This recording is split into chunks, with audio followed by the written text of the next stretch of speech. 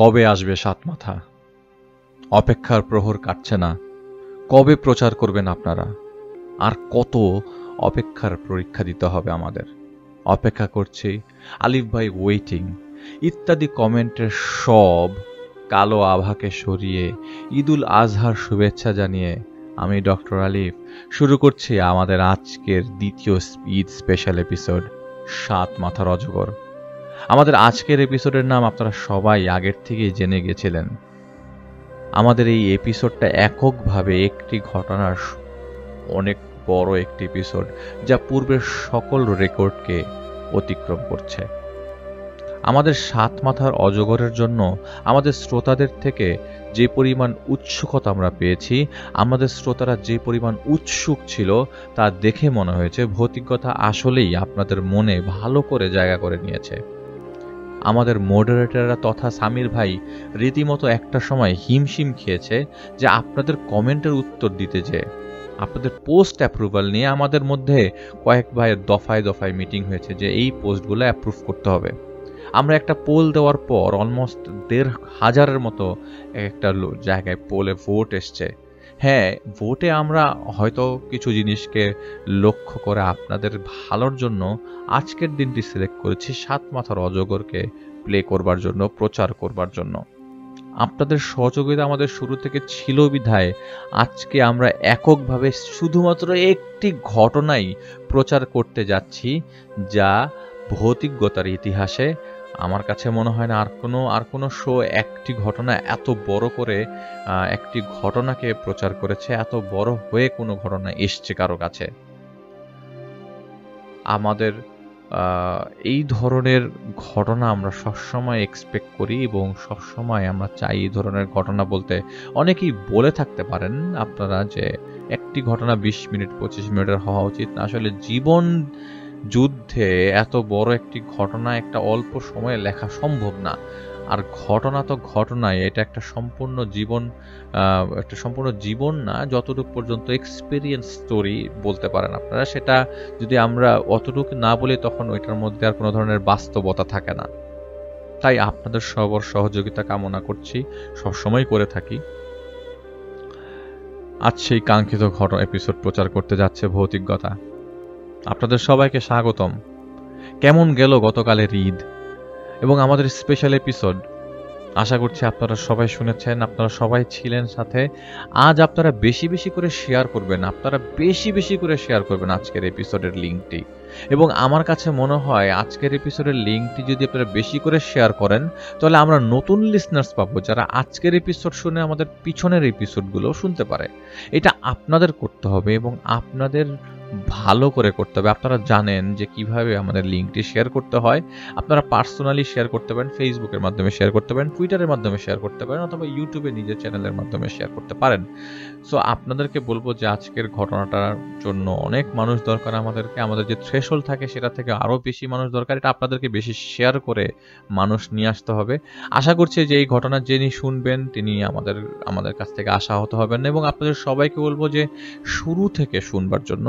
আপনারা সবাই দেখে আসছেন, আমরা কিন্তু লাস্ট 2 মাস যাবত আমরা এই ঘটনার জন্য সবাইকে জানান দিচ্ছি। তো আশা করছি আপনাদের কাছে আপনাদের আজকে শেষ পর্যন্ত ঘটনাটি মনোযোগ সহকারে শুনতে হবে। যারা এই মুহূর্তে লাইভ চ্যাটে আছেন, আমি ডক্টর আলিফ সবাইকে রিকোয়েস্ট করব, আমাদের ঘটনা শুরু হওয়া মাত্র আপনারা লাইভ চ্যাটে পার্সোনাল কোনো কথাবার্তা না বলে চেষ্টা করবেন আমাদের আজকের ঘটনাটি সম্পূর্ণভাবে মনোযোগ সহকারে শুনবার জন্য। ঘটনা শুরু করবার আগে বলে নিতে চাই, আমাদেরকে যারা ঘটনা পাঠাতে ইচ্ছুক তারা চাইলে আমাদের ইমেল অ্যাড্রেসে আপনাদের কাঙ্ক্ষিত ঘটনা পাঠাতে পারেন। আমাদের ইমেল অ্যাড্রেসটি হচ্ছে bhoutiggota@gmail.com। এই ইমেল অ্যাড্রেসে আপনারা আপনাদের কাঙ্ক্ষিত ঘটনা পাঠিয়ে দিতে পারেন, যেটা আপনারা কালেক্ট করেছেন অথবা যেটা আপনারা নিজের এক্সপিরিয়েন্স করেছেন। এবং ঘটনাটি পাঠানোর সময় অবশ্যই আপনারা ডিটেলস দিতে হবে, নাম, ঠিকানা এবং মোবাইল ফোন নাম্বার, যাতে আমাদের কনসার্ন টিম আপনাদের সাথে যোগাযোগ করতে পারে। আমাদের ইনস্টাগ্রাম আমার নিগরানি থাকে, আমাদের টুইটারও আমার নিগরানিতে থাকে। আমাদের ফেসবুক গ্রুপ পেজ আপনারা জানেন অনেক অ্যাক্টিভ একটি জায়গা, এবং এখানে গেলে আপনারা আপনাদের মনের কথা প্রকাশ করতে পারবেন, তবে অবশ্যই কিছু রুলস এবং রেগুলেশন মেনটেন করে। আমাদের আজকের এপিসোডটি স্পন্সর করেছে, এবং যারা আজকের এপিসোড আমরা অনেক থ্যাঙ্কস জানাই থেকে তৃষাস এক্সটেনশন বিউটি জোনকে, যারা আমাদের সাথে অনেকদিন ছিলেন এবং আমাদের আজকের এপিসোডটি স্পন্সর করেছে তারা, তৃষাস এক্সটেনশন অ্যান্ড বিউটি জোন। এবং এই তৃষা এক্সটেনশন অ্যান্ড বিউটি জোনের ওনার হচ্ছেন মাহসুমা আহমেদ তৃষা, যিনি আইকনিক অ্যাওয়ার্ড 2021-এর বিশেষ সম্মাননা পেয়েছেন। তৃষাস এক্সটেনশন অ্যান্ড বিউটি জোনে পার্লারের সব ধরনের যাবতীয় সার্ভিস পাবেন, এবং সেইখানে আপনারা ভৌতিকগতার রেফারেন্স দিলেই 10% ডিসকাউন্ট পাবেন, যেটার লিঙ্ক আমাদের ডেসক্রিপশনে দেওয়া আছে। সুতরাং শুরু করছি 7 মাথার অজগর। হয়ে যাচ্ছি আমি জাহিদ ভাই। সবাই মনোযোগ সহকারে শুনুন, আশেপাশের এনভায়রনমেন্টকে ওরকম ভাবেই তৈরি করে ফেলুন একটি ঘটনা শুনবার জন্য। আশা করছি 7 মাথার অজগর আপনাদের নিরাশ করবে না। হয়ে যাচ্ছি জাহিদ ভাই।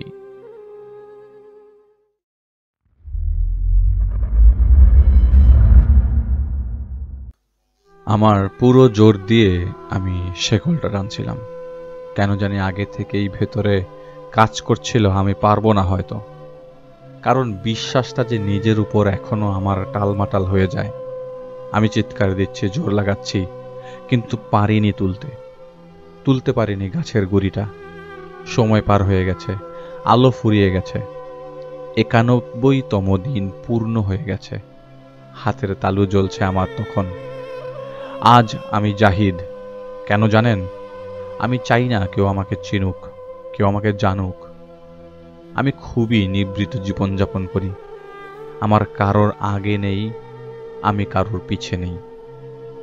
আমার জীবন ক্ষণে ক্ষণে বদলে যেতে যেতে আজ এই জায়গায়। আজ আমি আপনাদের সামনে। আমি সত্যি বলছি, আমি বলছি বাস্তবতা, যা অনেক ভয়াবহ। আর আজ আমি আপনাদের শোনাতে যাচ্ছি আমার ব্যক্তিত্ব বদলে যাওয়া কেস, আমাকে ভেঙে চুরমার করে গুড়িয়ে দেওয়া সেই সত্তা, আমার শরীরে আজও বিদ্যমান আঘাতের ছাপ রেখে দিয়ে প্রতিদিন মনে করিয়ে দেয়া কি হয়েছিল আমার সাথে। সেই এন্টিটির নাম কি জানেন? 7 মাথার অজগর। কয়েক বছর আগের সময় আমার কাছে একজন ভাই এসেছিলেন।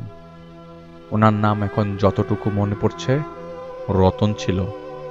ভদ্রলোকের বাড়ি ছিল মুন্সিগঞ্জ। শাহজাদপুরের একজন পরিচিত ভাইয়ের মাধ্যমে এসেছিলেন। সমস্যাটা ছিল ওনার সদ্য মাসখানেক আগে জন্ম নেওয়া বাচ্চাকে নিয়ে। আমি আমার বাসায় গিয়েছিলাম, আমি তাদের বাসায় গিয়েছিলাম, বাচ্চাটাকে নিজের চোখে দেখেছিলাম।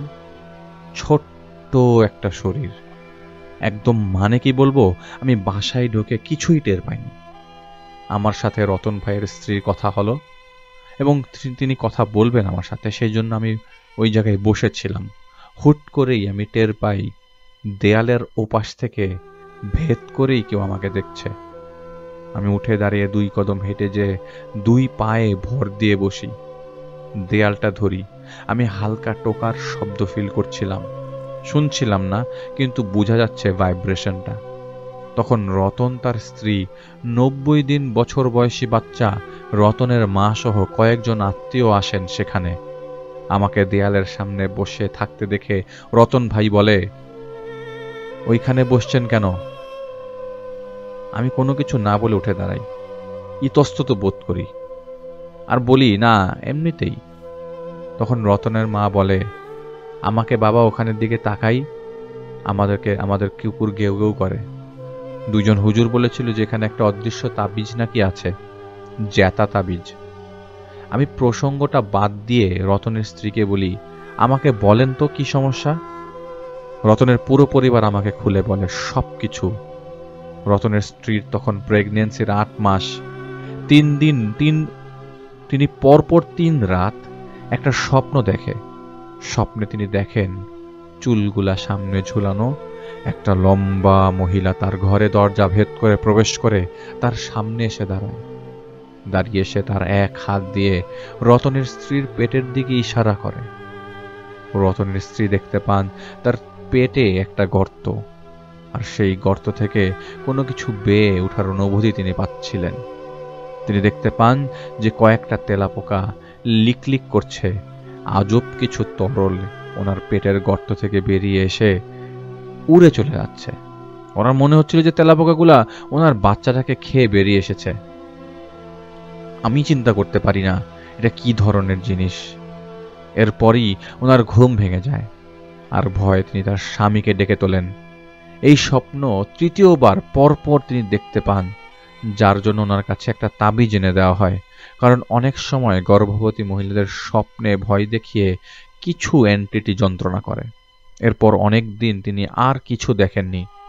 সময় ঘনিয়ে আসে, আনুমানিক আর 1 সপ্তাহ বাকি। একদিন রাতে রতনের স্ত্রীর ঘুম ভেঙে যায় বাচ্চা শিশুর কান্না শুনে। তিনি ঘুম থেকে উঠেই দেখতে পান একটা বাচ্চা সদ্য জন্মানো তার বিছানার পাশে পড়ে আছে। ভয়ে আড়ষ্ট হয়ে তিনি শক্ত হয়ে যায়। সেই সময় তিনি দেখতে পান সেই মহিলাটা চুলগুলো সামনের দিকে ঝুলে আছে। সে তার ঘরে প্রবেশ করে। সে সেই শিশুটাকে 2 হাতে ধরে রতনের স্ত্রীর হাতে দেয়, আর পুতুলের মতো করে রতনের স্ত্রী বাচ্চাটাকে কোলে নিয়ে নেয়। সে দেখতে পাচ্ছিল বাচ্চাটা মৃত। বাচ্চাটার পেটে ফুটা, নাড়ি ভুঁড়ি দেখা যাচ্ছে, আর তার মধ্যে তেলাপোকা কিলবিল করছিল, যেন এই নিথর দেহটাকে এই তেলাপোকাগুলো খেয়ে নিঃশেষ করে দিচ্ছে। রতনের স্ত্রী কানে শুনতে পায় সেই মহিলাকে বলতে, 91 দিন। চুল দিয়ে চেহারা ঢাকা অবয়বটার হাত থেকে বাচ্চাটাকে তুলে নেয় সে। কাচের পুতুলের মতো করে ফ্লোরে ফেলে দেয়। বাচ্চাটার হাত বা পুতুলের মতো ভেঙে ছিটকে এদিক ওদিক ছুটে যায়, আর বাচ্চাটার পেট থেকে তেলাপোকা উড়ে এসে রতনের স্ত্রীর উপর পড়তে থাকে। এই অবস্থা ওর স্বামীর ডাকে ঘুম ভাঙে। আসলে ওর স্বামীর ঘুম ভেঙে যায় তার কান্নাকাটি চিৎকার শুনে। সে দেখে তার স্ত্রী এমনভাবে হাত নাড়াচ্ছে যেন শরীর থেকে কিছু সে সরানোর চেষ্টা করছে। পরে সে রতনকে বলে স্বপ্নের কথা। রতনের মা সকালেই একজন হুজুরের কাছে যান। হুজুর তাবিজ পানি পড়া দিয়ে দেন এবং তাদের বাড়ি বন্ধ করে দিয়ে যান। কয়েকদিন পর রতনের স্ত্রীকে হাসপাতালে নেওয়া হয় নর্মাল ডেলিভারির জন্য। সেদিন সন্ধ্যার পর থেকেই অস্বস্তিতে ভুগছিল রতনের স্ত্রী। তার কানে বারবার স্তব্ধতা এসে ধাক্কা দিচ্ছিল। একটা সময় তার চোখ লেগে যায়, আর সে দেখতে পায় তার ডান পাশে সেই চুল দিয়ে চেহারা ঢাকা সেই মহিলা বসা, আর সে তার দিকে তাকিয়ে আছে। স্বপ্নেই সে দেখেছিল যে সে বাচ্চা জন্ম দিয়েছে, কিন্তু তার বাচ্চাটা ছিল বিভৎস দেখতে, একজনের কোলে, যার চেহারা থেকে রক্ত বেয়ে পড়ছে, ডান চোখ বেরিয়ে ঝুলেছিল, আর তার মাথার এক পাশ থেতলানো। পশুর মতো করে তার বাচ্চাটার শরীরটাকে জিভ দিয়ে সে চাটছে, চেটেই যাচ্ছে, আর এটা দেখেই তার ঘুম ভেঙে যায়। কিছু বুঝে ওঠার আগেই প্রসব বেদনা শুরু হয় রতনের স্ত্রীর, আর তিনি একজন শিশু জন্ম দেন। কিন্তু রতনের স্ত্রী একটা চিৎকার দিয়ে জ্ঞান হারিয়ে ফেলেন। তখন রতনের স্ত্রী জ্ঞান হারাবার আগেই দেখেছিলেন যে তার শাশুড়ি কোলে তার বাচ্চাটা ছিল। তার কাছ থেকে বাচ্চাটাকে সেই মাথা থেতলানো এন্টিটিটা কোলে নেয়, আর তার দিকে হাসতে হাসতে বলে 91 দিন, মাত্র 91 দিন। বলতে বলতে সে মুখ হা করে বাচ্চাটার পেটে কামড় দিয়ে বাচ্চাটার পেটটা খুবলে তুলে ফেলে, আর এটা দেখেই সে ওই জায়গায় জ্ঞান হারিয়ে ফেলে। জ্ঞান ফেরার পর সে রতনকে আর তার শাশুড়িকে বলে সে কি দেখেছিল। রতন সেই হুজুরের কাছে যায় যিনি বাড়ি বন্ধ করেছিলেন। সেই হুজুর তাকে বলে সে যেদিন বাড়ি বন্ধ করেছিলেন এবং সে যখন বাড়ি ফিরছিলেন তখন একটা জঙ্গলের পাশ দিয়ে ফিরছিলেন। তিনি চলার পথে দেখতে পেয়েছিলেন হুবহু একই বর্ণনা একটা লোককে, যার মাথা থেতলানো ছিল, রাস্তার পাশে বসে আছে। তার কোলে ছিল একটা ছেলে। ছেলেটা সেই হুজুরেরই 12 বছরের বয়সী ছেলে। সেই লোক তার ছিঁড়ে যাওয়া জিভ দিয়ে তার ছেলের মাথা চাটছিল। এটা দেখার পর তিনি দ্রুত সেখান থেকে চলে এসেছিলেন, তাই তিনি আর তাকে সাহায্য করতে পারবে না বলে জানান। এদিকে প্রতি রাতে এবার একই স্বপ্ন রতনের স্ত্রী দেখতে লাগলো। সেই বিদ ঘুটে মাথা থেতলানো অবয়বটি তার বাচ্চাটাকে 2 পা ধরে মাথা নিচে বা পা উপরে করে এভাবে ঝুলিয়ে রেখেছে, যা দেখে বাচ্চাটার মনে হচ্ছিল বাচ্চাটার মাথাটা গিলে ফেলার চেষ্টা করছে।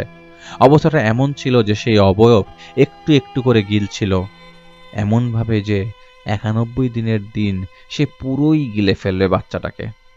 দিন যত গড়াবে তত একটু একটু করে সে বাচ্চাটাকে খেয়ে ফেলবে। এই বিশ্রী স্বপ্নের কারণে রাতে আর ঘুমাতে পারছিল না রতনের স্ত্রী। এদিকে কয়েক সপ্তাহ পরে বাচ্চাটার একটা বড়সড় রোগ ধরা পড়ে, যা শুনে পরিবার রীতিমতো থমকে যায়।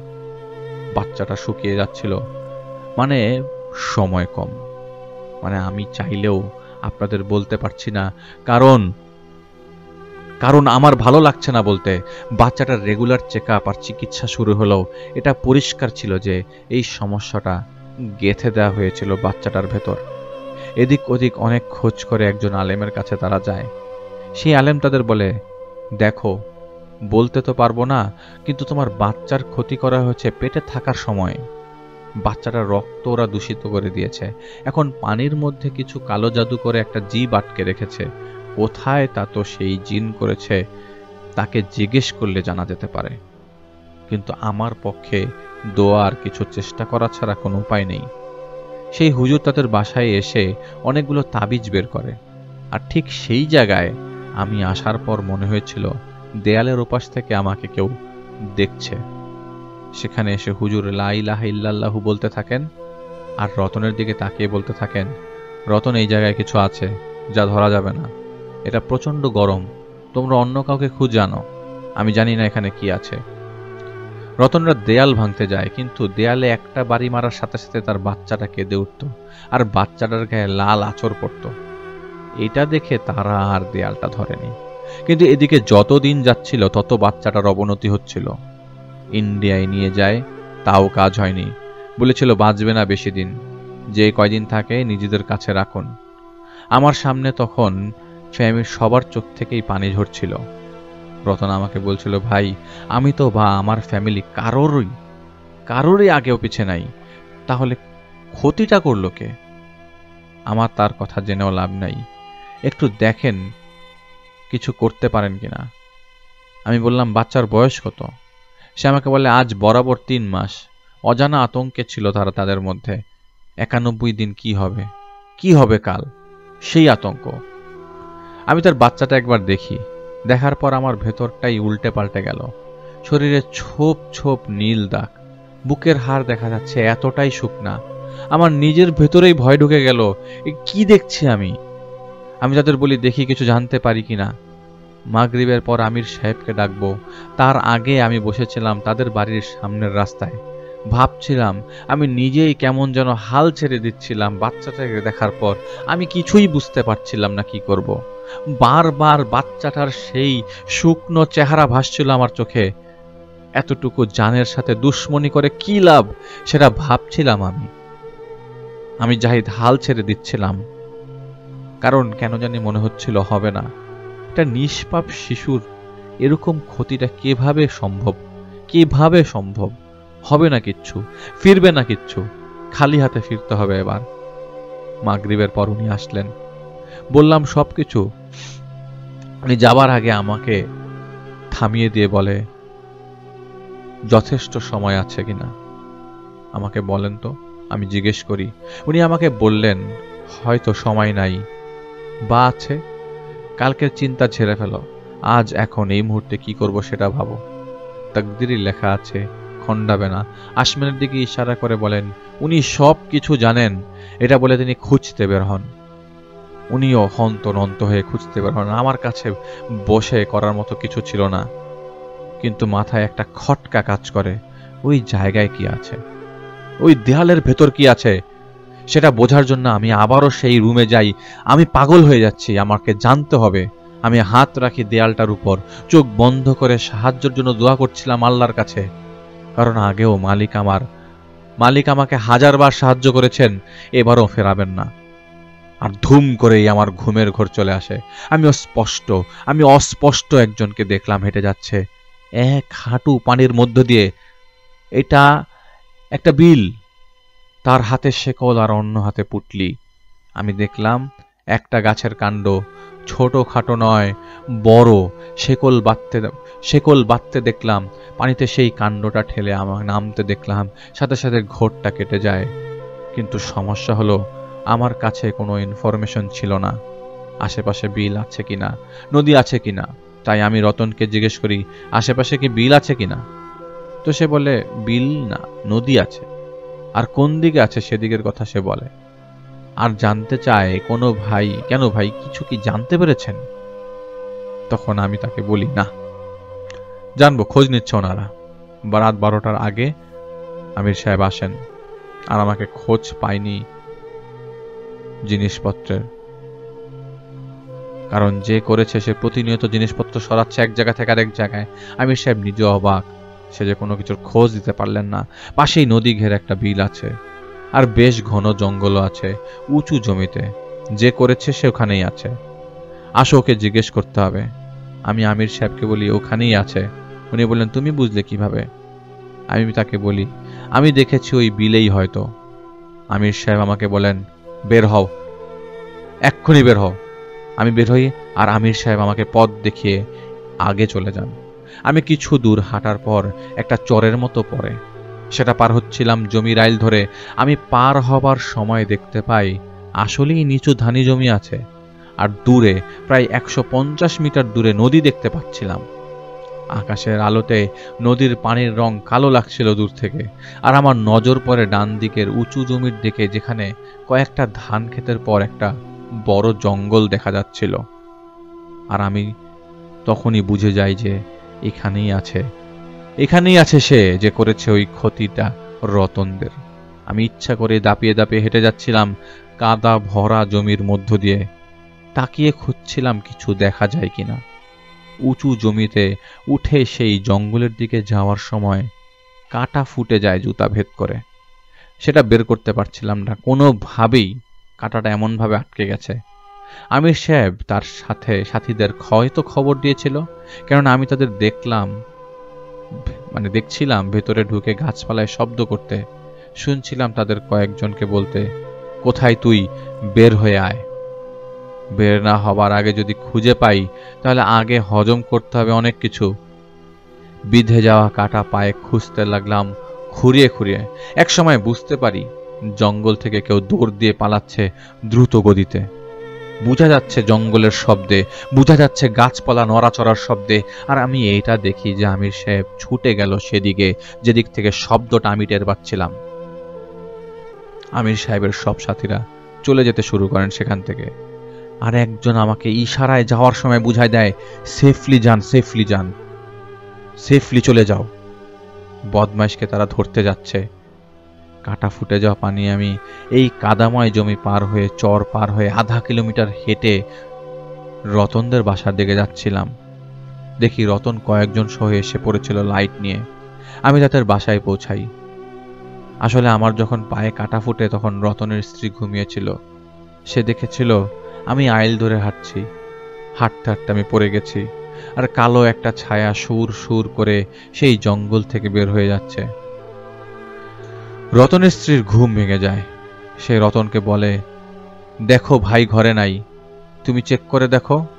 পরে আমাকে ঘরে না পেয়ে খুঁজতে বের হয়, কারণ ওই জায়গাটা সবাই চেনে। আমি তাদের বলি যে করেছে সে পালিয়েছে, তাকে ধরার পর জানা যাবে সে কি করেছে, কারণ আমরা কিছু জানতে পারিনি। সে যেটা দিয়ে ক্ষতি করেছে সে সেটা বারবার সরাতো, তাই লোকেশন ঠিকভাবে পাচ্ছিল না তারা। আমি ঘরে ঢুকে অনেক ঝামেলা করে কাঁটাটা বের করি, কিন্তু আমার দিল ততক্ষণে ভার হয়ে গেছে, ভয় ধরে গেছে। কারণ 91তম দিন আজ। ভোর রাতের দিকে রতনের বাচ্চাটার অবস্থা হুট করেই খারাপ হয়ে যায়, নিথর হচ্ছিল শরীরটা। আমি তাদের বাচ্চাকে হাসপাতালে নিতে বলি, আর আমির সাহেবকে বারবার ডাকার পরেও সাড়া মিলছিল না। এদিকে সকাল হয়ে দুপুর হয়ে যায়, বাচ্চার অবস্থা খারাপ, তাই ঢাকায় রেফার করা হয়। এদিকে কোনো খবর আমার কাছে ছিল না।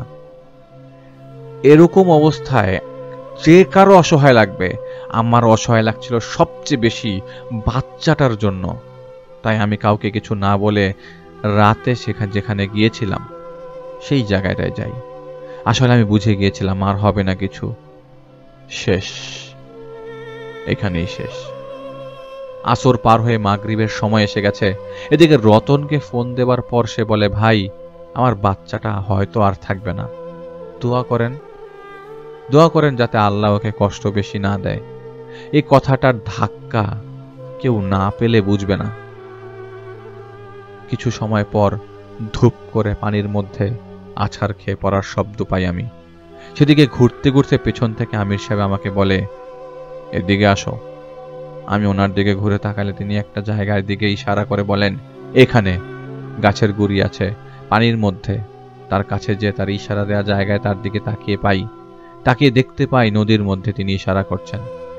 আমি ওনাকে জলদি করে তুলে আনেন যান বলি, কিন্তু উনি আমার দিকে তাকিয়ে বলেন, দেরি হয়ে গেছে জাহিদ, এখানে এতটুকুই আমাদের আশা লেখা ছিল বাচ্চাটার তকদিরে। আমি ওনাকে বলি যে এখনো সময় আছে, উঠান না। কিন্তু উনি শুধু তাকিয়েছিলেন, দেখে আমি পানিতে লাফ দেই। কয়েক কদম এগুতেই আমি পানির কোমর থেকে গলা পর্যন্ত চলে আসে আমার, এবং গভীরতার বুঝাই যাচ্ছে যে গভীরতা কতটুকু। এছাড়া পায়ে কাদা আর নদীর গভীরের ভয় আমাকে ধরে ফেলেছে। কিন্তু মাথায় কিছু চাপতে না দিয়ে আর 5 কদম এগুতেই আমি পানিতে ডুবে যাই, আর আমার পায়ে গাছের তাতে বাঁধা শেকলটার টাচ লাগে। আমি উপরে উঠে ওনাকে বলি, আমার নিচে। তা উনি সাড়া দেননি। আমি হালকা নিজেকে ডুবিয়ে পা দিয়ে শেকলটা তুলি, তারপর হাতে ধরে উপরের দিকে আসার চেষ্টা করি। কিন্তু গলা সমান পানি পর্যন্ত এগুনোর পর আর সেই গাছের কাণ্ডটা নড়ছিল না। আমি একটা মানুষ যে কোনোদিন এইভাবে কিছু টানিনি নদীর মধ্যে থেকে, সেদিন বিশ্বাস করুন সব শক্তি দিয়ে টেনেছিলাম। আমার জোর লাগাতে গেলে তাও মাবুদকে ডাকি, কিন্তু আমি কোনো কিছু বাদ রাখিনি। কিন্তু আসছে না, কোনোভাবেই না। দিল আমার হেরে গেছে আগেই। তাও শেষ চেষ্টাটা আমি করছিলাম বাচ্চাটার জন্য, টানছিলাম পুরো জোর দিয়ে, কিন্তু না, পারলাম না, ছেড়ে দিতে বাধ্য হলাম। আলো ফুরিয়ে গেছে। 91তম দিন শেষ হলো। কোমর সমান পানিতে দাঁড়িয়েছিলাম আসমানের দিকে তাকিয়ে। এটা হেরে যাওয়া নয়, এটা একটা বোঝা যার ভার সইতে পারা যায় না। কলার ধরে টেনে নদীর পাড়ে উঠালেন আমির সাহেব, মাথায় হাত বুলিয়ে দিলেন। আমি তাকিয়ে আছি আমার হাত দুইটার দিকে, জ্বলছে শেকল টানার কারণে। এই হাতটা আজ বিফলে গেল, পারল না কিছু করতে। টেনে তুলেন আমির সাহেব, বললেন, চলো, সত্য সামনেই অপেক্ষা আছে। ভেজা অবস্থায় রতনদের বাড়ির কাছে আস্তে আস্তে পরিষ্কার হয়ে যায় রতনের নিষ্পাপ বাচ্চাটা আর নেই। কেমন লাগে একটু চিন্তা করেন তো, কেমন লাগবে, কেমন লাগছিল আমার। তাতে বোঝানো যাবে না কাউকেই কিভাবে যে ফিরে আসলাম সেখান থেকে। আমার সব কিছু এলোমেলো হয়ে যাচ্ছে। এমনিতেই রাতে ঘুমাতে পারি না, দিনেও ঘুমাতে পারছিলাম না। বারবার চোখের সামনে সব ভাসছিল, কিভাবে এগুলো আমি এড়াই। একটা বাচ্চাকে আমি পারতাম বাঁচাতে, যদি আর একটু আগে যদি টের পেতাম কোথায় আছে গাছটা, বা হয়তো আমি মানুষ ডেকে আনতাম, কয়েকজন মিলে টানতাম। কিন্তু আল্লাহর ইচ্ছা, এবং এমনও না যে তাও তো নেই, তাও তো বাচ্চাটা চলে গেল। আমাকে এই গিলটিটা কুরে কুরে খাচ্ছিল। আমি দিশেহারা হয়ে গেছিলাম। সারাদিন অল্প একটু ঘুমাতাম, আর তখন শুধু বাচ্চাটাকেই আমি দেখতাম। আমি যেই মানুষ কাঁদি, যে আমি কখনো কাঁদতে পারছিলাম না কোনোভাবেই, যেন পানি নেই আমার চোখে। 1, 2, 3 এভাবে 18টা দিন চলে যায়। চোখে কানে ঘাড়ে একটা চাপ শুধু আমার, আর সারাদিন শুধু আমি বাচ্চাটার কথাই মনে পড়ে। একদিন ঘরের মধ্যে দম আটকে যাবে মনে হচ্ছিল আমার, তাই রাত 10টার পর বের হয়ে যাই। হাঁটতে হাঁটতে কোথায় যাচ্ছি তার দিকে খেয়াল নেই। নিজেকে খুঁজছিলাম। রাত 1টা বাজে। খেয়াল এলো যে আমি হাইওয়ের পাশে দাঁড়ানো। ঝিরঝির করে বৃষ্টি পড়ছে, কোনো গাড়ি নেই চারপাশে আমার। এমন সময় আমার নজর পড়ে রাস্তার মাঝে দাঁড়ানো তারার দিকে। সে দাঁড়িয়েছিল সেখানে। ল্যাম্প পোস্টের আলোয় দেখলাম যে হাত দিয়ে ইশারা করল আমার দিকে। আমি সাই দিয়ে শুধু মাথাটা নাড়াই। এরপর হাঁটতে শুরু করি, কারণ রাত 1টা আর বাসা থেকে 5 কিলোমিটার দূরে আমি হাঁটার সময় লক্ষ্য করি তারা আমার সাথে হাঁটছে। তারা মানে বুঝতে পারছেন? তারা আমাকে বলল, পেরেশান তুমি? আমি মাথা নাড়িয়ে হ্যাঁ বলি। সে বলল, যত বেশি ভাববে তত বেশি কষ্ট পাবে। আমি দাঁড়িয়ে ওকে বলি, এই যে হাত দেখো, খাই দাই কত কাজ করি, তাই না? ওই একটা কাজ করতে পারেনি, দেখো এখন সহ্য করতে পারছি না। সে আমাকে বলে, কিছু সময় নিজের উপর থেকে ভার কমাতে গেলে আগে নিজেকে হালকা হতে হয়। আমরা চলতে চলতে কথা বলছিলাম, আমার মাথায় একটা চক্কর দেয়। চক্করটা কেটে যাওয়ার পর আমি খেয়াল করি আমি এখন অন্য একটা জায়গায়। চারপাশ নির্জন, আকাশের আলো আর মৃদু বাতাস। তারা আমাকে এখানে নিয়ে এসছে। আমি ওর দিকে তাকিয়ে বলি, এখানে আনলে কেন? সে আমার দিকে এগিয়ে এসে তার মাফলার সেই হাত আমাকে, আমার মাফলার যে পাশে সেই হাত আমার বাম কাঁধে রেখে বলে, বেশ কটা দিন ধরে দেখছি প্রচন্ড চাপে আছো, এখানে এনেছি শুধু তোমাকে মুক্তি দিতে। এটা বলে আমার কপালের চুলটা সে তার হাত দিয়ে সরিয়ে দেয় আর ইশারা একদিকে। সেদিকে তাকিয়ে আমি অবাক হয়ে যাই। একটা গাছ, জানি না কি গাছ, কিন্তু গাছটায় হাজার হাজার জোনাকি টিপ টিপ করছে, যেন এক একটা পাতায় কয়েকটা জোনাকি। অপরূপ সেই দৃশ্য। আমি বিমোহিত হয়ে গিয়েছিলাম। আমি গাছটার সামনে যাই। গাছটার সামনে একটা ঝুড়ি রাখা। আমি তাকিয়ে দেখার পর বুক ফেটে কান্না আসতে শুরু করে আমার। ঝুড়িটায় হাত দিয়ে দেখি একটা পেন্সিল বক্স, ভেতরে শার্পনার, পেন্সিল আর সাদা দুইটা রাবার। ছোটবেলার সব ছেলে মেয়ে অতি আদরের একটা বস্তু, ওই যে পিস্তল ছিল না, বারুদ দিলে টাস টাস করে শব্দ হতো, সেটাও সেখানে আছে। অবুঝের মতো হাতে তুলে নিয়ে ঠিকই আমি ট্রিগারে চেপেছিলাম। ওই ছোট্ট একটা ম্যাচ বক্স ছিল, নাম মনে পড়ছে না। ওই অ্যান্টেনাতে চাপলে একটা বল ঘুরতো, ওইটাও ছিল। ফিতার ক্যাসেট ছিল, ছবির ফিল্ম ছিল, তালপাতার ঘড়িটা হাতে নেবার পর আর পারছিলাম না আমি নিজেকে ধরে রাখতে। ভ্যা ভ্যা করে কাঁদছিলাম তখন আমি। গাছটার দিকে তাকিয়ে দেখি জোনাকির আলোয় আলোকিত হয়ে আছে গাছটা। পেছনে তাকিয়ে দেখি তারা দাঁড়িয়ে আছে। আমি কান্না আটকাতে পারছিলাম না। তাও অবুঝ বাচ্চার মতো আমি দুই হাত কোলের মতো করে দাঁড়িয়েছিলাম। তারা এসে আমাকে জড়িয়ে ধরছিল, আমাকে বাচ্চাদের মতো সে শান্ত করছিল। এরপর আর কিছুই আমার মনে নেই। আমার ঘুম ভেঙে যায় পরদিন বিকালে। রাতে কিভাবে এসেছি, কি হয়েছে তা আমার মনে ছিল না, কিন্তু হাতে ছিল তালপাতার ঘড়িটা তখনও, যেন নিজেকে আমি খুঁজে পেলাম অনেক দিন পর। ঘড়িটার ভাঁজ আমি খোলার চেষ্টা করছিলাম, এমন সময় এলো একটা ফোন কল।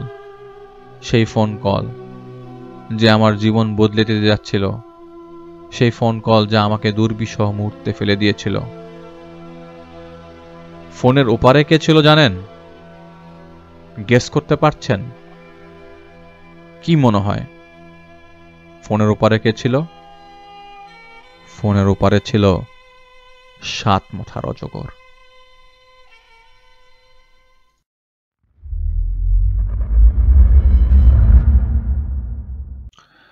একটা ফোন কলের মাধ্যমে শুনি একটা সমস্যা আছে, খুব জটিল। যে সমস্যাটা করছে তার উপর কোনো কিছুই কাজ করে না, এমনকি আল্লাহর কালামও নাকি কাজ করে না, কারণ সে নিজেই উল্টো। কেউ যদি তাড়াহুড়া করে ভুল করে আয়াতের মধ্যে, সে নাকি তার ভুল শুধরে দেয়। মানে কোরআনের আয়াত তার উপর নাকি কাজ করে না, এক কথায়। তা আমি বললাম আচ্ছা ঠিক আছে, আমি একদিন যাব দেখতে। সেদিন আর যাওয়া হয়নি, কিন্তু রাতে যাদের পরিবারের সমস্যা তারা আমাকে ফোন দেয়।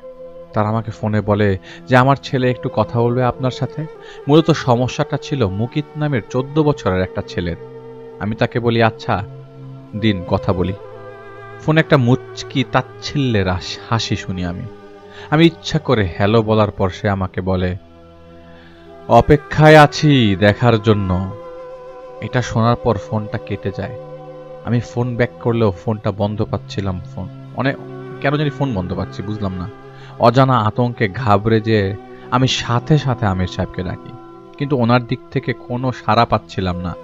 পরে আমার ফোনে অন্য নম্বর থেকে একটা ফোন আসে মুকিতের বাবার। ফোনটা আছাড় দিয়ে ভেঙে ফেলেছিল মুকিত, আর আমি পেছন থেকে শুনছিলাম কাউকে বলতে তুফান আসছে তুফান। এরপর মুখ দিয়ে ব্রু ব্রু করার শব্দ পাচ্ছিলাম আমি এতটুকু বুঝেছিলাম যে ছেলেটা তার বাবার ঘাড়ে হাত রেখে ইশারা দিচ্ছে ফোন রাখার জন্য। আমি ফোনটা রাখার পর চোখ যায় বিছানার দিকে, যেখানে গোল হয়ে একটা অজগর সাপ শুয়ে থাকতে দেখি। আমি দ্রুত উঠে, এটা কিছু নেই নেবার আগেই সবকিছু স্বাভাবিক হয়ে যায়।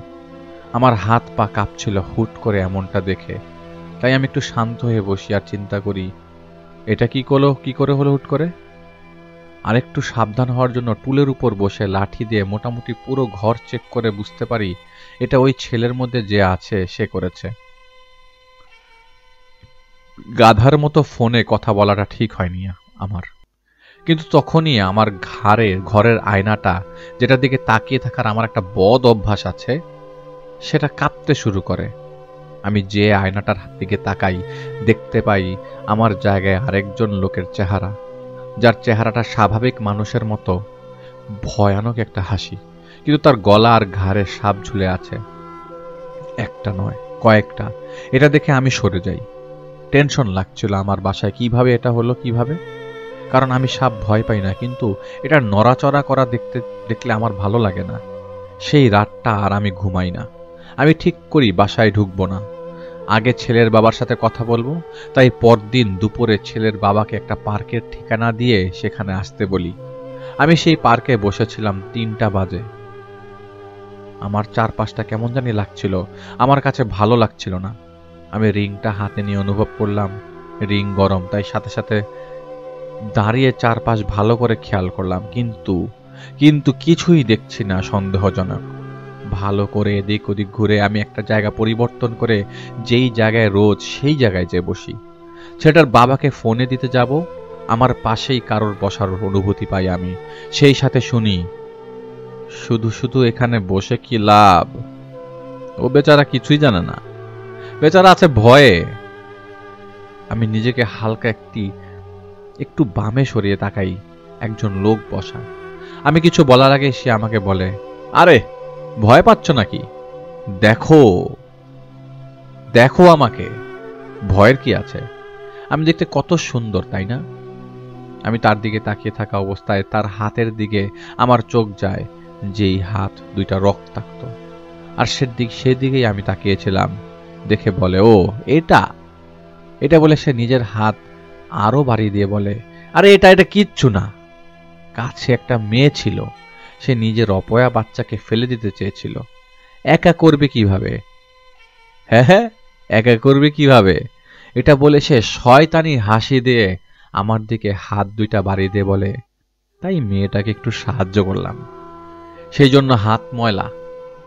ও আরে দরকারি কথা তো বলতেই ভুলে গেছি, মুকেতের বাবা আসছে, ওই যে দেখো ওই দিকে। আমি সেই দিকে তাকিয়ে আমি তাকাইনি সেদিকে, আমি তার দিকে তাকিয়েছিলাম। সে এটা বুঝতে পেরে বলে, আচ্ছা জাহিদ, তোমাকে চায়ের দাওয়াত দিলাম, আমি যাচ্ছি, তোমার জন্য অপেক্ষা করব। আমি অবাক হয়ে গেলাম, দাঁড়িয়ে পিছিয়ে গেলাম এক কদম। আমার নাম তো খারাপ কেউ নিতে পারে না, তাহলে এ কিভাবে সম্ভব? আমি তো জানি আমার সামনে আমাকে ভয় দেখাতে সে এসে বসেছে, তাহলে এমনটা ভাবার সময় সে বলল, আজব তো, ভূত দেখলাম নাকি? তো সে বলে, ভূত দেখলে নাকি? সে একটা মুচকি হাসি দেয়, আর এবার সে ফিসফিসে বলে, আমি ভূত নই। উঠে সে দাঁড়ায় আর নিজের হাতটা পরিষ্কার করতে করতে গুনগুনানো শব্দে কিছু বলতে বলতে সে হেঁটে আমার চোখের আড়াল হয়ে যায়। হলোটা কি এটাই ভাবছিলাম তাজ্জব হয়ে। এমন সময় ফোন আসে মুকিতের বাবার। নিজেকে শান্ত করে তার সাথে দেখা করি। 1 মিনিট, আমি একটু পানি খাবো।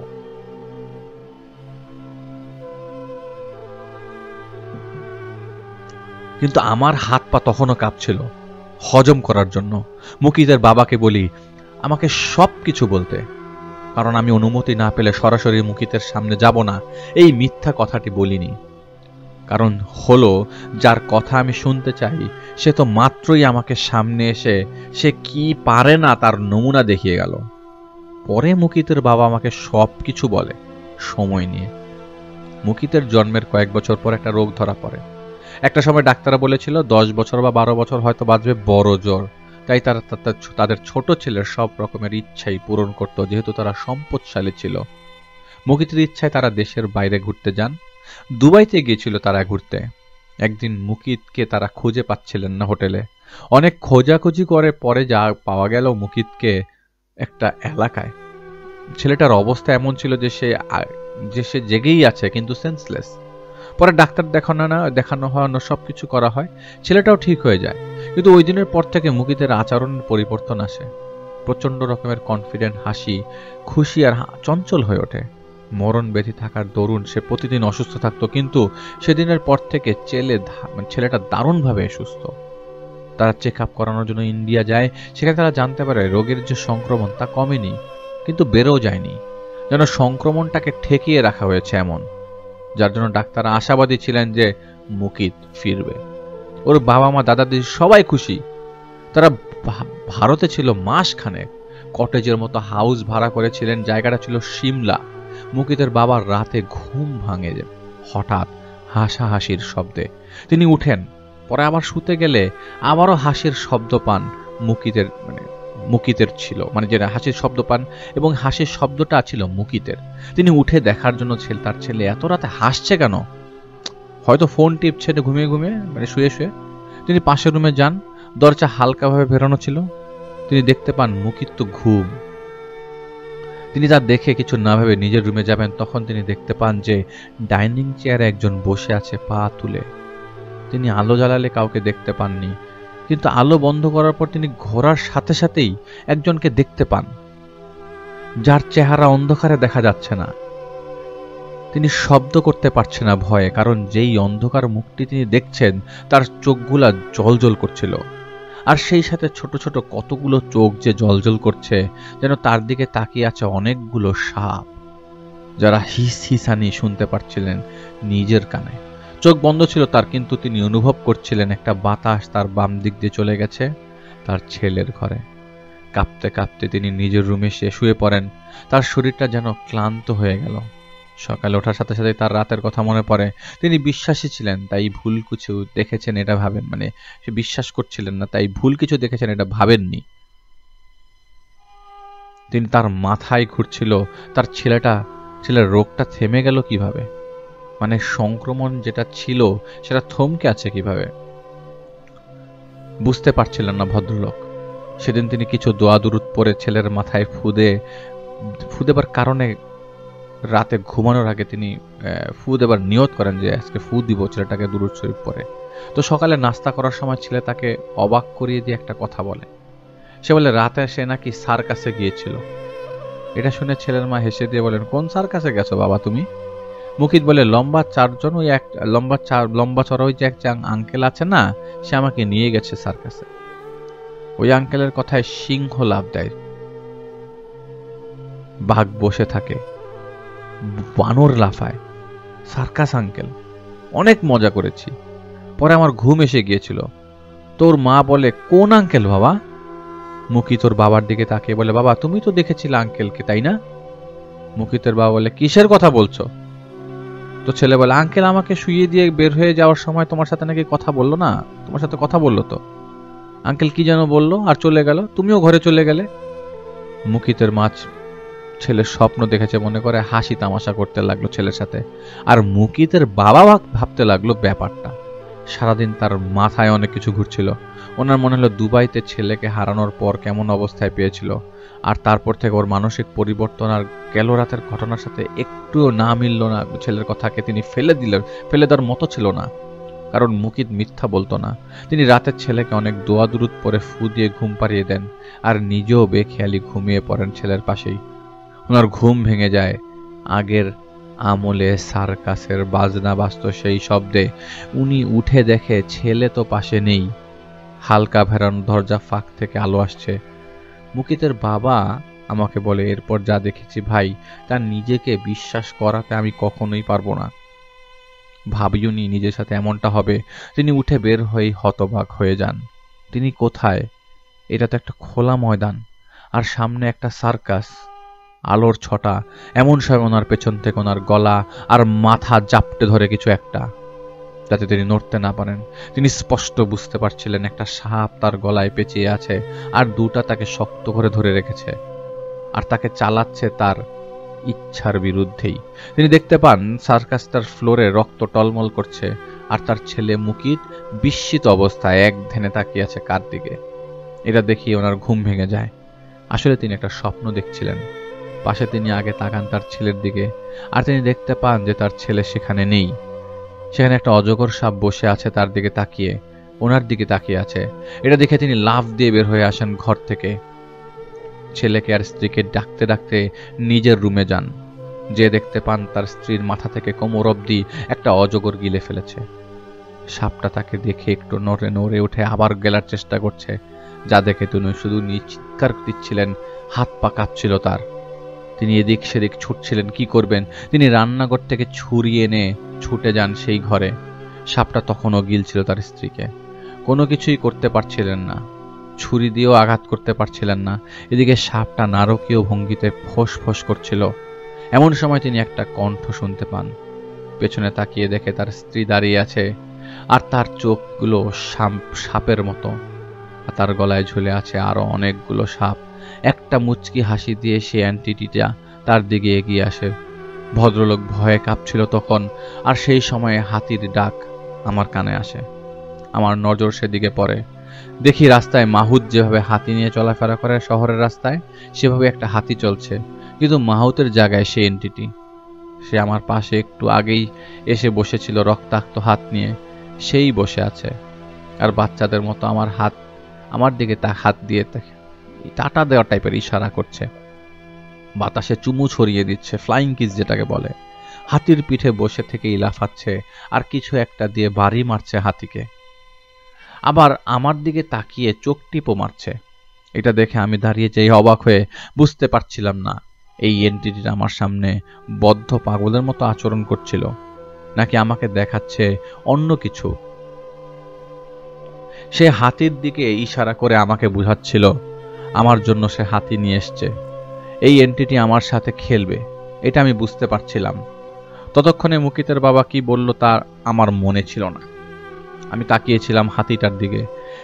সেই হাতির গলায় ঝুলে যে আমাকে ইশারা করে বলছিল আসতে। সে অপেক্ষা করছে। আমি নিজেকে সামনে নিয়ে ওনাকে বলি, আপনারা পরে আর কিছু করেননি ছেলেকে নিয়ে? তো মুকিতের বাবা বলে, সেই রাতের পর আমি আমার স্ত্রীকে বলি রাতে কি হয়েছিল। আমার স্ত্রী হয়তো বিশ্বাস করতে পারছিল না, কিন্তু সে আমার কথাটা শুনে ভালো করে মন দিয়ে শুনেছিল। আমরা বাড়তি সময় না কাটিয়ে দেশে ফিরে আসি। আমরা ফ্লাইটে যখন বসেছিলাম, মুকিত বলেছিল যে সার্কাস আঙ্কেলটা সামনের দিকে বসে আছে। মুকিত পাগলামি করছিল তার কাছে যাওয়ার জন্য, কিন্তু আমরা আটকে রেখেছিলাম। ফ্লাইট ক্রুরা পরে জানতে চায় ইমার্জেন্সি কিছু কিনা, বা ছেলে এমন কেন করছে। পরে ওদের মেডিকেল পেপার দেখিয়ে বলি ছেলে অসুস্থ, তো তাই। আমরা ফেরার দিন রাত 2টার দিকে ঘুম ভেঙে যায় আমার এবং আমার স্ত্রীর। আমাদের ঘরেই ছেলের মেডিকেল রিপোর্ট, কাগজপত্রগুলো যেই লাগেজে ছিল তাতে আগুন লেগে যায়, কিন্তু সেই আগুন অন্য কোথাও লাগেনি। লাগেজটা পুড়ে গিয়েছিল, কিন্তু আশ্চর্যের কথা আগুনের কোনো তাপ ছিল না। আমার স্ত্রী তখন যে বুঝতে পারে আমাদের ছেলের কোনো সমস্যা হয়েছে। আরেকটা কথা, ফ্লাইটে ওঠার আগের দিন একটা ঘটনা ঘটেছিল। তো বলে যে ভাই, আমি ফ্লাইটে ওঠার আগের দিন একটা ঘটনা ঘটেছিল, আমি সেটা বলতে চাই। তো আমি বলি কি? মুকিত পাগল হয়ে গেছিল, ঘুরতে বের হবে। তাই একরকম বাধ্য হয়ে ওকে নিয়ে বের হই। আমরা যেদিক দিয়ে যাচ্ছিলাম সেদিক দিয়ে ছোট একটা পাখি ডানা ঝাপটাতে মাটিতে এসে পরে ছটফট করতে করতে মরে যায়। কুকুর ঘেউ ঘেউ করতো। মানুষজন কিভাবে যেন আমাদের দিকে তাকাতো। আমি এটা খেয়াল করছিলাম। ছেলে একা হেঁটে সামনের দিকে চলছিল। আমাদের পেছনের দিক দিয়ে বেশ কয়েকজন মহিলা আসছিলেন। তাদের মধ্যে একজন বয়স্ক মহিলা আমাকে ডাক দেয় আর বলে, সামনে যে হাঁটে সে তোমার ছেলে তাই না? কালো ছায়া হাঁটছে ওর সাথে। আমি নাকি কি বলছেন? উনি বলে, আরে তুমি দেখেছো? আমি দেখছি তোমার ছেলেটার সাথে ছায়াটা হাঁটছে, ভালো করে তাকাও। আমিও তাকিয়ে দেখি ছেলে কার সাথে যেন হাসতে হাসতে কথা বলতে বলতে আনমনেই চলছে। ওই মহিলা আমার হাত ধরে বলে, ভেগে যাও এখান থেকে, ছেলেকে বাঁচাও, নইলে নির্বংশ হয়ে যাবা তোমরা। এটা বলে সেই মহিলা তার সাথীরা চলে যায় ডান দিক ধরে। মুকিতের বাবা ছেলেকে ডাকতে যেয়ে দেখতে পান ওই মহিলারা যে যাচ্ছে তাদের দিকে তাকিয়েই আছে, কিন্তু মায়ার ছেলের চাহনিটা বাচ্চা সুলভ ছিল না। চোখ মুখ খিচমিচ করছে ওর। ছেলেকে যে কয়েকবার ডাক দেওয়ার পর ছেলে মুখ কালো করে বলে যে কটেজে যাবে, ওর ঘুম আসছে। আমরা ফিরে চলে আসি। রাতে আমি আর আমার স্ত্রী ছেলেকে নিজেদের কাছে রাখি, কিন্তু একটা স্বপ্ন দেখি যে আমার ছেলে দাঁড়িয়ে আছে, আর সেই যে মহিলা যিনি বলেছিলেন সে সামলে রাখো, তাকে কয়েকজন মিলে মারতে মারতে মেরেই ফেলছে। লোকগুলোর হাতের লোহার রড ছিল, আর নির্মাণাধীন ভবনের সামনে ঘটছিল এটা। আমার ঘুম ভেঙে যায়, অশান্তি লাগছিল। আমরা দেশে আসার পর দিন মুকিতকে দেখি ড্রয়িং করতে, হুবহু যা দেখেছিলাম স্বপ্নে ঠিক তেমন।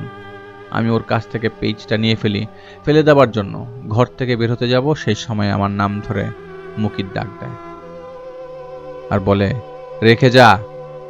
আমি ছেলেকে ধমক দিয়ে বলি, মুকিত বেয়াদব হয়ে যাচ্ছ দিন দিন। সে সময় মুকিত লাফ দিয়ে এসে আমার গলা চেপে ধরে। আমি বুঝে ওঠার আগেই দেখতে পাই আমার ছেলে নয়, সেটা ছিল সেই এন্টিটি যার মুখটা কালো অন্ধকার। আমার চোখের সামনে সাপ ছিল, সাপ। আমাকে ছেড়ে দিয়ে এসে বেরিয়ে যাবার ইশারা দেয়। আমি কাউকে কিছু বলতে পারিনি তখন কি ঘটেছিল। আমি আর ওনার কথা শুনতে চাইনি তখন, আর আমার মাথায় কাজ করছিল না কিছুই। আমি ওর সাথেই কথা বলা দরকার, তাই আমি ওনাকে বলি, চলুন বাসায় যাই। আমি উঠে দাঁড়াই। 1-2 কদম আগানোর পর আমার ফোন আসে, তাও মুকিতের বাবার। আমি পেছনে তাকিয়ে দেখি যে মুকিতের বাবা তো যেখানে বসেছিলেন সেখানেই বসা, কিন্তু শরীরটা থেকে চামড়াটা যেন কেউ তুলে ফেলেছে, আর চোখের কোটরগুলো পোকায় কিলবিল করছে, আর লোকটার মুখ থেকে একটা সাপের মাথা বেরিয়ে হিস হিস করছে। এই কয়েক সেকেন্ড এটা দেখার পর মুকিতের বাবার ডাক আসে ডান দিক থেকে। সেদিকে তাকিয়ে দেখি ভদ্রলোক হেঁটে কয়েক কদম এগিয়ে গেছে। আমি তার বসার জায়গার দিকে তাকাই, এবার কিছু ছিল না। ফোন চেক করলাম, কেন ফোন কল ছিল? কোনো ফোন কল ছিল না। এই প্রথম আমি কিছু দেখতে পাচ্ছি, তাও স্পষ্ট দিনের বেলা। রাতে কি হবে তাহলে বোঝেন? এই কথাটা হুট করেই আমার মাথায় আসে। আমিও তাই আল্লাহর নাম নিয়ে যাই। আমার সত্যিকারের নিয়ত ছিল ঝামেলা কাঁধে না নিয়ে তার কাছ থেকে সরে যাওয়া, কারণ দিনের বেলা সে আমাকে হাতি দেখিয়েছে, মুকিতের বাবা পোকা খাওয়ার শরীর দেখেছে, আর নিজেই তো সামনে এসেছেই। সে বুঝাচ্ছে যে আগ বাড়াস না। তাই আমিও সেটাই ভেবে নিয়েছিলাম, কারণ দিনের বেলা শক্তি দেখাতে পারে এমন কারোর ব্যাপারে আমি জানতামই না। দে আর টু পাওয়ারফুল। আমি মুকিতের বাবার গাড়িতে করে যাচ্ছিলাম তাদের বাসায়। গাড়ির ভেতরে থাকার সময় বারবার মুখ পেছনের দিকে আমার চোখ যেতে লাগলো, যেন পেছনের সিটে কেউ বসে আছে। মুকিতের বাবা আমাকে বলে, কোনো সমস্যা ভাই? আমি বলি না। সে আমাকে বলে, আমি যখন রাস্তায় চলি সব সময় মনে হয় পেছনে কেউ ফলো করছে, কেউ আমাকে দেখছে, মানে অদৃশ্য কেউ সব সময় পেছনে ঘুরছে। যা বোঝানো কঠিন ভাই। সেই কথা বলার সময় আমার চোখ যায় আবারও পেছনের দিকে।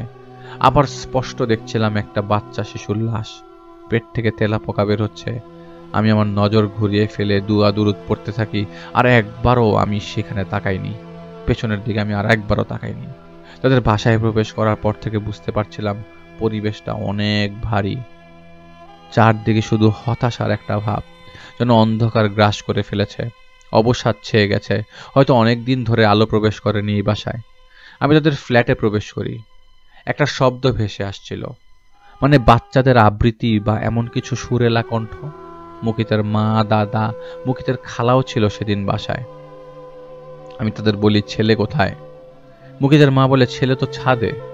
তখন মুকিতের বাবা ছেলে ডাকতে ছাদে যায়, আর আমি মুকিতের রুমটা দেখতে চাই।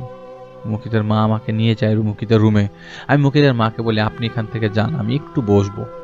মুকিতের মা যাবার পর আমি ভালো করে সবকিছু দেখলাম। রুমটার মধ্যে সার্কাসে ব্যবহার করা অনেক কিছু ছিল। নকল জন্তু, বিছানায় একটা দাবার বোর্ড সাজানো ছিল, কিছু ফুলের গাছ ছিল যার মধ্যে অনেক ফুল গাছ শুকিয়ে গেছে, বেলি ফুল ফুটে আছে, হাসনায়নার একটু গন্ধ পাওয়া যাচ্ছে, মানে তাজা ফুলের সুবাস আছে, কিন্তু মাঝে কয়েকটা গাছ প্রায় শুকিয়ে গেছে। রুমটা আমার কাছে মায়াবী লাগছিল। আমার দাবা খেলার বোর্ডের উপর চোখ যায়। একটু হাসলাম, কিন্তু একটা জিনিস খেয়াল হলো আমার। একটা ঘরে হাতি, আর তার সামনের ঘরে পেয়াদা, আর আরেক সাইডে দেখলাম পেয়াদা ঘিরে রেখেছে একটা ঘোড়াকে, আর মন্ত্রীটা অন্যদিকে, যেন ঘোড়া যেদিকেই যাক সে কাটা পড়বেই। এমন সময় মুকিতের মা এসে আমাকে ডাকেন। মুকিত ডাইনিংয়ে বসে আছে। ওকে দেখে মনেই হয়নি গেল বিকালবেলা আমাকে ফোনে সেইভাবে কথাটা বলতে পারে। এমন কি ছেলে আমাকে চেনেও না, জানেও না। হয় না কিছু ছেলে মেয়ে মানুষ দেখলে চুপ হয়ে যায়, তেমন। আমি তা দেখে বলি যে ওকে যেতে দেন ওর রুমে। ছেলেটা রুমে ঢুকে গেল। আমি মুকিতের মায়ের সাথে কথা বলছিলাম। মুকিতের মা আমাকে অনেক কিছু বলছিল, সবাই মিলেই, যা শুনে আমি অবাক হয়ে জিজ্ঞেস করি, মুকিতের বাবাকে আমাকে এগুলা কেন বলেননি? মুকিতের বাবা বলে, সময় তো পেলাম না ভাই। মুকিতের মা আর দাদি আমাকে বলছিলেন ঢাকায় আসার পর তারা মুকিতের রোগের অবস্থা দেখে খুব আশায় ছিলেন যে আল্লাহ মাফ করে দিয়েছেন। কিন্তু মুকিতের বাবার সাথে যেহেতু কিছু ঘটনা ভারতে থাকাকালীন ঘটেছিল, আর দেশে আসার পর মুকিতের মেডিকেল রিপোর্টগুলোতে আগুন লেগে গিয়েছিল, যেভাবে তারা দেখে তারা বুঝতে পেরেছিলেন মুকিতের সাথে কিছু একটা আছে। তাই তারা একজন আলেমের কাছে গিয়েছিল। সদুত্তর না পেয়ে কয়েকজনের কাছেই গিয়েছিলেন তারা। এদের মধ্যে একজন তাদের বলেছিল, আপনারা যেহেতু যাবেন, ছেলের সমস্যা আর রোগ যেহেতু বাড়ছে না, তাই আপনারা অন্য কিছু করতে যাবেন না। হয়তো যে আছে ছেলের সাথে সে ছেলেটা রোগ বাড়তে দিচ্ছে না, এতে করে আপনাদের ছেলেরও আপনাদের সামনেই থাকলো। আপোষ করে চলুন, আপনাদের ছেলেটাও ভালো থাকলো। সেই ভাবনা নিয়ে তারা আপোষ করেই মুকিত যখন যা চাইছিল তা করছিল, যা বলছিল তাই শুনছিল। কিন্তু এটা ছিল বড় ভুল। একদিন কোনো কারণে হুট করেই মুকিত তার দাদিকে ফ্লোরে ফেলে দেয়, আর তার ডাইনিং টেবিলটা ওনার উপর ফেলে দিয়ে সেই ফেলে দেওয়া টেবিলের উপরে লাফাতে থাকে আর বলছিল, মরিস না কেন গন্ধওয়ালা জীব, মর তুই মর। এটাই বলছিল বারবার। মুকিতের মা এসে তার ছেলেকে কোনোভাবে হাতরে ধরে টেনে সরান। মুকিতের বাবা ঠায় দাঁড়িয়েছিল। মুকিত ওর মায়ের গলা টিপে ধরে। এটা দেখে মুকিতের বাবা মুকিত বলে জোরে টাক দেয়। পরে মুকিত বেহুশ হয়ে পড়ে যায়। এই ডাইনিং একার পক্ষে কারো সম্ভব না সরানো, উল্টে ফেলা তো দূরের কথা, ওর দাদির হাতে ফ্র্যাকচার হয়ে যায়। সেদিন হয়, আর সেদিনের পর থেকেই থলের বিড়াল সিংহরূপে আবির্ভূত হয়।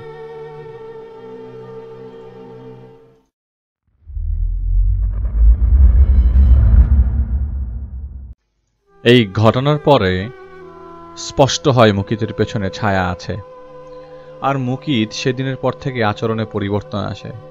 সে 40 ঊর্ধ্ব লোকের মতো করে চলাফেরা করত বা কথা বলতো। সাধারণ পজিশন কেস ছিল না। সাধারণ পজিশন হয়ে কি করে তা আমরা জানি। এখানে পজিশনের ধরন যে বাচ্চাটা হুট করেই মাঝবয়সী লোকের মতো আচরণ শুরু করে। কিন্তু সে পরিবারকে হুমকি দিত না, বরং আমার সাথে যেমন আচরণ সে করেছিল এমন আচরণটাই করত। আর হুটহাট এমন কিছু শোনাতো যা ওর পক্ষে সম্ভব না। ছেলেটা নিজের রুমটাকে সার্কাসের জিনিসপত্র, জীবজন্তুর পুতুল দিয়ে সাজিয়ে রাখত। আর সারাদিন অদৃশ্য কারোর সাথে কথা বলতো, হাসতো। মুকিতের বাবা আগে যেহেতু ভারতে থাকতে অনেক কিছু দেখেছিল, আর এছাড়া ছেলে ভালো শারীরিক অবস্থা খারাপ না, পুরোটাই ভালো, এটা দেখে হয়তো অন্তরে অন্তরে সাই দিয়ে যাচ্ছিল যে যাই হোক ছেলে আমার ভালো থাকুক। কিন্তু ওর মা, মুকিতের মায়ের কোনো রকমের সাই ছিল না, কারণ ডাইনিং টেবিল দিয়ে চাপা দেওয়া সেদিন তার দাদিকে মেরে ফেলতে পারত। এটা ছেলে খেলা ছিল না। তিনি মুকিতের বাবাকে একটা ব্যবস্থা বা একটা হুজুর আনতে বলেছিলেন, কিন্তু ওর বাবা সায় দেয়নি ইমোশনাল দিক থেকে। মুকিতের মা গোপনে একজন হুজুরের সাথে কথা বলে। হুজুর বললেন বড় সড় সমস্যা। হুজুর নাকি খোঁজ নিয়ে জানতে পারেন সমস্যাটা বেশ জটিল। তাই তিনি কিছু চিনি আর পানি পড়া দিয়ে দেন কৌশলে ছেলেকে খাওয়াতে। মুকিতের মা চিনি পড়া সেদিন খাইয়ে দিয়েছিলেন ছেলেকে। রাতে তার ঘুম ভেঙে যায় তার শরীরে অজস্র হাতের স্পর্শে। তিনি উঠে দেখতে পান তার শরীরের উপর শুধু কাটা হাত আর কাটা হাত, আর তা থেকে রক্ত তিনি তার নাকের মুখের উপরও টের পাচ্ছিলেন। উনি শব্দ করতে পারছিলেন না। তিনি অজস্র হাতের ফাঁক থেকে দেখতে পারলেন মুকিতের বাবার মাথাটা একটা মস্ত বড় অজগর গিলছে, আর সেই অজগরটার চোখ সেই সময়ে তার দিকেই পড়ে। অজগরটা মুকিতের বাবার মুখ থেকে বের করে ফেলে। এবার তার ঘুম ভেঙে যায় বাস্তবেই, তিনি স্বপ্নের মধ্যে স্বপ্ন দেখছিলেন। মুকিতের মা ভয় পেয়ে গিয়েছিল। তিনি সেদিন সকালেই সেই হুজুরের কাছে যান, কিন্তু সেই হুজুর তার সাথে দেখাই করতে চাননি, বরং তার সাথে দেখা না করেই তিনি চলে যেতে বলেন। রাস্তায় আসার সময় হুট করেই মুকিতের মা চোখে মুখে অন্ধকার দেখতে লাগেন, মানে ওনার ব্ল্যাক আউট অবস্থা। এরপর তিনি নিজেকে আবিষ্কার করেন খোলা প্রান্তরে। রাতে আসমান তিনি চোখে দেখেছিলেন। তিনি হুড়মুড় করে উঠে বসেন। চারদিক শুধু অন্ধকার একটা জায়গা, যেন একটা বন। তিনি শুধু চিৎকার করছিলেন ভয়ের চোটে। কি হলো, কিভাবে তিনি বুঝতে পারছিলেন না। আসলে এক শক্তি তাকে এখানে এনেছিল, তাকে ব্ল্যাক আউট করে পুতুলের মতো করে ফেলে। মুকিতের মায়ের সাহস ছিল অনেক। তিনি সূরা ইয়াসিন পুরাটা মুখস্থ ছিলেন তার তিনি পড়ছিলেন। উপর থেকে আসা আলো ছাড়া তিনি আর কিছু দেখছিলেন না, কারণ চারপাশ শুধু অন্ধকার। তিনি দেখছিলেন একটা বাচ্চা সাইকেল চালাচ্ছে, চালাতে তার সামনের দিক দিয়ে ক্রস করে যাচ্ছে। বাচ্চাটার সাইকেলটা তিনি দেখেছিলেন এমন যে সাইকেলটা রক্তে লাল হয়ে আছে আর একটা ব্যাগ ঝুলানো। বাচ্চাকে তিনি তার থেকে বেশ কয়েক হাত দূরে থামতে দেখেন। তিনি দেখলেন বাচ্চাটা সেই ব্যাগটা ফেলে চলে গেল সাইকেল চালাতে বনের ভেতর। আর তিনি বনের ভেতর থেকে একটা গর্জন শুনতে পান। কিছু বুঝে ওঠার আগেই বনের ভেতর থেকে সাইকেলটা দুমড়ানো মুচড়ানো অবস্থায় তার দিকে ছুঁড়ে মারে কেউ। সাইকেলটা তার সামনে এসে পড়ে, আর সেই সাইকেলটায় সেই বাচ্চাটার হাত পা ছিন্ন ভিন্ন অবস্থায় আটকে আছে। মুকিতের মা কাঁপছিল। তিনি দেখতে পান যে বাচ্চাটা খিলখিল করে হাসছে, আর চোরাবালি যেভাবে সবকিছু নিজের দিকে টেনে নেয়, সেভাবে বাচ্চাটা সহ সেই সাইকেলটাকে টেনে নিচ্ছে। আর সেই খিলখিলানো হাসি আমার কানে যেন হচ্ছিল তখন। ওনাদের কথাগুলো মিথ্যা না, কিন্তু আমার সহ্য হচ্ছিল না কিছু। কেমন একটা আতঙ্ক আমাকে ঘিরে ধরছিল, তখন তা বলে বুঝাতে পারবো না। আমি শুনলাম মুকিতের মাকে বলতে যে তিনি দেখলেন বাচ্চাটা সহ সাইকেল দেবে যেতে। এরপর তার হুঁশ ফেরে তাদের বাসার গেটের সামনে। কিন্তু মাঝখানে একদিন তার খোঁজ ছিল না। তিনি কোথায় গিয়েছিলেন, কিভাবে গিয়েছেন তার কিছুই মনে নেই। মনে ছিল সেই হুজুরের বাসা থেকে বের হবার পর একটু পরেই তার ব্ল্যাক আউট হয়। মুকিতের দাদা দাদি তো ভয়েই ছিলেন। ওর মা একদিন গায়েব থাকার পর তো ভয়টা আরো বেড়ে গেল। এদিকে কোনো হুজুর বাসায় আসতে চান না, কাজ তো দূরের কথা। দুই একজন তো আসলেও পরা একদিন আসতে চান না। এর মাঝে একদিন মুকিতের দাদা রাতে ওয়াশরুমে যাওয়ার পথে দেখতে পান মুকিত ডাইনিং এর উপরে বসা, আর মুকিতের বাবা চাপাতি ছুরি হাতে তার দিকে পিঠ মোড়া দিয়ে বসে আছে। তিনি মুকিতকে দেখেন দুইটা সাদা বলের মতো কিছু একটা ফ্লোরে বাউন্স করাচ্ছিল, আর তার ছেলে কিছু একটা কোপাচ্ছে। হালকা একটু খেয়াল করে দেখে মুকিতের দাদা যে এক এক কোপের সময় মুকিতের বাবার ডান হাঁটুর পাশের কিছু চুল নড়ে উঠত। কলিজার ভেতর ওনার মোচড় দিয়ে ওঠে। তিনি কাঁপতে কাঁপতে পড়ে যান। বয়স্ক দাদা দেখছিলেন মুকিত দুইটা মানুষের উপরে ফেলা চোখ দিয়ে বলের মতো বাউন্স করাচ্ছে। এটা উপরে ফেলা চোখ বলের মতো বাউন্স করাচ্ছিল, আর মুকিতের বাবা তার দিকে ঘাড় ঘুরিয়ে তাকায়। মুকিতের বাবার চোখে চোখ যে সাদা তিনি বুঝতে পারেন। আর তিনি দেখলেন মুকিতের বাবা নড়ার সময় তার হাঁটুতে বাড়ি খেয়ে সেই চুলগুলো যেন ঘুরে গেল। আর তিনি দেখতে পেলেন এক কাটা মাথা। ভদ্রলোক ডাইনিং এর সামনে চিৎকার দিয়ে কাঁদতে লাগলেন। তার কান্না শুনে মুকিতের বাবা, মা আর দাদি চলে আসে সেখানে। ওর দাদা সেদিন আর কিছু বলেনি। পরদিন সকালে তিনি বাসা থেকে চলে যেতে চাইছিলেন কাউকে কিছু না বলে, কিন্তু মুকিতের মায়ের জোরাজোরিতে তিনি তা বলেন। মুকিত মুচকি হেসে বলল, দাদু তোমাকে তো যেতে দিবে না সার্কাস আঙ্কেল। ওর মা মুকিতকে ধমক দেন আর চলে যেতে বলেন রুমে। মুকিত যাবার সময় বলে, দাদু সার্কাস আঙ্কেল না তোমাকে ঘোড়া সাজিয়েছিল রাতের বেলা? আমি তো দেখে অনেক মজা পেয়েছি আর অনেক হেসেছি বলে সে তার দাদুকে একটা চুমু দিয়ে চলে যায়। এই ছেলেটা যে পোজেসড এটা কেউ বুঝবে না, কারণ বাচ্চাটা স্বাভাবিক। আর সেদিন রাতে মুকিতের মা ঘুমাতে পারছিলেন না। তার কেন যেন মনে হচ্ছিল বারবার তিনি উপর থেকে নিচে পড়ে যাচ্ছেন। তিনি টুংটাং কিছু শব্দ পাচ্ছিলেন, থালা বাসন পড়ে যাবার শব্দ। তিনি উঠে যান রান্নাঘরে। তিনি দেখতে পেলেন মুকিত বসে আছে, আর ওকে ঘিরে কতগুলো সাপ ঘুরপাক খাচ্ছে। মুকিত হাসছে যেন। মুকিত মজার কিছু দেখছে। তিনি তার রুমে ঢুকে দরজা লাগিয়ে মুকিতের বাবাকে ডাকতে গেলেন, কিন্তু দেখলেন মুকিতের বাবার পচা গলা লাশ পড়ে আছে বিছানার উপর। মুকিতের মা প্রচন্ড ভয়ে চিৎকার করতে যাবেন, এমন সময় মুকিতের বাবার লাশটা গায়ে কাটা দেবে এমনভাবে লিকলিকিয়ে নড়াচড়া করতে থাকে যেন জড় বস্তু নিজে নিজে নড়াচড়া করার চেষ্টা করছে। ভদ্রমহিলা সহ্য করতে না পেরে ঘর থেকে দৌড় দিয়ে বেরিয়ে যান, কিন্তু মেইন গেট খোলার সময় তাকে কেন কিছু পা ধরে টান দিয়ে নিচে ফেলে দেয়। তিনি তাকিয়ে দেখতে পান মুকিত হাতে বটি নিয়ে দাঁড়িয়ে আছে। কিছু বুঝে ওঠার আগেই মুকিত ওনার গলায় বটি চেপে ধরেন। মুকিতের মা পারেননি সহ্য করতে। আমি দেখেছিলাম তাকে কাঁদতে।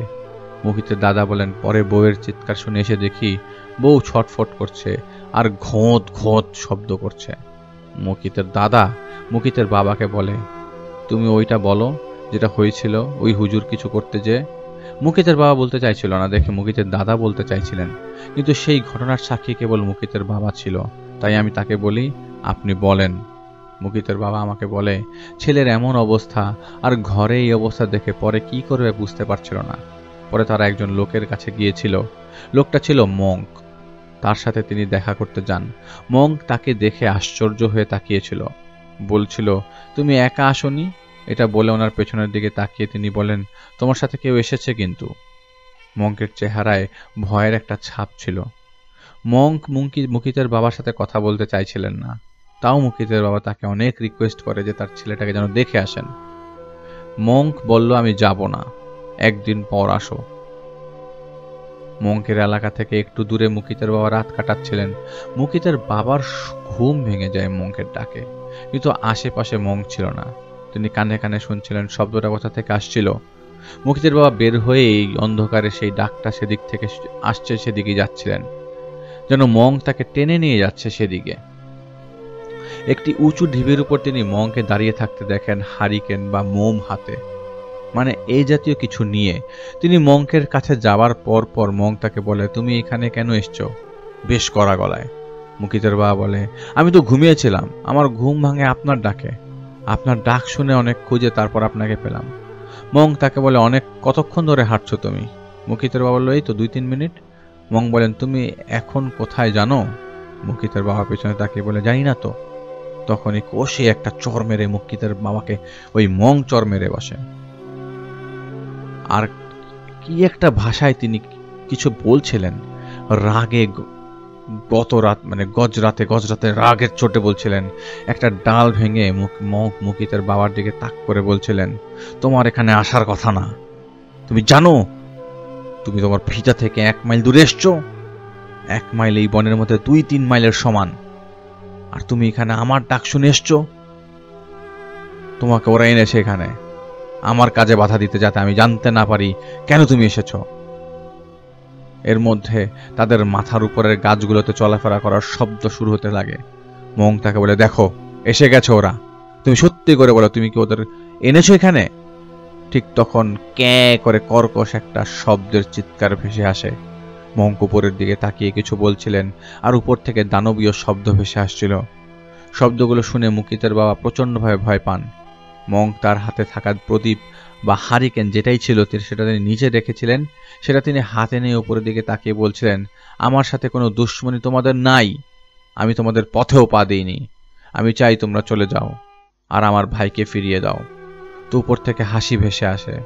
হাসিটা ছিল এমন যে তারা ফেরত দিবে না তাকে। হুট করে এই গগনবিদারী চিৎকার শব্দ আসে উপর থেকে। মঙ্ক চিৎকার দিয়ে বলছিলেন, ছেড়ে দে, ছেড়ে দে আমার ভাইকে। উপর থেকে তরল কিছু নিচে পড়ার শব্দ হয়, যেন কাউকে টেনে দুভাগ করে ফেলা হয়েছে, আর রক্তগুলো পড়ছে সেখান থেকে।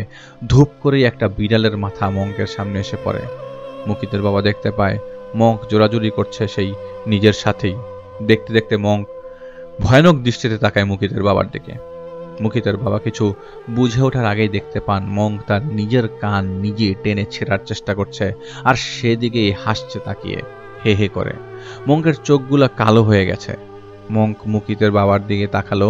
মুকিতের বাবা দেখলো মঙ্ক মুখ খুলে হাসছে, কিন্তু রক্ত ঝরে পড়ছে তার মুখ দিয়ে, আর হাসিটা সারা বন জুড়ে ইকোর মতো হচ্ছে। পাখি জীব জানোয়ার ডাকতে শুরু করেছে। মুকিতের বাবা দৌড় দিল, কিন্তু কয়েক কদম যেতেই পরে অন্ধকারে সে কিছুর সাথে ধাক্কা লেগে পড়ে যায় আর গড়িয়ে নিচের দিকে পড়তে থাকে।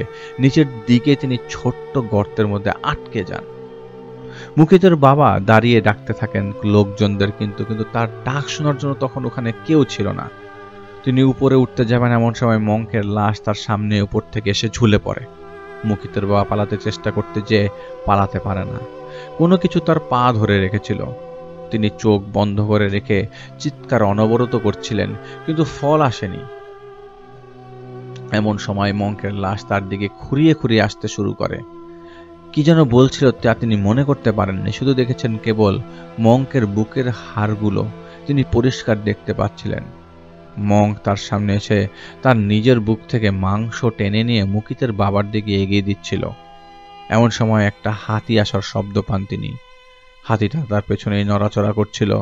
একটা বড় হুক কেউ মঙ্কের পিঠের ভেতরে ঢুকিয়ে মঙ্কের লাশটাকে উঠিয়ে সরিয়ে ফেলে। মুকিতের বাবার সামনে যে দাঁড়িয়ে ছিল সে দেখতে মানুষের মতো হলেও তার মাড়িটা ছিল বিচ্ছিন্ন আর বড়। মাথায় অজস্র পেরেক গাঁথা, গালে থুতনি, সবখানে পেরেক গাঁথা। একটা হাতে তুড়ি মারার শব্দ হয়। ডান দিকে মঙ্কের পরে থাকা লাশটায় আগুন জ্বলে ওঠে, আর তার সামনে থেকে সে এই আলোতে দেখতে পায় ভয়ানক সেই অবয়বকে, যার উচ্চতা সে মাপতে পারেনি, কিন্তু তার রূপ সুস্থ মানুষকে বেহুশ করার জন্য অনেক বেশি। এইটুকুই মনে ছিল মুকিতের বাবার। ওনার হুঁশ ফেরে সেখানেই যেখানে তিনি গত রাতে ছিলেন। কাউকে কিছু না বলে তিনি চলে যাওয়ার জন্য বের হয়ে যান। ঢাকায় ফেরেননি, তিনি ভুল করে অন্যত্র চলে গিয়েছিলেন। তিনি ঢাকায় ফেরার জন্য বাধ্য হয়ে বাসে ওঠেন, কারণ তার কাছে বেশি টাকা ছিল না। আর ফোনে তিনি আতঙ্কের কারণে ভুলেই গিয়েছিলেন নিতে। কিন্তু বাসের মধ্যে তার ভালো লাগতেছিল না, কারণ তীব্র অশান্তি লাগছিল। মনে হচ্ছিল পথ ফুরাচ্ছে না তার মনে হচ্ছিল বাসের সবাই তার দিকে তাকিয়ে আছে। উনি ভালো করে তাকানোর পর দেখলো আসলেই বাসের সবাই তার দিকে তাকিয়ে আছে, আর তাদের কারোর চোখ থেকে রক্ত পড়ছে, কারোর মুখ থেকে লালা ঝরছে, সবাই তার দিকে লোলুপ নজরে তাকিয়ে আছে। এটা দেখে তিনি বাস থেকে নেমে যাওয়ার জন্য চেঁচামেচি করছিলেন, কিন্তু বাসের কন্ট্রাক্টর তার দিকে এগিয়ে এসে হেলতে দুলতে থাকে। তার মুখ থেকে ফেনা ঝরছিল, চোখগুলো যেন বেরিয়ে আসবে। সে তাকে বলে, এসব চুপচাপ বসে থাক, নইলে পেছনে থাক। পেছন থেকে একটা চাপাতি বের করে তাকে বলে, এটা দিয়ে কেচে কুচে এমন অবস্থা করে দিবে যে তোর লাশটা কেউ চিনতে পারবে না। মুকিতের বাবা ভয়ে আড়ষ্ট হলেও এটা বলেন যে আমার ছেলের পেছনে পেছনে কেন আসলো তোমরা কি চাও আমাদের জীবনে, কেন এলোমেলো করে দিচ্ছ? কিন্তু কন্ট্রাক্টর তার কথার উত্তর না দিয়ে বলে, হারামজাদা, চুপ করে বস বলে এই চাপাতি দিয়ে তিনি তাকে ভয় দেখায়। মুকিতের বাবা দেখলো সেই বাস থেমে গেছে, আর সে শুধুই চেঁচাচ্ছে, আর সব যাত্রীরা তার দিকে তাকিয়ে আছে। মুকিতের বাবা বাসের জানালা দিয়ে লাফ দিয়ে বের হয়ে যান। ভদ্রলোক বুঝতে পারছিলেন না সে কি দেখছে। সেই বাস থেকে ওইভাবে বের হওয়ার পর দেখে কন্ট্রাক্টর সেই বিশ্রী রূপে তার দিকে তাকিয়ে হাসছে আর হাত দিয়ে ইশারা করে তার দিকে ডাকছে। এমন সময় বাসের বাকি জানালা দিয়ে আরো সবাই তাকে ডাকছিল যে আয়, ভেতরে আয়। সবার চেহারা বিশ্রী রকমের ছিল। দরজা খুলে কয়েকজন মুকিতের বাবাকে ধরতে এলে মুকিতের বাবা দৌড় দেন পাশের জঙ্গলের ভেতর। তিনি দেখছিলেন সেই লোকগুলো পশুর মতো করে 4 হাত পায়ে তার পিছু পিছু দৌড় দিচ্ছিল। অনেকক্ষণ দৌড় দেওয়ার পর তিনি কোথায় আসলো, কি হলো তার কিছুই মনে করতে পারছিলেন না। একজন বৃদ্ধ বয়স্ক মহিলার কর্কশ কণ্ঠ তাকে হুঁশ ফেরায়। মহিলা তাকে দেখে ভয় পাচ্ছিলেন আর ভার দিয়ে রাখা তার লাঠিটা দেখিয়ে বলছিলেন, কে আপনি? এখানে এভাবে পড়ে আছেন কেন? মহিলা দেখে ভয় পেলেও পরে শান্ত হন মুকিতের বাবা। তিনি মহিলার দিকে তাকাতে যে দেখেন মহিলা চলে যাচ্ছেন একদিকে। তিনি তাকে ডাকলেও মহিলা সাড়া না দিয়ে চলে যান। মুকিতের বাবা পরে বাসায় ফেরেন অনেক ঝক্কি ঝামেলার পর। এদিকে যেদিন রাতে বাসে তার সাথে এক ঘটনা ঘটেছিল, সেদিন রাতে মুকিতের মা ঘুমাতে পারছিলেন না। তার মনে হচ্ছিল কেউ তার দিকে তাকিয়ে আছে। তিনি অশান্তি কাটাবার জন্য হাঁটছিলেন। তিনি লিফট একবার খোলার জন্য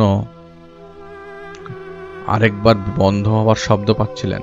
তিনি পাচ্ছিলেন, দেখেন মেইন গেট খুলে দেখতে গেলেন। তিনি গেট খোলার সময় বাচ্চাদের দৌড় দিয়ে যাওয়ার শব্দ পান। গেট খুলতে খুলতে একটা দরজা লাগার শব্দ পান তিনি। গেট খুলে করিডোর চলে যান তিনি, আর পরিচিত এক ফ্ল্যাটের দরজার শব্দ হয় লাগানোর। তিনি বুঝতে পারেন হয়তো সেই ফ্ল্যাটের বাচ্চাটার এমন করছে, বাবা মা ঘুমিয়ে আছে আর সেই বাইরে বের হচ্ছে। তাই তাদের ইনফর্ম করতে যান তিনি। তাদের দরজার সামনে যেয়ে তিনি তো দেখতে পান তাদের দরজা খোলা আর ভেতর থেকে শব্দ আসছে। তিনি কলিং বেল চাপ দিতে গেলেই দেখতে পান বেডরুমের গেট খুলে সেই বাচ্চাটার বাবা বের হন। কিন্তু তিনি ছিলেন রক্তাক্ত। তার বাম হাতের উপর ছিল ট্রে, আর তাতে তিনি তার স্ত্রীর মাথাটা দেখতে পান। আর সেই লোক একটা বিশ্রী হাসিও দেয়। তিনি দৌড় দিয়ে সেখান থেকে পালাবার আগেই তাকে ধরে পেছন থেকে কেউ ধরে, চুল ধরে টেনে নিয়ে যান সেই দরজার ভেতরে। তিনি চিৎকার করছিলেন নিজেকে ছুটাবার জন্য, কিন্তু সেই বাচ্চাটার বাবা তার মুখে মানুষের শরীরের মাংস ঢুকিয়ে দেয় আর তার মুখ চেপে ধরে আর তাকে ইশারা দেয়, চুপচাপ বসে থাকো। মুকিতের মায়ের সামনে ঘুরছিল ওই বাচ্চাটার মায়ের মাথাটা, চারপাশে রক্ত ছেটানো আর কাটা চুল, আঙ্গুলের অংশ এদিক সেদিক পড়ে আছে। এগুলো দেখে তার মাথায় যন্ত্রণা হচ্ছিল খুব। তিনি কাঁপতে কাঁপতে পরে ফ্লোরে পড়ে যান। তিনি জ্ঞান হারাবার আগে দেখতে পান সেই লোক তার নিজের বাচ্চাকে কোলে করে এনে তার সামনে শুয়ে দেয় আর মুকিতের মায়ের দিকে তাকিয়ে সে মুচকি হাসি দিতে ছুরি চালিয়ে দেয়। বাচ্চাটার মাথা ছিন্ন করে ফেলে। কাটা মাথাটা সে সরিয়ে দিতে ব্যথাবিহীন সেই শরীরটা তার মুকিতের মায়ের শরীরের সাথে এমনভাবে রাখেন যেমন মারা তার সন্তানকে নিজেদের কাছে যেভাবে রাখে ঠিক সেভাবে। তো আর একটা কাপড় দিয়ে সে তাদেরকে ঢেকে দেয়। মহিলাকে বেহুশ অবস্থায় লিফটের কাছে ফজরের সময় পাওয়া যায়। ভবনের লোকজন বুঝতে পারছিল না, কারণ হলো আমি যা শুনছি তার সাথে কোনোভাবেই আমি যা দেখছিলাম তা মিলছিল না। মুকিতের দাদা বলেন, আমার নাতিটাকে তো দেখলেন আঙ্কেল, কি ছিল আর কি হলো? পুরুষ মানুষ এর মতো কথা বলা শুরু করলো। যেখানে যাই সেখানে কিছু না কিছু একটা অঘটন সে করে ফেলে।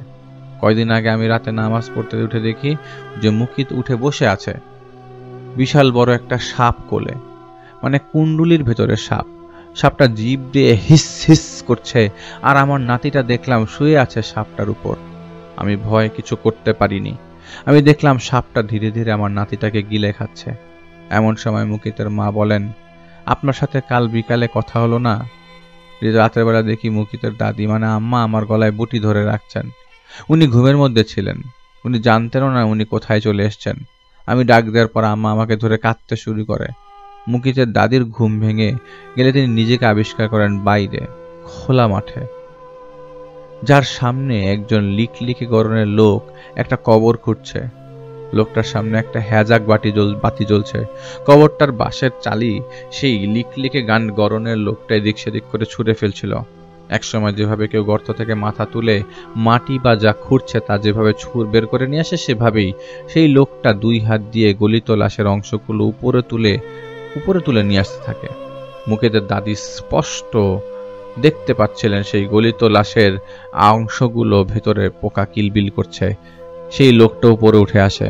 এরপর সে একটা জায়গায় পরিষ্কার করতে শুরু করে। লোকটার হাতে একটা বটি ছিল। মুকিতের দাদি দেখে যে মুকিত সেই লোক সেখানে পশুর মতো করে বেঁধে রেখেছে আর সে বারবার তার চাঁদের দিকে তাকাচ্ছে, যেন সে অপেক্ষা করছে মেঘের আড়াল থেকে চাঁদটা বেরিয়ে আসবে। চাঁদ বেরিয়ে আসার পর ওর দাদি দেখে ওই লোক মুকিতের গলায় ছুরি চালিয়ে দিয়েছে, আর রক্তের প্রবাহ সেই খুঁড়ে রাখা কবরের ভেতরে ধীরে ধীরে প্রবেশ করছে। এটা দেখে ওর দাদির ঘুম সত্যি সত্যি ভেঙে যায়। বয়স্ক মহিলা আর নিতে পারছিলেন না এত চাপ। তিনি উপরে উঠে বসেন।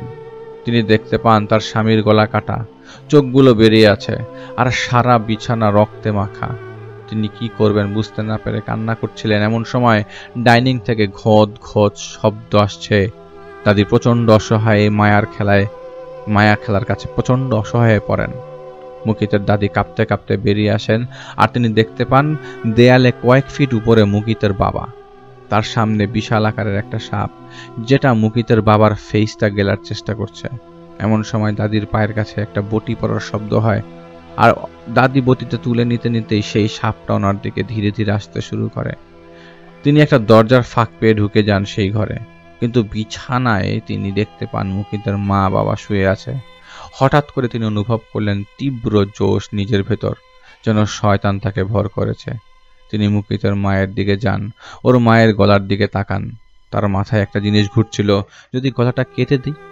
কতবার কত কিছু করেছে, কত কথা না শুনিয়েছে। হুট করে ওনার ভেতরে হিংসা কাজ করছিল। ওনার মনে হচ্ছিল ওর গলাটা কেটে দিয়ে সেই রক্ত নিজের শরীরে মাখলে তাহলে আর কোনো সমস্যা হবে না আমার পরিবারের। মুকিতের মায়ের চেহারাটা ওনার কাছে বিশ্রী লাগছিল। তিনি ধীরে ধীরে বটিটা মুকিতের মায়ের গলায় ধরেন, কিন্তু মুকিতের মা জেগে যান আর পরিস্থিতিটাকে কোনোভাবে সামলে নেন। আমি বললাম, এমন অবস্থায় আপনারা কি কারোর কাছে কোনো হেল্প পাননি? তো মুকিতের দাদা বলে, ওই যে হেল্প করতে কেউ আসার আগেই বলে তাদের ভয় দেখায়। আমি মুকিতের বাবাকে জিজ্ঞেস করি, মং কি তাহলে মারা গেছে? ওর বাবা বলে, না, মঙ্কের কিছুই হয়নি। সেদিনের পরে আমি যোগাযোগ করছিলাম ওনার সাথে। উনি আমাকে বলেছিলেন কি কি আমি দেখেছি। উনি আমাকে বলেছেন যে তিনি তার মতো করে খোঁজ করতে চেয়েছিলেন আমাদের ব্যাপারে, কিন্তু আমি নাকি সেখানে যে তাকে বাধা দিয়েছি। বদ্ধ পাগলের মতো নাকি কাণ্ড করেছি।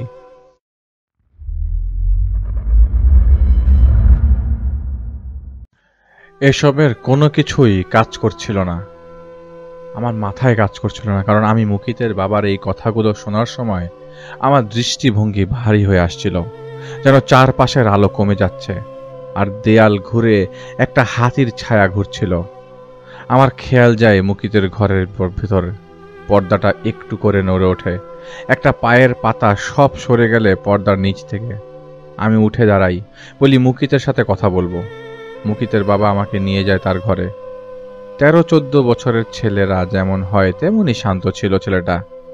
কথা বলল, আমার হাই হ্যালোর উত্তর দিল। আমি ওর বাবাকে বেরিয়ে যেতে বলি, কারণ একা থাকার দরকার এখন আমার ছেলেটার সাথে। আমি ওর সাথে টুকটাক কথা বলতে বলতে পুরো ঘরটা দেখছিলাম ওর। আমি বিছানায় সেই দাবার চালটাই আবার দেখলাম। একটা ঘোড়াকে ঘিরে রেখেছে কয়েকটা পেয়াদা, আর মন্ত্রীটা অন্য ঘরে। আরেকটা জায়গায় হাতির সামনে পেয়াদা। টেবিলে কিছু ড্রয়িং দেখলাম। সূর্যমুখী ফুল মনে হলো একবার, আবার মনে হলো সূর্য, কিন্তু মনে হচ্ছিল বাচ্চারা যেভাবে আঁকে গোল বৃত্তের চারপাশে কোনাকুনি করে সেভাবেই আঁকা হয়েছিল। তো সেগুলো আমার কাছে কেমন অদ্ভুত লাগছিল। একটা ড্রয়িং দেখলাম মানুষের হাত, কাটা হাত কোনোই থেকে, আর একটা সাপ সেই হাতকে গিলছে, কিন্তু একটা আঙ্গুল নেই সেই হাতে। আর একটা হাতি জায়নামাজে বসে আছে। হাতি। আমি বাচ্চাটার কাছে যেয়ে বসি ড্রয়িং নিয়ে, বলি, এগুলি কেন আঁকলে তুমি?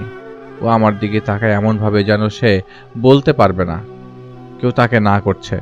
আমি ওকে জিজ্ঞেস করি, তুমি আঙ্কেলকে বলো সার্কাস আঙ্কেলের ব্যাপারে। আমাকে ও বলতে চায়নি। আমি বলি, সার্কাস আঙ্কেল কি ভালো? মাথা নাড়িয়ে না বলে ও আমাকে। আমি বলি, সার্কাস আঙ্কেল কোথায়? ও আমাকে বলে, এখানেই ছিল, এখন তো নাই বলে এদিক ওদিক সে তাকাচ্ছে। আমি ওর কাছে জানতে চাই, সার্কাস আঙ্কেল কি তোমাকে ভয় দেখায়? তখন সে আমাকে বলে, আঙ্কেল আগে ভালো ছিল, কিন্তু আঙ্কেল আব্বুকে শুধু মারে। আমি জানতে চাইলাম কবে কি করেছিল, কিছু জানো? তো সে আমাকে বলে, ওই যে আমরা ঘুরতে গিয়েছিলাম ভারতে, তখন আঙ্কেল আব্বুকে গলা টিপে ধরে রেখেছিল। আমি দেখাতে সে আব্বুকে ছেড়ে দিয়েছিল। আব্বুকে আঙ্কেল অনেক মারতো। আমি বললাম, তুমি কি কাউকে বলনি? ও বলল, আম্মুকে বলেছি আমি। এমন সময় আমি টের পাই আমার পেছনে কেউ দাঁড়িয়ে আছে, আর মুকি তো চুপ হয়ে গেছে। পেছনে তাকিয়ে দেখি তাকে, যে আমার সামনে এসেছিল পার্কে। তার মুখে একটা হাসি, ঠোঁটটা কান অবধি চলে গেছে। সে বাচ্চাটার দিকে তাকিয়ে বলে, ও 1 মিনিট, বলে সে ঘরে রাখা একটা বাঘের পুতুল বাচ্চাটার কাছে দেয়। আর দেখতে দেখতে বাচ্চাটা শটান করে বসে পড়ে, চোখ বন্ধ করে। আমি তখনই সেখান থেকে সরে বেরিয়ে যেতে চাইলাম, কিন্তু দরজার সামনে সে 2 হাত ছড়িয়ে দিয়ে দাঁড়িয়ে যায়। আর সে মাথা নাড়িয়ে নাক দিয়ে করে যেতে দেবে না, করে যেতে দেবে না, এরকম অবস্থা বোঝানোর ইঙ্গিত দেয়। মুকিদের দিকে তাকিয়ে দেখলাম ছেলেটা বসে আছে চোখ বন্ধ করে। এবার সে আমার দিকে হাসতে হাসতে বলল, গল্প না শুনিয়ে তো যেতে দেব না। এই যে কথাটা, এই কথাটা মুকি তার সে একই সাথে বলল, আর বলার ধরন একই রকম ছিল, বিকট। আমি তাজ্জব হয়ে গেলাম, কারণ এইভাবে এত দূরে বসে কিভাবে সে মুকিতকে কন্ট্রোল করছে এটা আসলে পসিবল না কোনোভাবেই। আমি প্রচণ্ডভাবে সাবধান ছিলাম আর নজর রাখছিলাম সব দিকে। সে আমাকে বলল, ভয় পেলে কি চলবে? সে বলছে, মুকিতও বলছে, ভয় পেলে কি চলবে, সমস্বরে। আমি জানতে চাইলাম, এই ছেলে কেন? ওর তো বাঁচার কথা না, কেন এই ছেলের উপর চেপে বসে আছো তুমি? সে হাসলো মুচকি আর বলল, ও একটা প্রশ্ন চেপেছি, কেন এটা সেটা, আর এটা জেনে লাভ কি? গলার স্বর সে পাল্টে ফেলে আমার দিকে তেড়ে আসে। তার চেহারাটা মানুষের মতো ছিল, কিন্তু তখন যে সে চেহারাটা পাল্টে গিয়েছিল, লাল কালো ডোরা কাটা দাগ তার চেহারায় ফুটে ওঠে। সে বলল, তুই? আমার বুকের উপর সে একটা আঙ্গুল ঘোরাতে ঘোরাতে বলছিল, এসে তো পড়েছিস, তুই এসে পড়েছিস, এবার ঠেকাবি কিভাবে? বলেই বাতাসের মতো গতিতে আমাকে যেন টপকে গেল। আর সাথে সাথেই মুকিতের গলা থেকে ঘে ঘে শব্দ আসতে লাগলো। ছেলেটা বসা ছিল, কিন্তু ভয়ানকভাবে সামনে পেছনে দুলছিল, যা দেখলে কেউ বুঝবে না। আউযুবিল্লাহ পরে আমি আমার মতো শুরু করি, আর সে আমার মতো করে আমার সাথেই পড়তে থাকে, যা আমাকে সত্যি করে অবাক করে দিয়েছিল। আমি থমকে গিয়েছি দেখে সে আমাকে বলল, আহ, এতটুকুনিতেই তুমি কাঁদ? তাহলে এরপরে খেলা তো আরো সুন্দর হবে। এটা বলে সে দাঁড়ায় বিছানার উপর আর দুই হাত দুই পাশে সরিয়ে বলে, আমি তো সার্কাসের গ্র্যান্ড মাস্টার বলেই সে আমার উপরে ঝাঁপিয়ে পড়ে, আমার মাথায় সজোরে ঘুষি মারে, যার জন্য আমি পড়ে গিয়েছিলাম। হুড়োহুড়ির মধ্যে কি হলো বুঝতে পারছিলাম না, কিন্তু এতটুকু বুঝতে পারছিলাম মুকিতের মাকে উদ্দেশ্য করে সেই বদমাইশ বলছিল, অনেকবার বেড়ে গেছে কিছু না বলাতে। এটা বলেই সে কিছু একটা উপরের দিকে তাকিয়ে ইশারা দিতেই মুকিতের মা তার গলা ধরে বসে পড়েন। সে যে কোনোভাবেই মুকিতের মাকে চোখ করছিল যাতে নিঃশ্বাস নিতে না পারে। আমি কোনো মতে নিজেকে সামলে নিয়ে মুকিতকে ধাক্কা দিয়ে ফেলে দেই। মুকিতের মায়ের চুল ধরে সে টানছিল, একই সময়ে সে মুকিতের দাদাকে ধাক্কা মেরে ফেলে দিয়েছিল। চারদিকে একই সময়ে অনেক কিছু হচ্ছিল। আমি দেখলাম মুকিতের বাবা শকে ঠায় দাঁড়িয়ে আছে। কোনো মতে আমি মুকিতের মায়ের কাছ থেকে সরিয়ে দেই। সেই বদমাস তখন মুকিতের ভেতর খিলখিল করে হাসছে নন স্টপ, এবং সে কোনো কিছুতেই কাজ হচ্ছিল না। এমন সময় সে হাসি থামিয়ে বলে, আচ্ছা, এদের সাথে খেলে কোনো মজা নেই। এটা বলে সে আমার দিকে তাকিয়ে বলে, তোর সাথে খেলা দরকার। আমি ততক্ষণে ধাতস্থ হয়ে তৈরি হয়ে গিয়েছিলাম। তীব্র বিশ্বাস নিয়ে আমল করতে করতে ওর দিকে এগিয়ে গেলাম।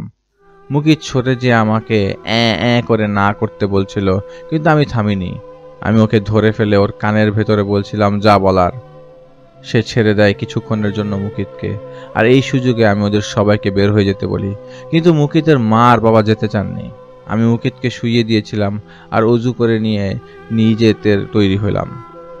ব্যক্তিগত আক্রোশ চালু এসেছে আমার ভেতর, কারণ গায়ে হাত দিয়েছে সে, তাই আমি বোতলে ভরার প্রস্তুতি নিয়েছিলাম। আমার আমির সাহেবকে সব জায়গায় রাখতে হয় না, বিশেষ করে যখন ব্যক্তি স্বার্থ জড়িত। তখন আমি মুকিতের ভেতরে থাকা বদমাশকে বলতে বললাম, নাম কি? খেয়াল করলাম সে বিড়বিড় করছে।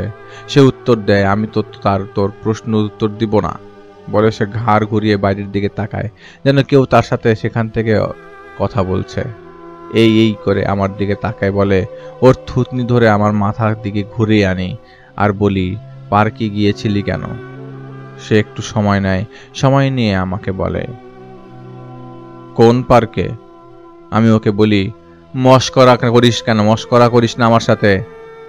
পার্কে গিয়েছিলি কেন? আর কার বাচ্চার ক্ষতি করে এসেছিস? সে একটা ভেঙচি কেটে হাসতে হাসতে বলে, জানি না। সে বলে, শুন, ভালোই ভেগে যা গোস্তাগি করেছিস তার জন্য ছাড় পেয়ে যাবি, নইলে। আমি বলি, নইলে কি? সে আমাকে ফিস করে বলে, রোজ রাতে সাপ গিলবে জ্যান্ত, কিছুই করতে পারবি না বলে আমার মুখে থুতু মারে, যার কারণে আমি বেশ কয়েকটা চর মেরে বসি। সে সেই সময় বলছিল, মার, আরো মার, আর নিজেকেও মার। আমি ওর থুতনি চেপে ধরে বলছিলাম, বেশিক্ষণ না, জেনে যাব তোর গোড়া, আর তুলে ফেলবো একদম শেকড় শুদ্ধ। এটা বলে আমি বোতলে ভরার প্রক্রিয়া শুরু করি আর বলি, আগে এটা দেখ। আমি বোতল দেখানোর সাথে সাথে বোতলটা আমার হাতের উপর একদম ফেটে যায়। আমি অবাক হয়ে যাই। আমি অবাক হয় সে আমাকে বলে, খেলা তো সবে মাত্র শুরু। আমি ওর কাছে যে বলি, বল ছেলেটার পিছনে কেন আসছিস, জানিস না বেশি দিন বাঁচবে না? তাহলে কি চাস বল, আমাকে বল। সে বলে, হাড়ের গন্ধ পাওয়া যাচ্ছে। আচ্ছা তাও তোকে বলি, কাছে আয় শুন। এটা বলে এবার ফিসফিসিয়ে কানে কানে বলে, ছেলেটাকে মেরে ফেলবো। আমি বিরক্ত হয়ে উঠে দাঁড়াই। ফোন আসবে, ফোনটা ধর। আমি বলি, কি? এটা বলতে বলি ফোন আসে। তাও তার কাজ, আর তার যার কাজ আমি করছি। আমাকে বদমাইশ বলে, তোকে বলবে যে বিশ্বাস নিতে পারছে না, গলা টিপে ধরেছে কেউ। ফোনটা আমি ব্যাক করার পর শুনি আসলেই যে ফোন দিয়েছে সে শ্বাস নিতে পারছে না। আমাকে বদমাইশ বলে, দৌড় দে, সময় কমিয়ে দিয়েছি। আমি কি করব বুঝতে না পেরে ছুটে আসি তার কাছে, যার ফোন আমি শুনি। আমি আস্তে আস্তেই যার সমস্যা ছিল তা কাটানোর কাজ আমি করছিলাম। তার অবস্থা খুব খারাপ হয়ে যায়। আমি এসে ওনাকে ধরে একটা কাজ করার পর ওনার অবস্থা স্বাভাবিক হতে শুরু করে। আমি একটা হাসির শব্দ পাই, যে এই হাসিটা ছিল বদমাইশের। ফোনে আরেকটা ফোন এলো। আমার পরিচিত একজনের 10 বছরের ছেলে মাত্রই হুট করে নিজের মাথা ঠুকছেন দেয়ালে, আর বারবার আমার নাম নিচ্ছে। আমি এবার নিজে দৌড় দিই। 300-400 মিটার দৌড় দিয়ে এসে দেখি ছেলেটার মাথা দিয়ে অনর্গল রক্ত ঝরছে। কেউ তাকে সরাতে পারছে না। আমাকে দেখে সে বলে, কি বলেই মুখ দিয়ে চুপ করে একটা শব্দ করে ফেলে, কয়টাকে বাঁচাবি? এবার বাচ্চাটা বেহুশ হয়ে পড়ে যাবে। আসলে এই সাথে সাথে বাচ্চারা বেহুশ হয়ে পড়ে যায়। এদিকে রাত 11টা। আমার কাছে ফোন আসে, মুকিত নাকি সমানে বমি করছে, আর বমির সাথে ছেলেটার পজেস অবস্থায় খিঁচুনি উঠে যায়। আমি ছুটে যাই, যে ছেলেটাকে কোলে নেই, আল্লাহর কাছে বলছিলাম, মালিক আপনি রহম করুন, আপনি রহম করুন, আপনি রহম করুন। আমার চোখ দিয়ে ক্লান্তি আর আতঙ্কে কান্না চলে আসছিল। মুকিতের বাবা ছেলের মুখ মুছতে যে একবার ওর কপালটা ধরলেন, আর সাথে সাথেই মুকিত জেগে ওঠে। স্বস্তির শ্বাস ফেলবো, এবং সেই সময় দেখি মুকিতের মা বিশ্রী চেহারার, হাতে বটি নিয়ে দাঁড়িয়ে আছেন। মুকিতের মা বলছিল, আজ এখানে রক্ত বইবেই। সেই সময় মুকিতের মা পজেস্ট হয়ে পড়েন। যখন মুকিতের বাবা ছেলের কপালে হাত দেন, ঠিক তখন মুকিত করবোটা কি বুঝে উঠতে পারছিলাম না। এদিকে তার হাতে বটি, মুকিতে ঘুমের মধ্যে চলে গেছে। মুকিতের বাবা বোবার মতো সামনে বটি, মুকিতের মার হাতে। কি করব, কিছু একটা তো করতে হবে। ওর মা আমার কাছ থেকে 5 হাত দূরে, তাই আগে হাতের সোফার ফোম নিয়ে নিলাম, কারণ হাতের কাছে সেটাই ছিল। সে মুকিতের বাবার দিকে তাকিয়ে হাসতে হাসতে বটিটা উপরে তুলে ধরে, আর এটা দেখে আমি ছুটে যে বটিটা হাত থেকে সরিয়ে ফেলি। মহিলা আমাকে 2 হাত দিয়ে ধরে ফেলে ফ্লোরে। আমি উঠে সরে যাই। মুকিতের মা বেহুশ হয়ে পড়ে। আমি আমির সাহেবকে ডাকলাম, কিন্তু সাড়া দিচ্ছিল না। আমির সাহেবের কোনো সাড়া শব্দ নেই। মুকিতের মার মুখ দিয়ে ফেনা চলে আসে। মুকিতের বাবা এসে মহিলাকে ধরেন, ঠিক তখনই মুকিতের হুশ ফেরে আসে, আর ওর মায়েরও। আমি ওনাদের একটু ধাতস্থ করি। মুকিতের বাবার ধৈর্য দেখে আমি আবারও অবাক হয়ে গিয়েছিলাম। মুকিত উঠে দাঁড়ায়, আর এসব দেখে সে একটু হলেও বুঝতে পারে যে কি হয়েছে। ছেলেটা ওর মায়ের কাছ থেকে যেয়ে কাঁদতে থাকে। মা ছেলের কান্না দেখে আমার ভালো লাগছিল না, আর এমনিতেও পরিস্থিতি এতটা জটিল যে এখানে আমি থাকতে পারছি না। কিন্তু চলে গেলে ওনার যে এদের জানের উপর মুসিবত থেকে এত কিছু জটিল, মানে মুসিবত, পরিস্থিতিটা এত জটিল যে মুসিবত আসবে সেটা সরাতে পারবে না। চলে গেলে তাদের উপরে মুসিবতটা থেকে যাবে। তো ক্লান্তির কারণে মুকিত আর ওর মা শুয়ে পড়ে। সেদিন আসলে কেউ খাওয়া দাওয়া করতে পারেনি। আমিও রাত 12:30 হয় আর ঝুঁকি না নিয়ে বের হইনি সেই বাড়ি থেকে। সবকিছু এলোমেলো ছিল, তাই আমি একটু গুছাতে সাহায্য করি মুকিতের বাবাকে। ভদ্রলোক খাবার নিয়ে বসেন, কারণ সারাদিন তিনিও কিছু খাননি, আমিও কিছু খাইনি। আর আমি এমনিতেও কিছু খাই না কোথাও গেলে, কিন্তু ক্লান্তির কারণে আমি খাই ওনার সাথে। আমি ভয়ের মধ্যে ছিলাম, এই তো কিছু যেন শুরু না হয় আবার। আমি 2টা ব্যাপার ভাবছিলাম, বদমাইশ এই সব কিছু করেছে, সে বডির উপরও টোটাল কন্ট্রোল নিতে পারছে না। আর সেই সাথে এই পরিবারের সবার মানসিকতা বেশ শক্ত, এমনকি এই ছেলে যে ভয় পেয়ে কান্নাকাটি করে না, খাবার সহজে মুখে যাচ্ছিল না, কিন্তু হাত পা কাঁপছিল, সেই জন্য কিছু খাচ্ছিলাম না। আমি ওর বাবার সাথে ওই যে আমার মাথায় অনেক কিছু ঘুরপাক খাচ্ছে সেগুলো ভাবছিলাম। ওর বাবা ধন্যবাদ দিল, বলল যে আপন জনকে কাছে পাচ্ছি না, আর আপনাকে দেখলাম, আজকেই দেখলাম সে আপনি কত ঝুঁকি নিচ্ছেন। আমি বললাম এটাই ব্যক্তি স্বার্থ। সে বলে সেই স্বার্থ হোক না কেন, তাও আপনি এখানে আছেন, কত ভাল লাগছে। আচ্ছা আমাকে বলেন তো, এই যে নিজের শরীরের উপর যে কন্ট্রোল থাকে না, এটার অনুভূতি কেমন ভাই? আমি তাকে বলি এক একজনের অনুভূতি এক এক রকম। যদি এখনকার উদাহরণ দেই, আপনার স্ত্রীর এই যে সে বটি হাতে দাঁড়িয়েছিল, তাকে দেখে ব্ল্যাক আউট করেছে, এরপর জ্ঞান ফিরিয়ে এনে আমাকে আপনাকে সবাইকে দেখাচ্ছে আমরা তার ক্ষতি করব। বটিটা সে নিয়েছে ডিফেন্স স্বরূপ, আর যেহেতু এখানে সে নিজেকে বেশি ক্ষমতাশালী ভাবছে, তাই আচরণ পরিবর্তন করে আমাদের ভয় দেখানোর জন্যই সে এমন বিহেভিয়ার দেখাচ্ছে। কিন্তু যখন আল্লাহর কালাম শুনে, তখন তার সেখানে ঘুম ভেঙে যাওয়ার মতো অবস্থা হয়। মানে সে তখন প্রবল কনফিউশনের শিকার হয়ে যায়, সে যে জেগে আছে নাকি সে স্বপ্ন দেখছে। পজিশনটা প্রচণ্ড ক্রিটিক্যাল একটা ব্যাপার। এখানে যার রু শক্ত থাকে তারা পজেস্ট করতে পারে না, তখন ফিজিক্যালি হার্ম করে। মুকিতের ঘর থেকে গোঙানির শব্দ আসছিল, সেজন্য আমি ওর বাবা যাই, যে দেখি আসলে যে সে স্বপ্ন দেখে। আর আমি শিওর ঘন্টাখানেক আগের ইভেন্ট ওর মাথায় ঘুরপাক খাচ্ছে। আমি দেয়ালে সাঁটানো ড্রয়িংগুলো দেখছিলাম, ওর বাবা ছেলের যে সূর্যমুখীর ড্রয়িং সহ সেই ড্রয়িংগুলো দেখেছিলাম, সে তা ধরে রেখেছিল। সেই কনুই থেকে বিচ্ছিন্ন হাত সাপ গিলছিল, যার একটা আঙ্গুল ছিল না। আমি দেখলাম ওর বাবার হাতের একটা আঙ্গুল যেন কাটা। ওর বাবা সেই ড্রয়িংটাই ধরে দেখছিল মন মরা হয়ে। আমি বলি আঙ্গুলটা কি হয়েছিল? তো সে বলে গ্রামে ট্রাক্টরের বেল্টে চাপ লেগে কেটে গিয়েছিল।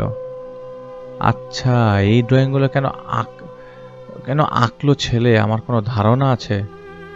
আমি বলি শিওর না, কিন্তু একটা জিনিস পরিষ্কার, ছেলেটা অনেক কিছু জানে, বলতে পারছে না।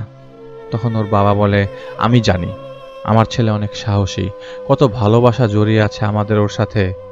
লোকটার চোখ দিয়ে কান্না ধরছিল। আমি জিজ্ঞেস করি কখন জানলেন ওর রোগের ব্যাপারে? সে বলে 7-8 বছর সময় অসুস্থ ছিল, চেক আপ করালাম, দেখালাম এই অবস্থা, বাইরে নিলাম ট্রিটমেন্টের জন্য। ওরা বলল থেরাপি দিয়েও লাভ হবে না, আমরা চাইলে তারা দিবে, কিন্তু তারা পরামর্শ দিল যতটুকু সময় সে আছে তাকে যেন আমরা হাসি খুশি রাখি, কষ্ট না রেখে। সেই থেকে আজ পর্যন্ত এই সমস্যাগুলো হচ্ছে। তাও আমি চুপ করেই আছি, ছেলেকে কষ্ট দিতে চাচ্ছি না, কিন্তু এখন আমার ছেলেরই কষ্ট হচ্ছে। আমি ওর বাবাকে বলি এখন একটা কাজ করব, ও ঘুমিয়েই থাকবে, আপনি দরজার বাইরে থাকবেন, যা করার আমি করব। সে বলে যা খুশি করুন, আমার ছেলেটাকে একটা শান্তির ব্যবস্থা করে দিন। এটা বলে সে চলে যায় রুম থেকে। আমি নিজেকে ঠিক করি, আর আমি জানি সে আসবে এখন। আর সেটাই হয়। মাঝবয়সী লোকের গলায় আর মোড়া দিয়ে ঘুম থেকে উঠে বসে মুকিত, কিন্তু সে মুকিত না, সে বদমাস। হে হে করে হাসি দিয়ে আমাকে সেও বলে, ও তো তাহলে আমাকে ঝাড়বে এখন? তো তোমার বাহিনী কোথায়? বাহিনী ছাড়া কি পারবে আমাকে টেকাতে? সে আমির সাহেবকে ইঙ্গিত করছিল এটা বলে। আমি ওকে বলি বাহিনী লাগবে না, আমি যথেষ্ট। সে আমাকে বলে আচ্ছা, তুফানকে ঠেকাবি? তোকেই উড়িয়ে নিয়ে যাব, যা ভাগ, নইলে জানিস তো সন্ধ্যায় কি হয়েছিল। নিজের স্বার্থের জন্য ওদেরকে মারবি নাকি ধোলাই যে দিলাম সেটা ভুলে গিয়েছিস? আমি আয়াত পড়ছিলাম, আর আমি সেই আয়াত, সে আমাকে বলে শত সহস্র বছর ধরে একই জিনিস হচ্ছে, পড়বি, ফু দিবি, ঝাড়বি, নতুন কিছু তো বের কর। আমি আয়াত পড়া থামাচ্ছিলাম না। মুকিত উঠে দাঁড়ায়, ওর চোখ বন্ধ। আমাকে বলল নিজেকে দেখ, ও রুটাই তো গান্দা। একটা ব্যাপার কি জানিস, এই খেলাটা তুই ধরতে পারিস নাই, কারণ আমি তো গ্র্যান্ড মাস্টার কেবল। এইটাই বলে মুকিত আমার দিকে তেড়ে আসে, কিন্তু বিছানা থেকে সে নিচে নামেনি, কারণ আমি ফ্লোরে তেল ছিটিয়ে দিয়েছিলাম। আমি এটা দেখে হেসে ফেলি আর ওকে বলি, নাম, নেমে দেখা। বলতে বলতে একটা লাইটার আমি ওকে দেখাই। লাইটারটা হাতে নাড়াচ্ছিলাম দেখে 2 কদম পিছিয়ে যায় ও। এটা দেখে আমি বুঝতে পারি যে ট্রিকটা কাজ করে গেছে। মুকিত উপরের দিকে তাকিয়ে বলে, দেখ কি হয়। এটা বলে সে বিড়বিড় করতে থাকে। আমি বুঝতে পারি যে সে আবারও চেষ্টা করছে আমার পরিচিত তাদেরকে ক্ষতি করতে। আমি একটা বালিশ ছুঁড়ে মারি, যার ধাক্কায় তার মনোযোগ ভেঙে যায়। সে আমার দিকে ঘুরে তাকায়। মুকিতের চেহারা পাল্টে গেছে। মুখের নার্ভগুলো দেখা যাচ্ছিল স্পষ্টভাবে। চোখটা লাল হয়ে গেছে। আমি কপালে রিং চেপে ধরি। সে কাঁপতে থাকে, ই করে শব্দ করতে থাকে, কিন্তু আচমকা আমাকে ধাক্কা দিয়ে সে ফেলে দেয়। আমি আমার মাথার পেছনে ব্যথা পাই। আমি দেখি ছেলেটা মাথা ঝুঁকাচ্ছে এমনভাবে যেন যে কোনো সময় ওর ক্ষতি হতে পারে। আমি ওকে ধরে টেনে তুলে ডাকতে যাই যাতে ছেলেটা সাড়া দেয়, কিন্তু তখন কারেন্টও চলে যায় হুট করে। আর ঘরে এমন একজনের আগমন ঘটে যার আগমনের চাপটা আমি টের পাচ্ছিলাম। পুরো ঘরটা ভারী হয়ে গেছিল। আমার মনে হচ্ছিল ছেলেটা বাতাসে ভাসছে। আমার গলা দিয়ে শব্দ আসছিল না। যা আলো ছিল তা কেবল একটা জানালার পর্দার ফাঁক থেকেই আসছিল। আমি দেখলাম মুকিতের ঘাড়ের পেছনেই ডান কাঁধে আরেকটা মাথা দেখা যাচ্ছে, যার চোখগুলো কুকুর বেড়ালের মতো জবল জল করছিল। সে বলল ফিসফিসিয়ে, সে আমাকে ফিসফিসিয়ে বলল, সাবধান হওয়া দরকার তোর। তুই রক্ত মাংসের মানুষ। ঘাড় ভেঙে দিলে মরে যাবি, হাত ছিঁড়ে নিলে মরে যাবি। চলে যা এখান থেকে। আমি আসলে ভয় পেয়ে গিয়েছিলাম, যার জন্য গলা কাঁপছিল আমার। আমি কাঁপা কাঁপা গলায় বললাম, না, যাব না। সে আমাকে বলে, তাহলে খেলা শুরু। বলেই সে আমাকে গলা ধরে গলা টেপার চেষ্টা করে। আর আমি কোনোভাবে মুকিতের বাবাকে ডাকলাম, কিন্তু আমি গেট পিটানোর শব্দ পাচ্ছিলাম। আমি কোনো এক সময় গেট লাগিয়ে দিয়েছিলাম। একটা আয়াতের 2টা শব্দ পড়তে সে আমাকে ছেড়ে দেয়, আর আমিও উঠে আগে গেটটা হাতরে খুলে দেই। দেখি মুকিতের বাবা মা দুজনই সেখানে। মুকিতের মা ক্লান্তিতে দাঁড়াতেও পারছে না। এদিকে মুকিত 2-3টা শব্দ করছিল আর মাথা ঠুকতে লাগলো। আমি লাফিয়ে যে ওকে ধরে ফেলি জাপটে, আর ওর কানে সেই আয়াত পড়ি, সেই আয়াত যেখানে আল্লাহ আগুনকে হযরত ইব্রাহিম আলাইহিস সালামের জন্য শীতল করে দিয়েছিলেন। অনবরত পড়ছিলাম, কারণ আমাকে ওকে বের করতে হবে। ও বাচুক মুরুক আমার কোনো কেয়ার ছিল না তখন। সে আমাকে থামতে বলে বারবার, কিন্তু আমি থামিনি। সে আমাকে দ্বৈত কণ্ঠে বলছিল, কি চাস তুই, কি চাস তুই, কি চাস, কি চাস? আমি বলি প্রশ্নের উত্তর। সে আমাকে বলে, দিব, ছাড় আমাকে, ছাড় আমাকে। আমি ওকে ছেড়ে দেই, দাঁড়াই, আর আমি বলি, এই ছেলের পেছনে কেন? সে আমাকে বলে, এক মহান সত্তার উপহার এই ছেলে, সেই জন্যই তো ওকে বাঁচিয়ে রেখেছি এখনো। আমি বলি, জানো, আর তুই বাঁচাস না, বাঁচানোর দায়িত্ব নিয়েছিস, মশকরা করিস নাকি আমার সাথে? সে বলে, এতবার বাড়িস না, ফোনটা ধর। আমার ফোনে তখন ফোন এসেছিল একজনের। আমি ওর দিকে তাকাই। সে বলে, টাইম কম, কি করবি কয়বার? আমি ভয় পেয়ে গিয়েছিলাম। আমি ফোন ধরতেই কেটে যায়। আমি ঘর থেকে বের হতে গেটটা খুলতে যাচ্ছিলাম। সে আমাকে বলে, ঠ্যাঙ্গামি লেগা, চাবি আমার কাছে। বলেই সে আমাকে একটা কালো কিছু দেখায় অন্ধকারে। আমি বলি, কি এটা? সে আমাকে বলে, কিছুই না, এটা একটা জান, এটা টিপে দিলেই উড়ে যাবে। কনফিউজ হয়ে গিয়েছিলাম, কি করব বুঝতে পারছিলাম না। তাই আমাকে বলি, কি চাস তোরা? সে বলে, কিছুই না, তুই চলে যা এখনই, আর এদিকে তাকাবি না। আমি বলি, না, তা হবে না, এই বাচ্চাটাকে আমি কষ্ট দিতে দিব না তোদের। সে আমাকে বলে, জান কিন্তু উড়ে যাবে। আমি বলি, যা আছে কপালে আজ তাই হবে। আবারও পুরো দমে শুরু করি আমার কাজ। হুট করে মুকিত হুশে আসার বলে, আঙ্কেল। আবার ছেলেটার উপর সে এসে পড়ে। আমি মুকিতের বাবাকে ডাকলাম, তো মুকিতের বাবা গেট পিটাচ্ছিল। বলছিল, ভাই গেট খুলুন, ভাই গেট খুলুন। আমি গেট খুলে ওনাকে নিয়ে আসি। আমি বলি, ছেলেটাকে ধরেন। সে পেছন থেকে যে ছেলেটাকে জাপটে ধরে, এর মধ্যে বিদ্যুৎ চলে আসে। ঘরের জিনিসপত্র এদিক ওদিক ছুটে যাচ্ছিল। আমি দেখলাম মুকিত ওর বাবার দিকে তাকিয়ে আছে বড় বড় চোখ করে। ওর বাবা বলছিল, আমার ছেলেকে ছেড়ে দিন, আপনারা ছেড়ে দিন, আমাদের মুক্তি দিন। আর আমি ওর বুকে রিং চেপে দোয়া পড়ছিলাম। মুকিত ওর বাবার দিকে এমনভাবে তাকিয়েছিল যা অবাক করার মতো। আমার মনে হলো একজন ওর শরীর থেকে বেরিয়ে গেছে, কিন্তু আরেকজন আছে, কারণ অন্ধকারে যে এসেছিল তার প্রেজেন্স আমি কড়াভাবে টের পাচ্ছিলাম। এখন হালকা হয়ে গেছে। আমি ওকে প্রশ্ন করি, তুই একা না তাই না? তো সে আমার দিকে তাকিয়ে মাথা নাড়িয়ে বলে, হ্যাঁ, সে একা না। আমি আয়াত পড়া অবস্থায় সে আমার হাত ধরে ফেলে। সে আমাকে বলে, অনেক ভুল করেছিস, অনেক। সে মুকিতের একটা চুল ছেড়ে আমার দিকে দেয় আর বলে, আমাকে মুক্ত করে দে। আমি বলি, কি?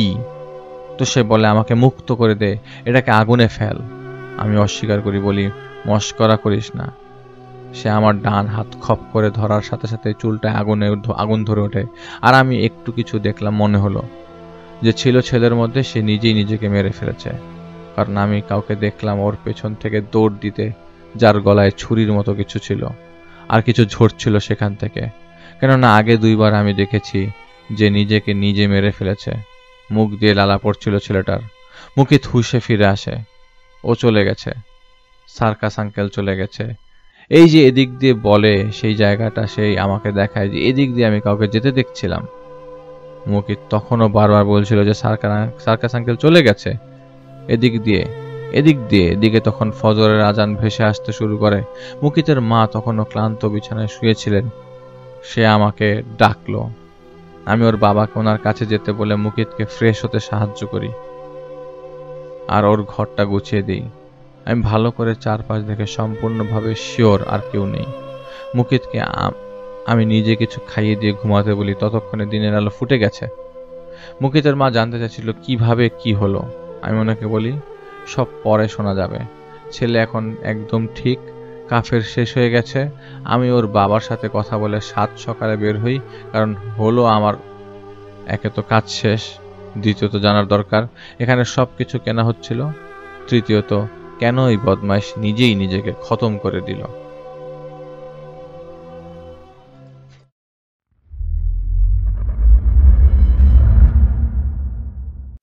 সাত সকালে সূর্যের আলো চোখে পড়ায় মাথা আমার ব্যথা করছিল।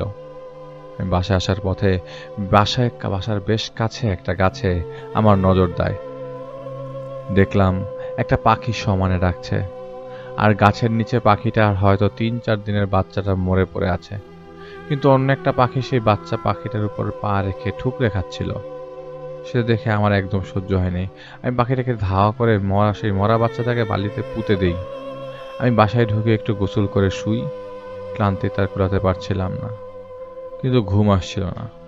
মাথার মধ্যে গেল 24 ঘন্টার কথা চক্কর দিচ্ছিল। পার্কের ঘটনা, গাড়ির ঘটনা, মুকিতের সাথে যা হলো আমার সামনে। তারপর এভাবে আমার গায়ের উপর হাত এসে পড়ে। তো আবার একই রাতে সেই বদমাশ নিজে নিজেকে মেরে ফেলা, মেলাতে পারছিলাম না কিছুতেই। এই সব কিছু ভাবতে ভাবতে ঘুমিয়ে যাই। 3টায় ঘুম ভেঙে যায়। আমার একটা ফোন কলে ঘুম ভাঙে। মুকিতের বাবার ফোনে ওর দাদা কথা বলছিলেন। উনি অনেক আদর করে কথা বলছিলেন।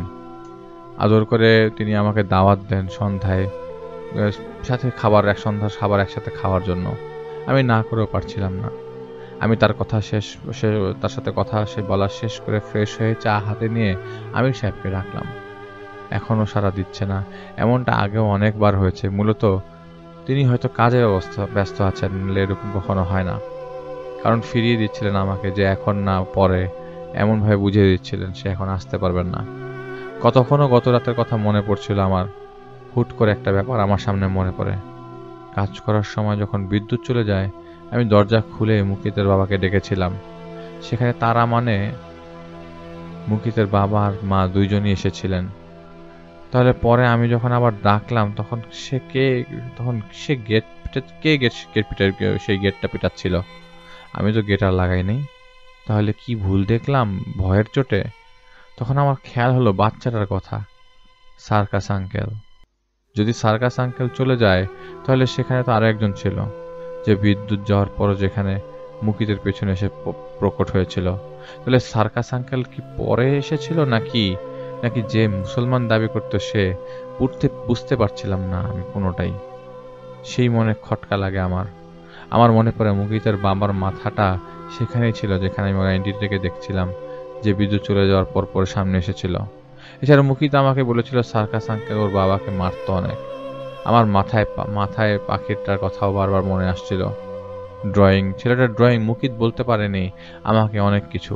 সেই হাত, ওর বাবার হাতের আঙ্গুল কাটা, সেই কোনোই থেকে গিলতে থাকা হাতটারও তো একটা আঙ্গুল নেই। সার্কাস আঙ্কেলের সার্কাস তো ওর বাবাই আগে দেখেছে, মুকিতের তো বাঁচার কথা না।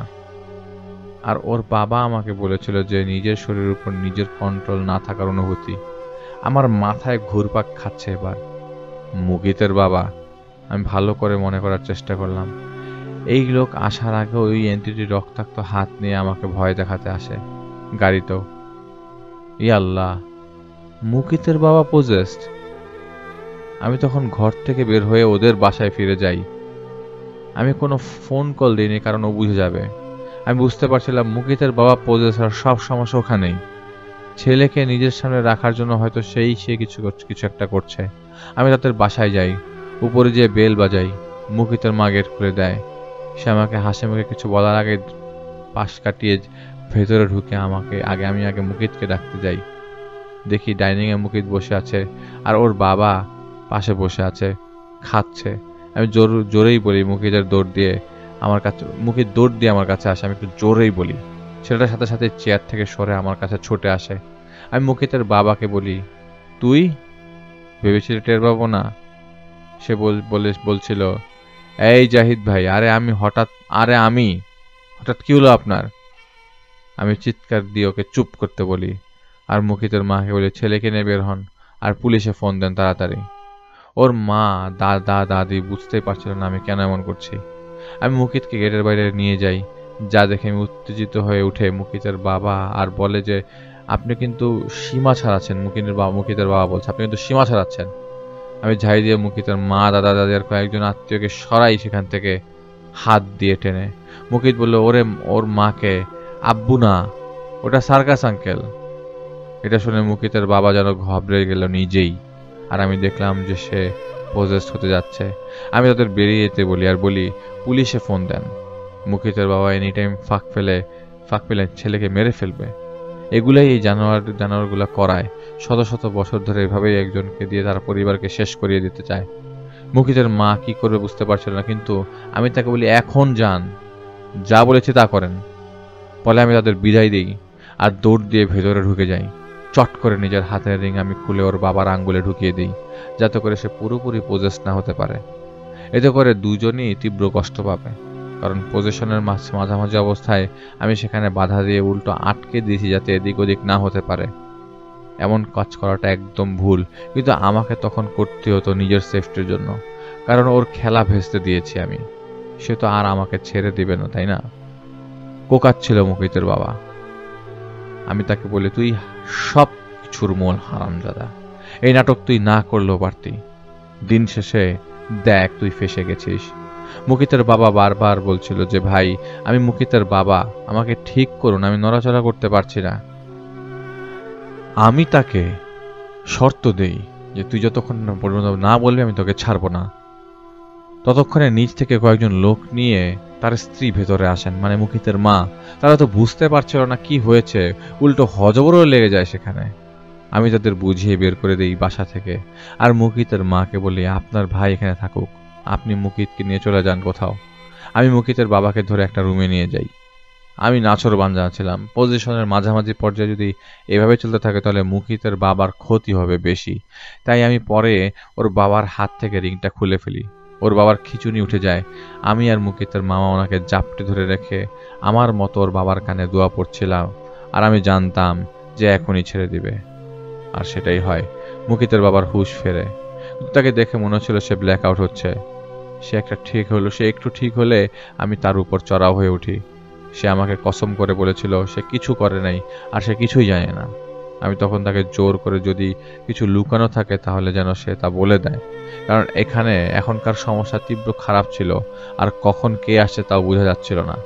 ওর বাবা বলে ওই দিন ওর বাবার ফেস বরাবর প্রথমবার একটা মাথার পেছন থেকে কয়েকটা সাপ বেরোহা মাথা সে দেখেছিল। সেদিন সে সরে যাবার আগে কিছু একটা শুনেছিল। এরপর প্রায় সে দেখতো একজন কেউ বসে আছে তার ছেলের পাশে, আয়োজনে বিশাল আকারের কেউ, যার মাথা তো আছে, সাথে আছে কয়েকটা সাপের মাথা। সে দেখে ছেলের পেট উন্মুক্ত, আর একটা সাপ মুকিতের পেটের উপর ঘোরাফেরা করছে। এটা সে প্রতিদিন দেখত রাতে, কিন্তু সে কিছু বলতো না। ভয় লাগলেও তার সাহস ছিল বেশ, আর সে মনে করেছে তার ছেলের তো সময় নেই বেশি।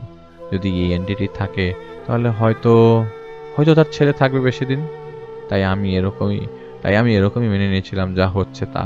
কিন্তু একদিন দেখলাম মুকিত বটি ধরে আছে ওর মায়ের গলার উপর। আরেকদিন দেখি রান্নাঘরে আমার ছেলে বসে আছে একটা বটি নিয়ে। আমি খরগোশকে জীবিত মাঝখান থেকে কেটে ফেলে আমার ছেলে একদিন একটা খরগোশের। আমি সেদিন ছেলেকে সরিয়ে নিয়ে ঘরে আসি। ঘরে এনে দেখি ছেলে বাইরে কোথাও গিয়েছিল, কারণ গায়ে বিশ্রী আঠালো তরল আর তার সাথে গন্ধ আসছে। আমি আগে খরগোশটা সবার আগে অগোচরে লুকিয়ে রেখে এসে দেখি সেই সাপের অবয়বের কোলে মুকিত ঘুমাচ্ছে, আর অবয়বের সাপের মাথাগুলো ওর গায়ের গন্ধ শুকছে। আমি জানি না কি জানি হলো আমার। আমি বলে বসে আমার ছেলেটাকে বাঁচান। আমি ভয় পাচ্ছিলাম, কিন্তু কেন জানি মনে হচ্ছিল ওদের মতো কিছু যদি থাকে তাহলে আমার ছেলেটা বেঁচে যাবে। আমি চোখে মুখে অন্ধকার দেখছিলাম ভাই। আমার ছেলেকে সে কোলে নিয়ে আসে আমার সামনে, যেন মনে হচ্ছে সে আমার কথা শুনছে। আমি দেখলাম আমার ছেলের ডান হাতের আঙ্গুল থেকে রক্ত পড়ছে, কিন্তু সেগুলো রক্তের মতোও ছিল না, পুজ মেশানো ছিল। আমার ছেলেকে আমার কোলে দিয়ে দেয় সে, কিন্তু আমি তাকাতে পারছিলাম না ভয়ে। কতগুলো সাপ আমার সামনে। এরপর সে আমার গলা চেপে ধরে আর কিছু একটা ঢুকিয়ে দেয় আমার মুখে। সেদিনের পর থেকে আমার ব্ল্যাক আউট হতো অনেক, আমি ভুলে যেতাম সবকিছু। আর আমি যখন বুঝলাম ভুল করছি, তখন সে আমাকে শুধু দাবড়াচ্ছে। এই সবের কি মানুষ পারে ভাই? পারে না। আমি ওর বাবার কথাগুলো শুনেছিলাম বসে চুপচাপ। এত কনফিউজিং ছিল সবকিছু যে আমার তখন আমির সাহেবকে ছাড়া আসলে জানার কোনো উপায় ছিল না সব। আমি আরেকবার ওনাকে ডাকলে এবার উনি ডাকে সাড়া দেন। উনি সেই বাসায় প্রবেশ করেন, আমার সামনে না এসে ছেলের ঘরে ঢোকেন। সেখান থেকে বের হয়ে আমির সাহেব বলেন, জাহিদ, এখান থেকে ভাগো। আমি বললাম, সমস্যা কি? তখন মুকিতের বাবা আমার দিকে ফেল করে তাকিয়েছিলেন, কারণ আমি কথা বলছিলাম আমির সাহেবের সাথে, কিন্তু তাকে তো কেবল আমি দেখবো আর কেউ না। উনি আমাকে বললেন, সমস্যা কি? তোমাকে পরে বলবো। তুমি আমাকে না বলে এখানে এসে পড়ে অনেক কিছু করে ফেলেছ, যা করার দরকার ছিল না। এখন তুমি চুপ করে শুনো যা বলছি। তুমি তোমার স্বার্থটা ত্যাগ করো। এখানে সমাধান হওয়ার কিছু নেই, বরং ধ্বংস হতে পারে অনেক কিছু। আমার ঘাড়ে হাত রেখে বলেন, এখানে এমন শক্তি আছে যার মোকাবেলা কেউ করতে পারবে না আমাদের মধ্যে, এমনকি তুমিও। আমি ওনাকে বলি, কিসের কথা বলছেন? আমির সাহেব আমাকে বলেন, তুমি ভালো করে খেয়াল করো, তোমাকে যে নাজেহাল করেছে তারা শুধুমাত্র তার গোলাম। যার নজর এই ছেলের উপর, সে তোমার খবর পেলে সর্বনাশ হয়ে যাবে বাবা। কিন্তু তোমাকে ছেড়ে দিতে হবেই। আমি বুঝতে পারছিলাম না, হাজারটা প্রশ্নের উত্তর নেই, আর এখন বাদ দিতে হবে? আমার মনোভাব দেখে উনি আমাকে ঝাঁকালেন, বললেন, এখানে এমন ছিল না যে নিজেই নিজেকে মেরে দিয়েছে? আমি মাথা নাড়িয়ে বলি, হ্যাঁ। তখন উনি বলেন, সে কেন করেছে জানো? সে তার মুখোমুখি হতে পারবে না, সেই সাজা সে ভোগ করতে পারবে না, সেই জন্য। বাদ দাও আর বাসায় যাও, আমরা আসছি তাড়াতাড়ি। আমি বলি, এদের একটা সেফটি দরকার। আমির সাহেব বলেন, একটা কাজ করে দিচ্ছি, জানি না কাজ হবে কিনা। এটা বলে তিনি চলে যান। আর আমি কি কর্তব্য বিমূঢ় হয়ে ঠায় দাঁড়িয়ে ভাবছিলাম, কি এমন কাহিনী বুঝলাম না তো। কিন্তু একটা জিনিস, যদি মূল যার সাপের মাথা আছে অনেক, যদি সে আসল হয় তাহলে তো, কারণ এখন পর্যন্ত যা হয়েছে আমার সাথে তা ওর চেলাদের কাজ আর গোলামদের কাজ, তাহলে সে কি হবে? এটা আর মাথায় ঘুরছিল তখন। সেদিনটা বেশ ভয়ে কাটে আমার। 2-3 দিন গেল, মুকিতদের শুধু সমস্যা হচ্ছিল না, ঝামেলা ছিল না ওদের। কিন্তু ছেলেটা অসুস্থ হয়ে পড়ে, হাসপাতালে নেওয়া হয়। নেওয়ার পর জানতে পারে রোগ বেড়ে গেছে অনেক, তাই তারা বাইরে নিয়ে যায় ছেলেকে ফ্লাইটে করে। এদিকে আমি যতবার জানতে চাইতাম যে কে এই ছেলের পেছনে, আমির সাহেব ততবারই এড়িয়ে যেতেন। আর তিনি বারবার আমাকে বলতেন, চোখ কান খোলা রাখো, সাবধানে থেকো। এমন গুমোট একটা ভাব আর সহ্য হচ্ছিল না, আর নিজেও ভয় পাচ্ছিলাম অহেতুক এটা ওটাতে। তাই আমি আমির সাহেবকে জোর করে বলি যে আমাকে বলেন না কি কারণ। আমির সাহেব আমাকে বলেন, শয়তানদের অনেক লিডার থাকে, এক একজন এক এক রকম। মুকিতের উপর যার নজর পড়েছে সে হলো 7 মাথার অজগর। আমি ওনাকে বললাম, 7 মাথার অজগর? আমির সাহেব বললেন, হ্যাঁ। আমি বললাম, মাথা কি 7টা? আমির সাহেব বললেন, না, 7টা বদগুণকে সে হাতিয়ার হিসেবে ব্যবহার করে। আমি জানতে চাইলাম, আপনি কি চিনেন? আমির সাহেব বলেন, না, শুধু নাম শুনেছি, তাও বহুকাল আগে একটা গ্রামে সে এক রাতে গিলে ফেলেছে, এই জন্য বলে। আমার দিকে ঘুরে তাকিয়ে আমির সাহেব বলেন, এই জন্য তোমাকে আমি বলেছি সরে যেতে। এরা অপ্রতিরোধ্য হয়, এদের সাথে পারা যায় না। আর আমরা চাই না তোমার কোনো ক্ষতি হোক। নিভৃত থাকাই কিন্তু আমাদের লক্ষ্য, তাই না? আমি বলি, জি, আমি তো এখনো কিছু টের পাইনি। উনি আমার মাথায় হাত দিয়ে বলেন, টের যাতে না পাও এই দোয়া করো আল্লাহর কাছে, উনি ছাড়া কেউ নেই কিন্তু যে উদ্ধার করবে। আমাকে সেদিন আমির সাহেব বুঝান যে সাবধানে চলতে হবে কিভাবে, আর দোয়া করতে বলেন বেশি বেশি, যাতে আল্লাহ মুসিবত কাটিয়ে দিয়ে দেন। কিন্তু আল্লাহ তকদিরের মালিক, তিনি তো লিখেই রেখেছিলেন কি হবে। কয়েকদিন গেল, মুকিতরা দেশের বাইরে গিয়েছে। মুকিতের দাদা ফোন দিয়ে বলে, বাসাটার ভেতর কেমন জানি লাগছে আঙ্কেল, দেখে যান না কোনো সমস্যা আছে কিনা। আমি ওদের বাসায় যাই। এটা ঠিক, বাসার পরিবেশটা গুমোট ছিল। আমি ওনাকে বুঝিয়ে শুনিয়ে চলে আসি, কারণ আমাকে একটা বাড়ি দেখতে যেতে হবে যেটা আন্ডার কনস্ট্রাকশনে আছে। বাড়িটার 2-3 তলায় প্রচুর সমস্যা, রড ফেলে দেয়, এটা ওটা বলে, বাড়ির অনেক সমস্যা আছে। বাড়িটার কাছে যেও আমার ভালো লাগেনি, কেন জানি মনে হচ্ছিল বাড়িটাই যেন আমাকে দেখছে, বাড়িটাই যেন জীবন্ত। আমি ধাপ করে পড়ে যাই রাস্তায়, কারণ আমি যখন দেখলাম ভবনটা আমার আমার উপর ঝুঁকে পড়ছে, আমি সেখান থেকে সরে আসি।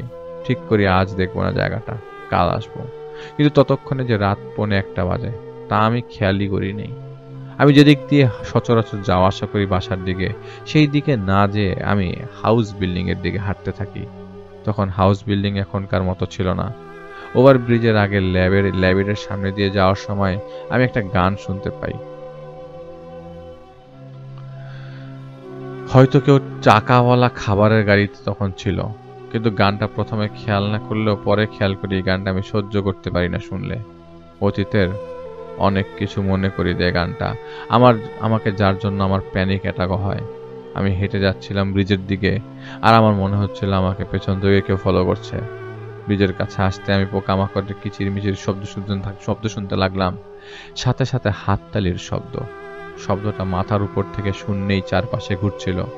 আমি হাতে রিং পরার জন্য রিং বের করতে করতে একজন ভাসমান নারী, বয়স হবে 30 মতো, সে ওভার ব্রিজের নিচ থেকে বেরিয়ে আসে আর আমার দিকে নর্মাল ভাবে গায়ে কাটা দেওয়ার মতো একটা হাসি দিয়ে তাকিয়ে দেখতে থাকে আমি কি করছি। এই প্রথম আমি দেখলাম যে আমার সামনে অল্প সময়ের মধ্যে ভেতরে কাউকে পজেস হতে, যা আমার জন্য ধাক্কার মতো ছিল, কারণ আমি দেখছিলাম যে একটা ছায়া মহিলার পেছনে নড়ছে। ভেঙে যাওয়া কণ্ঠে সেই মহিলা হে হে করে হাসছিল আর বাকি গঙ্গাচ্ছিল, আমি বুঝতে পারছিলাম না। আমি দোয়া পড়তে পড়তে সরে যাচ্ছিলাম, তখন সে বলে, আসমান দেখ। আর এমনিতেও তখন আকাশ মেঘ ছিল, বিদ্যুৎ চমকাচ্ছিল। তো সে বলে, তুফান আসছে। আমি তাকে বলি, এই লোকগুলার কি দোষ, তোরা পিশাচরা কি মজা পাস এগুলা করে। তখন বীজের নিচের আলো আধারি থেকে সেই মহিলা বেরিয়ে এসে বলে, ওরা তো বলেছিল শিকার পালাচ্ছে, এখন তো দেখছি আমার সামনেই। আমি ওকে জিজ্ঞেস করি, তুই কে? সে আমাকে বলে, সবাই তোকে জানে, ওই যে দেখ, বলে কয়েক দিকে সে ইশারা দেয় আমার দিকে, আর আমি আগে দেখি আসলেই সেখানে ছায়া দাঁড়ানো। যারা কেউ ঘুমন্ত রিকশার পাশে বা রাস্তায় যারা দিনমজুর ঘুমাচ্ছে তাদের আশেপাশে। আমি রিং ধরে ওর দিকে এগিয়ে যেয়ে বলি, এখনই ছাড় এই মহিলাকে। সে হাসে আর বলে, কার হুকুমে? আমরা শুধু একজনের হুকুমই শুনি, আর সে আসছে, দেখার জন্য কার ভয়ে নিজেই নিজেকে খতম করে। আমি বুঝতে পারি ওরাই। আমি ওদের ফাঁদ বুঝতে পেরে হাঁটতে শুরু করি। আমি হাঁটার সময় খেয়াল করি রাস্তার ল্যাম্পপোস্টের আলোর রং পাল্টাচ্ছে, এমনভাবে যে হলুদাব রংটা পাল্টে রক্ত লাল হয়ে যাচ্ছে, আর চারপাশে লাল আভা ছেয়ে গেছে। 1-2 লোক যারা রাস্তায় ছিল তারা আমার দিকে তাকিয়ে হাসছিল মুখ হা করে। তাদের চোখগুলো কুকুর বেড়ালের মতো জল করছিল, আর মুখ থেকে লালা ঝরছিল। রিং প্রচন্ড গরম, আর আমি নিজেই যেন নিজেকে টেনে নিতে পারছি না সামনের দিকে। আমার কাঁধে ব্যাগ ছিল যার ওজন বেশি লাগছিল আমার কাছে। এমন সময় বিয়ে বাড়িতে যেভাবে গান বাজনা হয় সেভাবে চারদিক থেকে সেই গান বাজনা শুরু হয়, যা একদম অবিশ্বাস্য ছিল আমার কাছে। আর সেই সময় ঝড় শুরু হয়, বাতাসে ধুলা উঠছিল আর আমার চোখে এসে পড়ল। চোখ কোনোভাবে আমি খুলে দৌড় দিচ্ছিলাম। মাথার উপরের গাছগুলো যেন ভেঙে পড়বে এমন অবস্থা। আর চারদিকে রক্ত লাল একটা পরিবেশ। সামনে থেকে একটা পুলিশের গাড়ি আসছিল। এটা দেখে একটু সাহস পেয়ে আমি দাঁড়ায় যাই। গাড়ি থেকে পুলিশ নেমে আমার দিকে তেড়ে আসছিল। আমি দেখছিলাম ওরা পজেসড, সবার চোখ বেরিয়ে আসার মতো, মুখ দিয়ে লালা ঝরছে। আমি ওদের দেখে ভয়ে চিৎকার দিয়ে বসি। তখন ওদের একজন হাতের বন্দুক আমার দিকে তাক করে বলে, স্যার মেরে দিই। তো একজন বলে, হ্যাঁ মার। তো সেই লোক আমার দিকে বন্দুক তাক করে ঢিসুম ঢিসুম করে শব্দ করতে করতে আমার দিকে আসছিল, যেন আমার সাথে মশকরা করছিল তারা। আমি দৌড় দিই, কারণ আমি জানি আমাকে ভুল দেখাচ্ছে। আমি পেছন থেকে শুনি ওদের একজন মহিলা বলছিল, ধর ওকে, ধর, আজকে এনকাউন্টার করে খতম করে দেই কেচ্ছা। কিন্তু আমি থামিনি। দৌড় দিয়ে সেই জায়গা থেকে একটা রাস্তা থেকে আরেকটা রাস্তায় এভাবে এলোমেলো ভাবে করে দৌড় দিতে দিতে আমি ক্লান্ত হয়ে পড়ি। আমি হাঁপাচ্ছিলাম, হার্ট এত কাঁপছিল যে বেরিয়ে আসবে বুকের ভেতর থেকে। আমি কাঁপতে কাঁপতে আমির সাহেবকে স্মরণ করি। আমার হিসাবে আমি সেক্টরের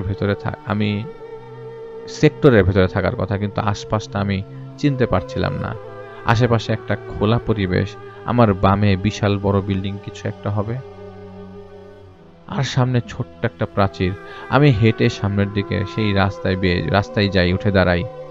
আমি আমির সাহেবকে ডাকছিলাম, সাড়া পাচ্ছিলাম না। এদিকে ফোন বের করলাম, ফোন দিচ্ছি কয়েকজনকে, কিন্তু কেউ ফোন ধরছে না। এমন সময় আমার বাম দিক থেকে একজন মহিলা দৌড় দিয়ে আমার পেছনে থাকা রাস্তা দিয়ে ডান দিকে চলে যান। আমি প্রথম খেয়াল করিনি, পরে দেখি অনেকগুলো গাড়ি আসছে। আমি হর্নের শব্দ পেয়ে সরে যাই। ভালো করে তাকিয়ে এলাকাটা উত্তরা লাগছিল না, কিন্তু আমি একটা সিএনজি দেখতে পাই গাড়িগুলোর সাথে। সেখান থেকে একজন নার্স বের হন আর একজন ছেলে, 12-13 বছরের ছেলে। ছেলেটার সাদা কাপড়ে অনেক রক্ত, আর হাতে ছেঁড়া স্কুল ব্যাগ, আবার কাঁধেও ব্যাগ আর একটা। শুধু এটা দেখারই বাকি ছিল হয়তো। আমি জাহিদ আমাকেই দেখছিলাম। আমি দেখছিলাম পঙ্গু হসপিটালের সেই নার্স যে আমাকে বাসায় নিয়ে আসছিল। সামনে সেই গাড়িগুলো ছিল, তা ছিল সেই স্কুলের টিচারদের, যে স্কুলে আমি পড়তাম। আমি পড়ে গিয়েছিলাম মাটিতে। আমি আমাকেই দেখছিলাম, সেই 12-13 বছরের ছেলেকে বমি করতে। আমার মাকে শান্ত করতে দেখছিলাম ম্যাডামদের রাস্তার মধ্যে। এর মধ্যে দেখি সেদিন কিভাবে খবর পেয়ে আব্বা তার মতো করে শান্ত আর ধীর স্থির হয়ে হেঁটে আসছে সেখানে। সেই কলপ করা চুল আব্বার। আমি সেখান থেকে দৌড় দেই। আমি কোনো দিকে না তাকিয়ে পেছনের খোলা মাঠের দিকে দৌড় দিই, কারণ 16 বছর আগের সেই এলাকা আমি চিনতাম। আমি একটা ওয়াল টপকে নিজেকে আবিষ্কার করি একটা বাসায়, যেই বাসা দেখে আমার হাত পা আর সায় দিচ্ছিল না। আমি দৌড় দিয়ে এলাম কোথায়? 230 পশ্চিম শেওড়াপাড়া ওয়াসা রোড। সেই বাসায়, সেই জায়গা, সেই সুখ বিষাদের স্মৃতি। গেটটা সেই সাদা মরিচা পরা রং, দুই পাশে পাকা ঘর, বিশাল বড় বাড়ি। কিন্তু আজ এই বাড়িতে কেউ নেই, শুধু আমি একা। অন্ধকারে বাড়িওয়ালা নানার সেই পুরনো কালো ট্যাক্সিটা দেখতে পাচ্ছিলাম টিনের শেডের নিচে পার্ক করা। আর ডান দিকের বিশাল উঠান, বাম দিক দিয়ে এলে এল শেপে কতগুলো ইউনিট টিন শেডের। উঠানে একটা খাটিয়া রাখা। তুফান হচ্ছে তখন। আমি শুধু একবার দেখলাম আমার হাতের রিংটাকে। সাদা রিং পাল্টে টকটকে লাল হয়ে গেছে। আমি চোখ বন্ধ করে আল্লাহকে ডাকছি যে মালিক একটা সুযোগ দিন, আমাকে মুক্তির একটা সুযোগ দিন বলে মুখ দিয়ে আনফালের 9 নম্বর আয়াতটা পড়তে লাগলাম জোরে জোরে। আয়াতটা শেষ হবার আগেই আমার মুখ চেপে ধরে কেউ পেছন থেকে। হাতটা ছিল আস্তে হাত আর ভেজা।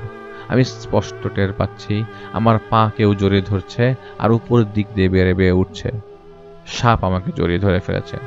আমাকে কেউ চেপে ধরে পেছন থেকে, আর আমার চেহারার সামনে আমার ঘাড়ের পেছনটা থেকে কয়েকটা সাপ সামনে এসে নড়ছে।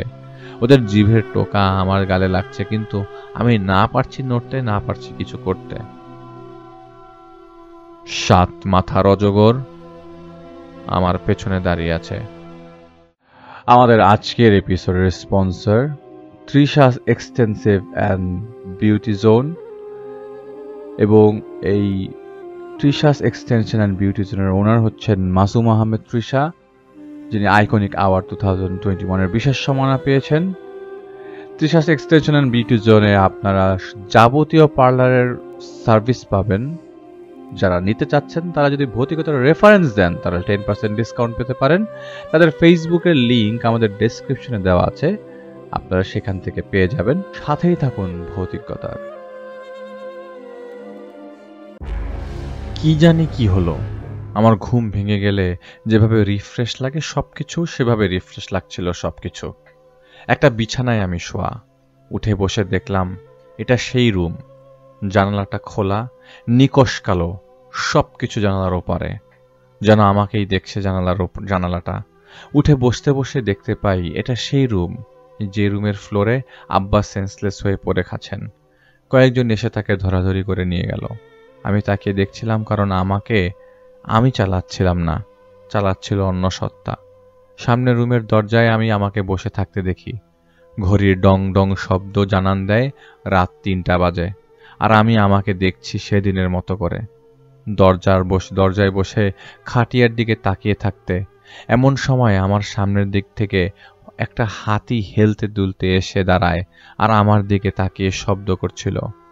হুট করেই গলা ধাক্কা দিয়ে যদি কাউকে বের করে দেওয়া হয় সেভাবে আমাকে কেউ ধাক্কা দিয়ে বের করে দেয় ঘর থেকে। আর আমি ধাম করে যে আম গাছটার সাথে বাড়ি খেই।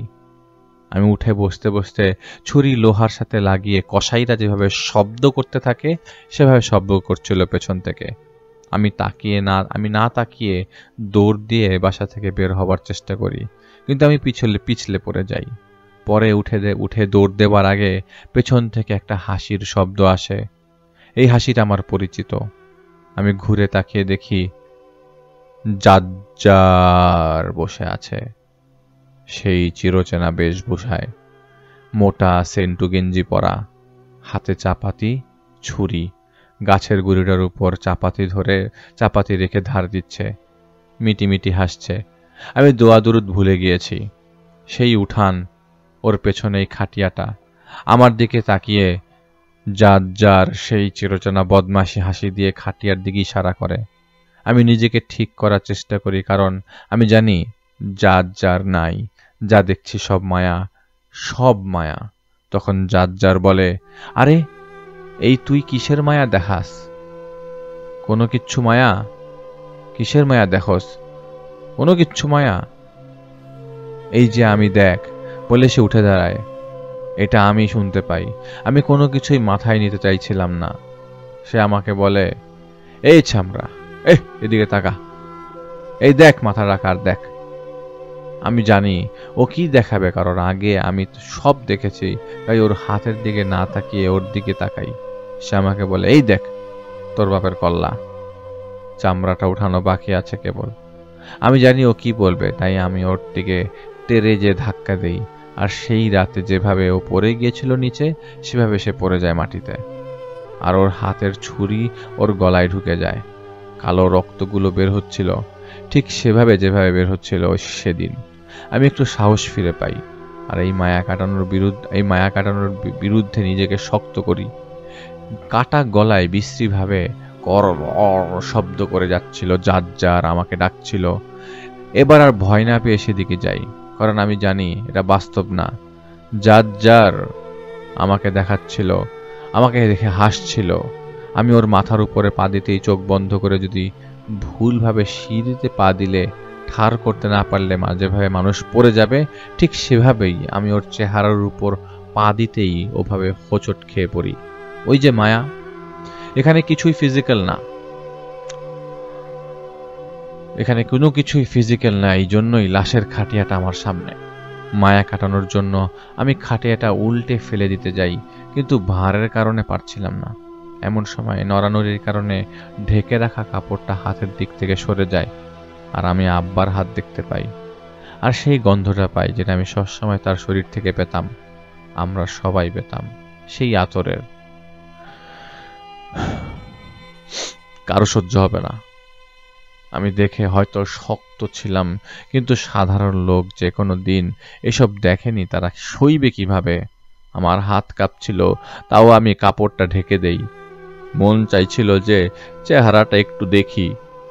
হোক মায়া ছলচাতুরি, যা মন চায় হোক, সব সময় তো দেখা হয় না, আবার কবে দেখা হবে?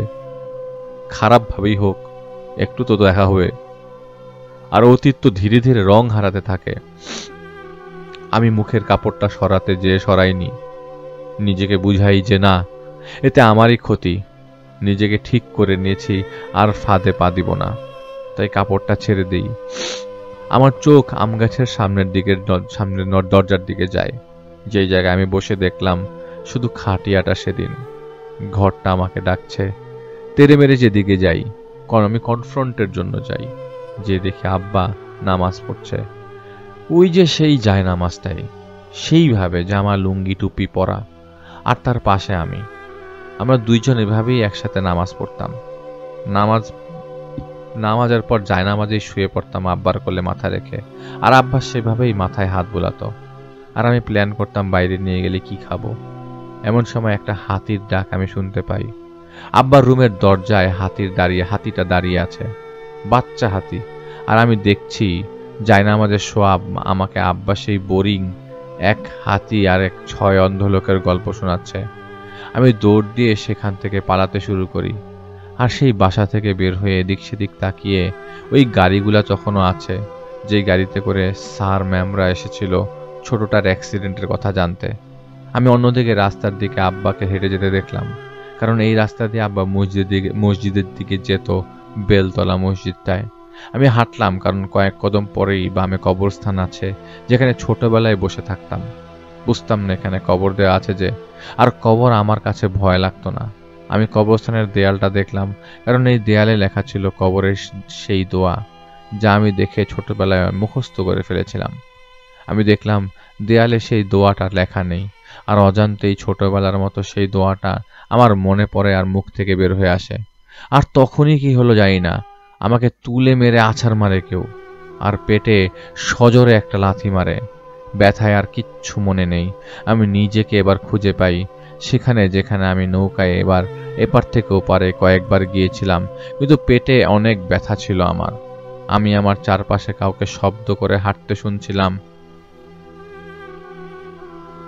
আমি অবাক হয়েছি সত্যি। কেউ আমাকে বলছে, জেগেছিস? কারণ তোর মতো কিছু লোক আগেও দেখেছি আমি, অবশ্য তারা এখন নেই, কিন্তু তোর মতো অপদার্থ আমার সাজানো খেলাটা নষ্ট করতে পারবে না। সাময়িক বাধা দিতে পারবে, এইটাই আর কি। আমি দেখলাম একজন বেশ স্বাস্থ্যবান লোক, 7 ফিটের উপর লম্বা, দাঁড়িয়ে আছে আমার সামনে। আমি তাকিয়ে আছি দেখে সে বলে, আমি কে ভাবছিস? তোর জন্য সিংহাসন ছেড়ে নোংরা ময়লা মাটিতে নেমে আসতে হয়েছে আমাকে। যুগে যুগে আমার এক এক নাম ছিল। আমি উঠে বসে তাকে জিজ্ঞেস করি, তুমি 7 মাথার অজগর? তো সে হাসে, এমন ভাবে হাসতে থাকে যে চারিপাশে দূর দূরান্ত থেকে পশু পাখির ডাক আসতে থাকে। আমার মাথায় আমার সাথে যা হয়েছিল তা কেবল ঘুরছিল। সে আমাকে বলে, 1000 বছর ধরে এই মাটির উপর ভেসে বেরিয়েছি, কোনোদিন এই মাটিতে দাঁড়ায়নি, আজ দাঁড়িয়েছি। এর মানে বুঝিস? আমি মুখ ফসকে বলি, ওই যে বেশি উপরে উঠে গেছো, তাই আছাড় খেয়ে মাটিতে নেমেছ। এটা বলার সাথে সাথে সে তুলে পরপর 2 বার আমাকে আছাড় মারে, আর সজোরে 2টা আঘাত করে। আর একটা আঘাত আমার কপালের উপর দিকটা ফাটিয়ে দেয়, আর ফিনকির মতো রক্ত বের হতে থাকে। বুকে পেটে পিঠে উঠে আসে আমার তীব্র যন্ত্রণায়। আমি কাতরাচ্ছিলাম, বুকে মনে হচ্ছিল ভেঙে গেছে সবকিছু। তো 1 পা দিয়ে আমার মাথা চেপে ধরে সে। আমি শ্বাস নিতে পারছিলাম না। আমি আর সব অসহায়দের মতো প্রাণ ভিক্ষা চাইছিলাম। এটা সত্যি যে আমি বলেছি তখন, আমাকে মাফ করে দিন, আমি আর কোনোদিন কোনো কাজ করব না, কিছুর না, সবকিছু ছেড়ে দিব, আমাকে মাফ করে দিন। সে আমাকে তুলার মতো ঘাড় ধরে টেনে উঠায় শূন্যে। আমার ঘাড়ের চাপ লাগে, ভয়ানক ব্যথা করছিল। সে তার একটা হাত দিয়ে আমার পেটে চেপে ধরে, যেন একটা ছুরি কেউ ঢুকিয়ে দিয়েছে। ভয়ানক যন্ত্রণায় আমি কাতরাচ্ছিলাম। আমি নড়লেও ব্যথা বেশি পাচ্ছিলাম না, আর সেভাবে থাকতেও পারছিলাম না। একটা সময় সে আমাকে ফেলে দেয় মাটিতে। এবার আমার বমি হচ্ছিল। ভয়ে, যন্ত্রণায়, আতঙ্কে আমার কাপড় নোংরা হয়ে গেছে। আমিও ভয় পাই। আমি অসাধারণ কেউ নই, নইলে নিজের যান বাঁচানোর জন্য আকুতি করতাম না। আর এটাই বাস্তবতা। আমরা কেউ সুপার হিরো নই, রক্ত মাংসের মানুষ। সে হাসছিল, কারণ আমাকে যন্ত্রণাটা দেওয়াটা তার কাছে মজা। আমি একবার আমির সাহেবকে মনে মনে ভাবছিলাম, সে সেটা টের পেয়েছিল। সে বলল, কেউ আজ এখানে আসতে পারবে না, রাজা যেখানেই যাবে সেখানেই রাজত্ব করবে। আমি তখন আবারও বলি, আমাকে আল্লাহর ওয়াস্তে মাফ করে দিন। সে আমাকে বলে, আহা, এত কিছু করে ফেললে, ভাব দেখালে, জানতে চাইছিলে কেন ছেলেটাকে আমার চাই, সেটা যদি না শুনতে চাও, কেমন দেখায় না। তখন আবারও আমি ক্ষমা চাই তার কাছে। সেজন্য বাতাসে ভেসে চলে গেল, আর আমার ঘাড়ে ধরে টেনে উঠিয়ে তার মাথার পেছন থেকে একটা অজগর আমার চেহারার সামনে এসে মুখ হা করে। আমি মুখের গন্ধটাও পাচ্ছিলাম। আর সে বলে, একদম চুপ, একদম চুপ। সে আমাকে পেপারের মতো করে ফেলে দেয় ধাক্কা দিয়ে মাটিতে। আমাকে সেই চক্কর দিচ্ছিল, আর সে বলছিল, আমাকে একসময় সবাই ডাকতো লাসফি বলে। একসময় এক রাজ্যে আরেক রাজ্যকে আক্রমণ করত। কেন জানিস? রোজ রাতে আমি সেই রাজাকে স্বপ্নে দেখাতাম, তুমি তো বীর, তুমি তো ক্ষমতাশালী, চারদিকে তোমার জয় জয়কার, চাইলেই পাশের রাজ্যে তুমি কায়েম করতে পারবে। সেই রাজা আক্রমণ করলো, সেই রাজ্য জিতে নিত, আর বুক ফুলিয়ে বিজয়ের গৌরবে ভেসে যেত। এক যুগে আমাকে ডাকতো সবাই বাজবি রাজাকে। আমি দেখাতাম, দেখ তোর প্রজারা কি খায়, কত সুস্বাদু খাবার, তুই কেন ওদের খেতে দিচ্ছিস? তোদের কাছে রেখে দে সবকিছু। সকালে রাজা তার বাহিনীকে পাঠিয়ে প্রজাদের ভালো ফসল এনে রেখে দিত নিজের কেল্লায়। প্রজারা যা উৎপাদন করত তা রাজা নিয়ে যেত, তাদের জন্য রাখতো খড়কুটার দানা। এক যুগে আমাকে ডাকতো লিভাতা। রানীর স্বপ্নে আমি যেতাম, তাকে দেখাতাম, দেখ তোর রাজা অন্য কাউকে রানী করে আনবে, দেখ তোর রাজা অন্য রানীকে বেশ ছাড় দিচ্ছে। পরে কি হতো জানিস? সেই রানী বিষ মিশিয়ে দিত অন্য রানীর খাবারে। এক যুগে আমাকে ডাকতো হাতি। রাজাকে লোভ দেখাতাম প্রাচুর্যের দিগ্বিজয়ী হবার। অন্যের সম্পদকে নিজের মনে করিয়ে দিতাম। অন্যের সম্পদের লোভে তাকে রাতে ঘুমাতে দিতাম না। এক যুগে ডাকতো আমাকে ফগর। রাজাকে সারাদিন ঘুম পাড়িয়ে রাখতাম। বৃষ্টি নেই, খরা, প্রজারা কষ্টে মানবেতর জীবনযাপন করছে, কিন্তু সে সারাদিন ঘুমাতো আর খেত। এক যুগে আমাকে ডাকতো মেদিস। সারাদিন রাজাকে ডুবিয়ে রাখতাম অন্য নারীর স্বপনে। সারাদিন রাত সব সময় সে ডুবে থাকতো লালসার মধ্যে। আজও মুখের মেয়ে কালো মুখের।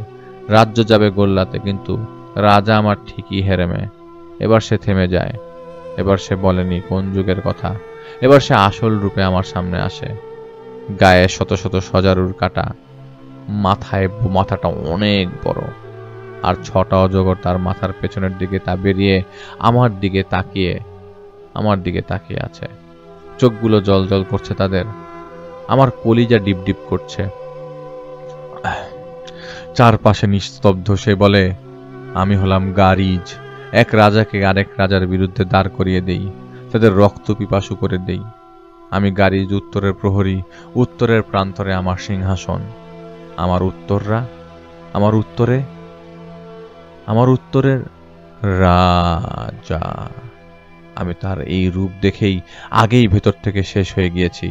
আমি হাত জোরে করে তাকে বলছিলাম যে আমাকে মাফ করে দেন। সে একটা হাসি দেয়। সে বলে, মাফ চাইছিস?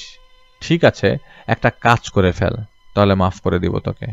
আমি নিজেকে বাঁচানোর জন্য মাথা নাড়িয়ে বলে দিই। সে একটা হাসি দেয়, আর আমার পেছন থেকে একটা বাচ্চার কান্নার শব্দ নিয়ে আসে। নড়তে চড়তে পারছিলাম না, তাও কোনোভাবে আমি তাকাই। দেখি রতনের বাচ্চাটা। এই বাচ্চাটা তো আর নেই। ভালো করে তাকিয়ে দেখি বাচ্চাটা কান্না করছে। ওর ছোট্ট পেটে ফুটা, আর তেলাপোকা কিলবিল করছে। তেলাপোকাগুলো পেটের ভেতর কামড়াচ্ছে। আমি নিজেকে টেনে হিচড়ে সেদিকে নিয়ে যাই। আমার পেছনেই সে ছিল। সে বলছিল, বেচারা অনেক কষ্টে আছে, পোকাগুলা কামড়ে কামড়ে পেট ভরছে ওর মাংস দিয়ে, যা তুই মুক্তি দিয়ে দে। আমি টের পাই সে আমার মাথার পেছনে দাঁড়ানো অবস্থা থেকে বসে আমার কানে ফিস ফিস করে বলে, যন্ত্রণা আর দিস না, মুক্ত করে দে। বলে সে আমার হাত সেই কচি বাচ্চাটার গলায় রেখে দেয় আর বলে, টিপ দে, মুক্ত করে দে, আর নিজেও মুক্ত হয়ে যা। আমি পারছিলাম না। চোখটা বন্ধ করে আল্লাহকে ডাকলাম, আমি পোকাগুলো ওর পেটে কামড়ানোর শব্দটা পাচ্ছিলাম, পোকাগুলো কিলবিল করে যে মুভমেন্টটা, ওই শব্দ পাচ্ছিলাম, যা দেখে আমার সহ্য হচ্ছিল না। আমি একটা মানসিক এবং শারীরিক যন্ত্রণার মধ্যে ছিলাম, যা আমি আপনাদের কাছে ভাষায় প্রকাশ করতে পারবো না। আমি পারছিলাম না। আমার বিবেক সাড়া দিচ্ছে না। আমার কানের পেছনে সাপের হিস হিস হচ্ছে। সে আমাকে বলছে, দে না, দে, গলাটা টিপে দে।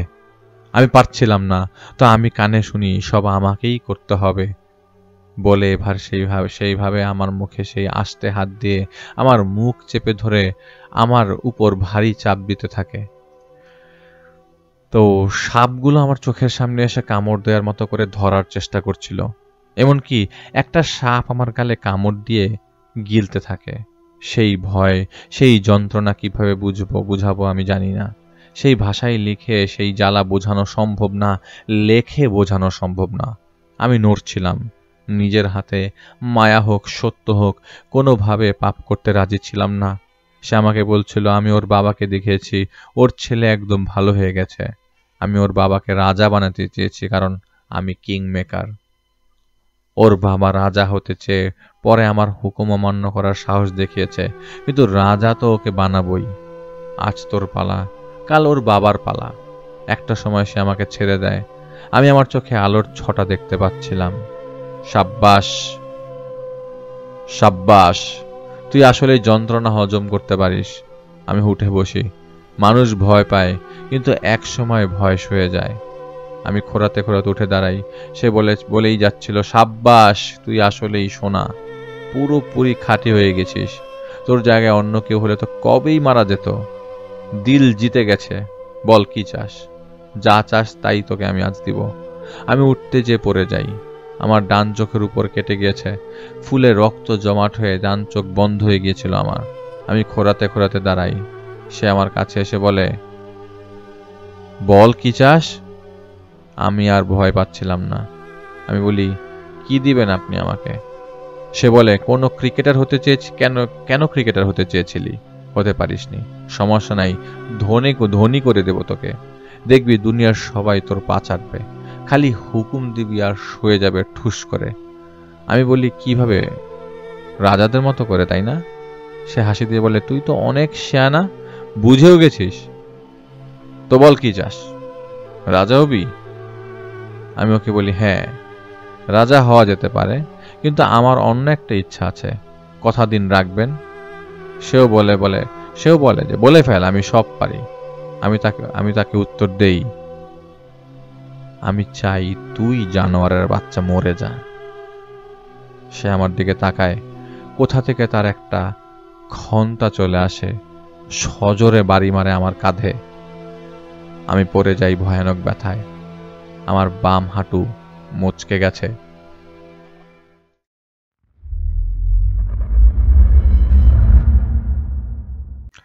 আমার মুচকে যাওয়া বাম হাঁটুর উপর সে তার এক পা দিয়ে কি যেন বলছিল। আমার মাথার ভেতর বাড়ি মারছিল, মগজটা যেন যন্ত্রণা খুব। আমি দেখলাম সে ক্ষন্তাটা উঁচিয়ে ধরেছে। তার ঘাড়ের পেছন থেকে সাপগুলো আমার দিকেই তাকিয়ে আছে। আমি চোখ বন্ধ করে ফেলেছিলাম। আর এমন সময় বাতাসে শো শো একটা শব্দ শুরু হয়, আর আমার সামনেই বিকট একটা শব্দ হয়, যার কারণে মাটিটাও কেঁপে ওঠে। আমি তাকিয়ে কিছু বোঝার আগেই দেখি দিগন্তের তারা ওকে ধাক্কা মেরে সরিয়ে দিয়েছে। আর এই ধাক্কায় সে, আমি জানি না কতটুকু দূরে গিয়ে আছড়ে পড়ে। তারা আমার দিকে তাকায়। ওর চাহনিটা সাধারণ ছিল না, যেন আমার ব্যথা ও পেয়েছে, আমি নই। 2 কদম হেঁটে আসে আমার কাছে। আমার ঠোঁট কেটে রক্ত পড়ছিল, ডান চোখ তো বন্ধই। সে আমার ঠোঁটটা ছুলো সেই মাফলার পরা হাত দিয়ে। ব্যথায় নড়ে গিয়েছিলাম আমি, যা দেখে সেও কেঁপে উঠছিল। আমার গালে সে হাত দিয়ে আমার দিকে তাকায়, যেন সে পরীক্ষা করছে বেশি ব্যথা পাইনি তো। সেই তাকানোর দৃষ্টিতে কি যে ছিল তা বর্ণনা করা সম্ভব না। ওর চেহারাটা পাল্টে যায়। সে আমার চুলে হাত বুলিয়ে দিতে দিতে বলে, পাল্লা দেওয়ার দরকার কি? একবার ডাকলেই তো পারো। আমি ফ্লোরেই পড়েছিলাম। ওর কথাটা বলার সময় পেছনে দেখছিলাম 7 মাথা নিয়ে নিজের আসলে রূপ আসল রূপে সে আবির্ভূত হয়েছে। হাতে খন্তাটা, শরীরটা যেন কয়লার মতো ধোঁয়ার মতো, যার মধ্যে অঙ্গার দেখা যাচ্ছে। চেহারাটা লাল, চোখ জ্বলজ্বল করছে, আর ঘাড়ের পেছন থেকে সাপগুলোর চোখের জলজলানি দেখতে পাচ্ছিলাম। দিগন্তের তারা উঠে দাঁড়ায়। আমি জানি কি হতে যাচ্ছে। সেই মিষ্টি হাসি মাখা মুখে নিজের হ্যাটটা খুলে আমার মাথায় পরিয়ে দেয়, আর ঘুরে তাকায় জানোয়ারদের রাজার দিকে, 7 মাথার দিকে। সে ফোঁস করছিল। প্রবল শক্তি নিয়ে 7 মাথার অজগর ওর দিকে ছুটে আসলো, আর আমি দেখলাম তারা ওকে তুলে ধরে আছাড় মেরে দূরে সরিয়ে দেয় আর হেঁটে তার দিকে এগোতে থাকে। 7 মাথার অজগর এবার ভেসে ওঠে। তারা এমনভাবে ওকে ধরে যেন সে উড়ে চলে যেতে না পারে। আমি ফ্লোরে শুয়েছিলাম। এক লড়াই যা সচরাচর হয় না। অপ্রতিরোধ্য প্রবল শক্তির 7 মাথার অজগর পেরে উঠছিল না প্রবল শক্তি প্রতিরোধকারী স্তম্ভের সাথে। দিগন্তের তারা তাকে উপরে তুলে বারবার আছাড় মারছিল। পানিতে আছাড় পড়ার শব্দ হচ্ছিল। এক একটা আঘাতের সাথে যেন অঙ্গার ছিটকে যাচ্ছিল চারপাশে। 7 মাথার অজগর নিজের রূপ পাল্টে পাখি হয়ে উড়ে যাবার চেষ্টা করলো, কিন্তু দিগন্তের তারা পাখির রূপ ধরে ওকে ঝাপটে ধরে ফেলল। আমি দেখলাম তারা ওর একটা ডানা টেনে বিচ্ছিন্ন করে দূরে ফেলে দিল। ডানাটা বিচ্ছিন্ন হবার সাথে সাথে গগন বিদারী গর্জনে কেঁপে উঠে চারপাশ। সেই চিৎকারের শব্দে দূর দূরান্তের পশু পাখিও ডাকতে শুরু করে। তারার এক এক আঘাতের সময় একটা আলোর ছটা আসছিল বারবার, আর সেই কি ভীষণ গর্জন, যেন 2 সিংহের লড়াই। 7 মাথার অজগর যেন এই বনের রাজা, আর তারা সে লড়ছে আমার জন্য। ডান হাত দিয়ে উঠার চেষ্টা করছিলাম, প্রবল শক্তি নিয়ে অজগর পারছিল না ওর সাথে। আমি দেখলাম তারা ওর পিঠের উপর চড়ে উঠেছে আর এক টান দিয়ে ওর একটা মাথা ছিঁড়ে ফেলে। আমি অবিশ্বাসের নজরে দেখছিলাম সবকিছু। কোথায় ব্যথা, কোথায় কি। তারা ওকে মাটিতে তুলে আছাড় মারছিল। 7 মাথার অজগর মাটিতে পড়ে আছে আর পাগলের মতো আঘাত করছে তারা ওকে। একটা ধাক্কা দিয়ে সে তারাকে সরিয়ে আবার পাখির রূপ নিয়ে উড়াল দেবার চেষ্টা করে, সেই একটা ডানা দিয়ে। সরে যাবার চেষ্টাটা সে করে, কিন্তু মরণ থাবা দিয়ে দিগন্তের তারা জাপটে ধরে উত্তরের প্রহরীকে আর টান দিয়ে ছিঁড়ে ফেলে তার একটি মাত্র অবশিষ্ট ডানা। আমি একটা শব্দ শুনছিলাম, আমি পশু পাখি সবকিছুর শব্দ পাচ্ছিলাম। আমি দেখলাম তারা যেখানে দাঁড়িয়ে আছে, আর তার সামনে অজস্র কালো ছায়া দাঁড়িয়ে আছে। অসংখ্য জোড়ায় জোড়ায় জল জল চোখ এক এক করে পিছিয়ে যাচ্ছে, মিশে যাচ্ছে বাতাসে সেই চোখগুলো। আমি বিস্মিত হতবাক হয়ে তাকিয়েছিলাম ওর দিকে। সে আমার দিকে ফিরে তাকায়। পানিতে চলার ছল শব্দ হচ্ছিল যখন সে এগিয়ে আসছিল আমার দিকে। আমি তাকে ধরতে চাইছিলাম দেখে সে আমার কাছে এসে আমাকে ধরে ফেলে। সে আমার চোখে হাত বুলিয়ে দেয়। এরপর আমার আর কিছুই মনে নেই। আমার ঘুম ভাঙে ডান চোখ আর মাথার ব্যথা নিয়ে। আমি আবিষ্কার করি আমি আমার ঘরে শুয়ে আছি, আর আমার সামনে বিছানার পাশে রাখা চেয়ারে বসে আছে তারা। আমি জেগেছি। দেখে তারা বলল, কেমন লাগছে? বলতে বলতে একটা বাটি সে আমার দিকে এগিয়ে দেয় আর বলে, জলদি গরম গরম খেয়ে ফেলো, তোমার ভালো লাগবে। আমার কান্না আসছিল। আমি ওকে বলি ওনাকে মেরে ফেলেছে। তখন তারা মুচকি হাসি দেয়। তারা আমাকে ইশারা দেয়। দেখি আমির সাহেব বসে আছেন আমার পায়ের কাছে। আমি উঠে বসতে বসতে খেয়াল করি ডান চোখের উপর আর কপালের উপর খুব ব্যথা। বাম হাঁটুটা সোজা করতে পারছি না। আমি ভালো করে বোঝার চেষ্টা করি আমির সাহেব আছেন তো। উনি বুঝতে পেরে আমাকে বলেন, উঠো না, শুয়ে থাকো, আমাদের কিছুই হয়নি। সে তোমাকে ভুল দেখেছে সবকিছু। আশ্বস্ত হতে পারছিলাম না তাও, কারণ তীব্র কনফিউশন তখনও কাজ করছিল আমার। আমির সাহেব তারাকে বলে, তুমি ঠিক করনি, এখানে সবাই জেনে যাবে ওর কথা, আর ওর বিপদ আরো বাড়বে আগের চেয়ে। তারা বলে, তোমার কাছ থেকে শিখতে হবে কোনটা ভুল কোনটা সঠিক। কোথায় ছিলে তুমি যেই সময় ও বিপদে পড়ল? আমির সাহেব উত্তর দেন, আমরা ওকে সাবধান করেছিলাম, ও জেদ দেখিয়েছে, আর ও ভুল বুঝেছিল, ও হিসাব করতে পারেনি ওর ক্ষমতাটাকে। এটা ওর ভুল। আর বাচ্চারা ভুল না করলে শিখবে কিভাবে, নিজের পায়ে দাঁড়াবে কিভাবে? দিগন্তের তারা উঠে দাঁড়ায় আর বলে, তাই নাকি? আচ্ছা, তো বাচ্চা নিজ পায়ে দাঁড়াতে যে পরে পরে পরে পরে তো পরে দাঁড়ানো শেখে, পরে যে ব্যথা তো পায়, হাত পা ভাঙতে পারে, তো তুমি ছেড়ে দেবে তারপরেও? আমির সাহেব পাল্টা উত্তর দেন, বাচ্চা পড়ে যাবে, ব্যথাও পাবে, আর সেই ব্যথার কথা সে মনে রাখবে।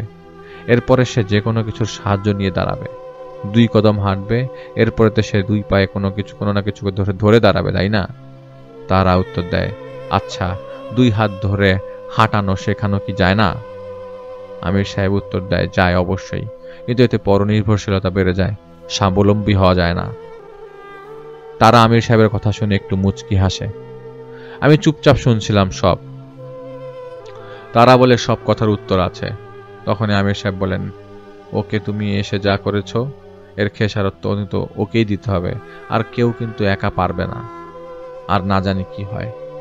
তারা বলে, আমি চাই জানুক সবাই। তারা উঠে দাঁড়ায় আর সে বলে, আমি ছেড়ে দিয়েছি ওকে, শেষ করিনি কিছুর। সে আমার দিকে তাকিয়ে বলে, সব কিছু শেষ করার দায়িত্ব এখন তোমার। রাত শেষে পূর্বের আকাশে দরজা খোলে, খুঁজে বের করে সেই দরজা।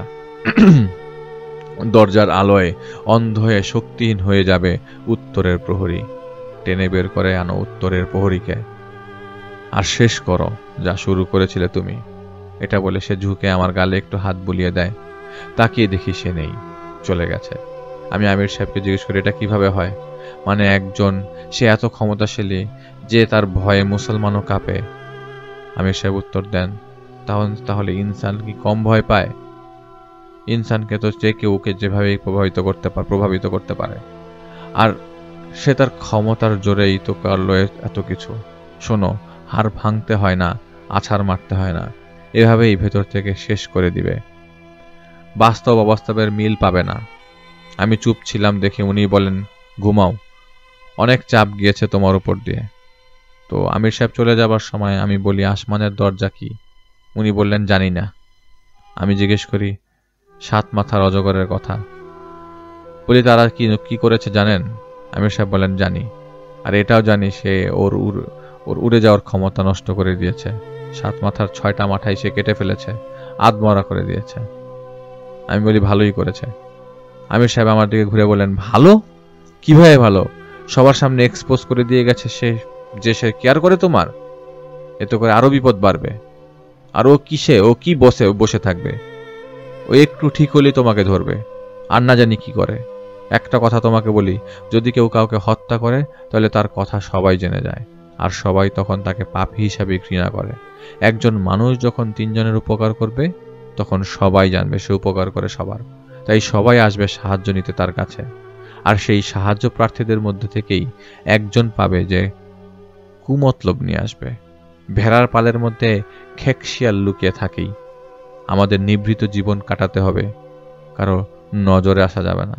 আর আমরা সাধারণ জীব, অসাধারণ তো নই। আমি বলি, আমি বুঝেছি, এখন কিছু তো করা দরকার, তাই না? আমার জানা কোনো উপায় কাজে আসেনি, আসবেও না। একটা উপায় দেখুন না, খুঁজে দেখুন আসমানের দরজা কি। আমির সাহেব বলেন, ঘুমাও তুমি। আমি বলে, আপনি যান, আমি ঘুমাবো, সমস্যা নেই। আমির সাহেব বলেন, তুমি ঘুমালেই আমরা যাব, এর আগে না। আমি একটা সময় ঘুমিয়ে পড়ি, কয়েকদিন কেটে যায়। এর মাঝে মুকিতের মায়ের সাথে একবার কথা হয়েছিল।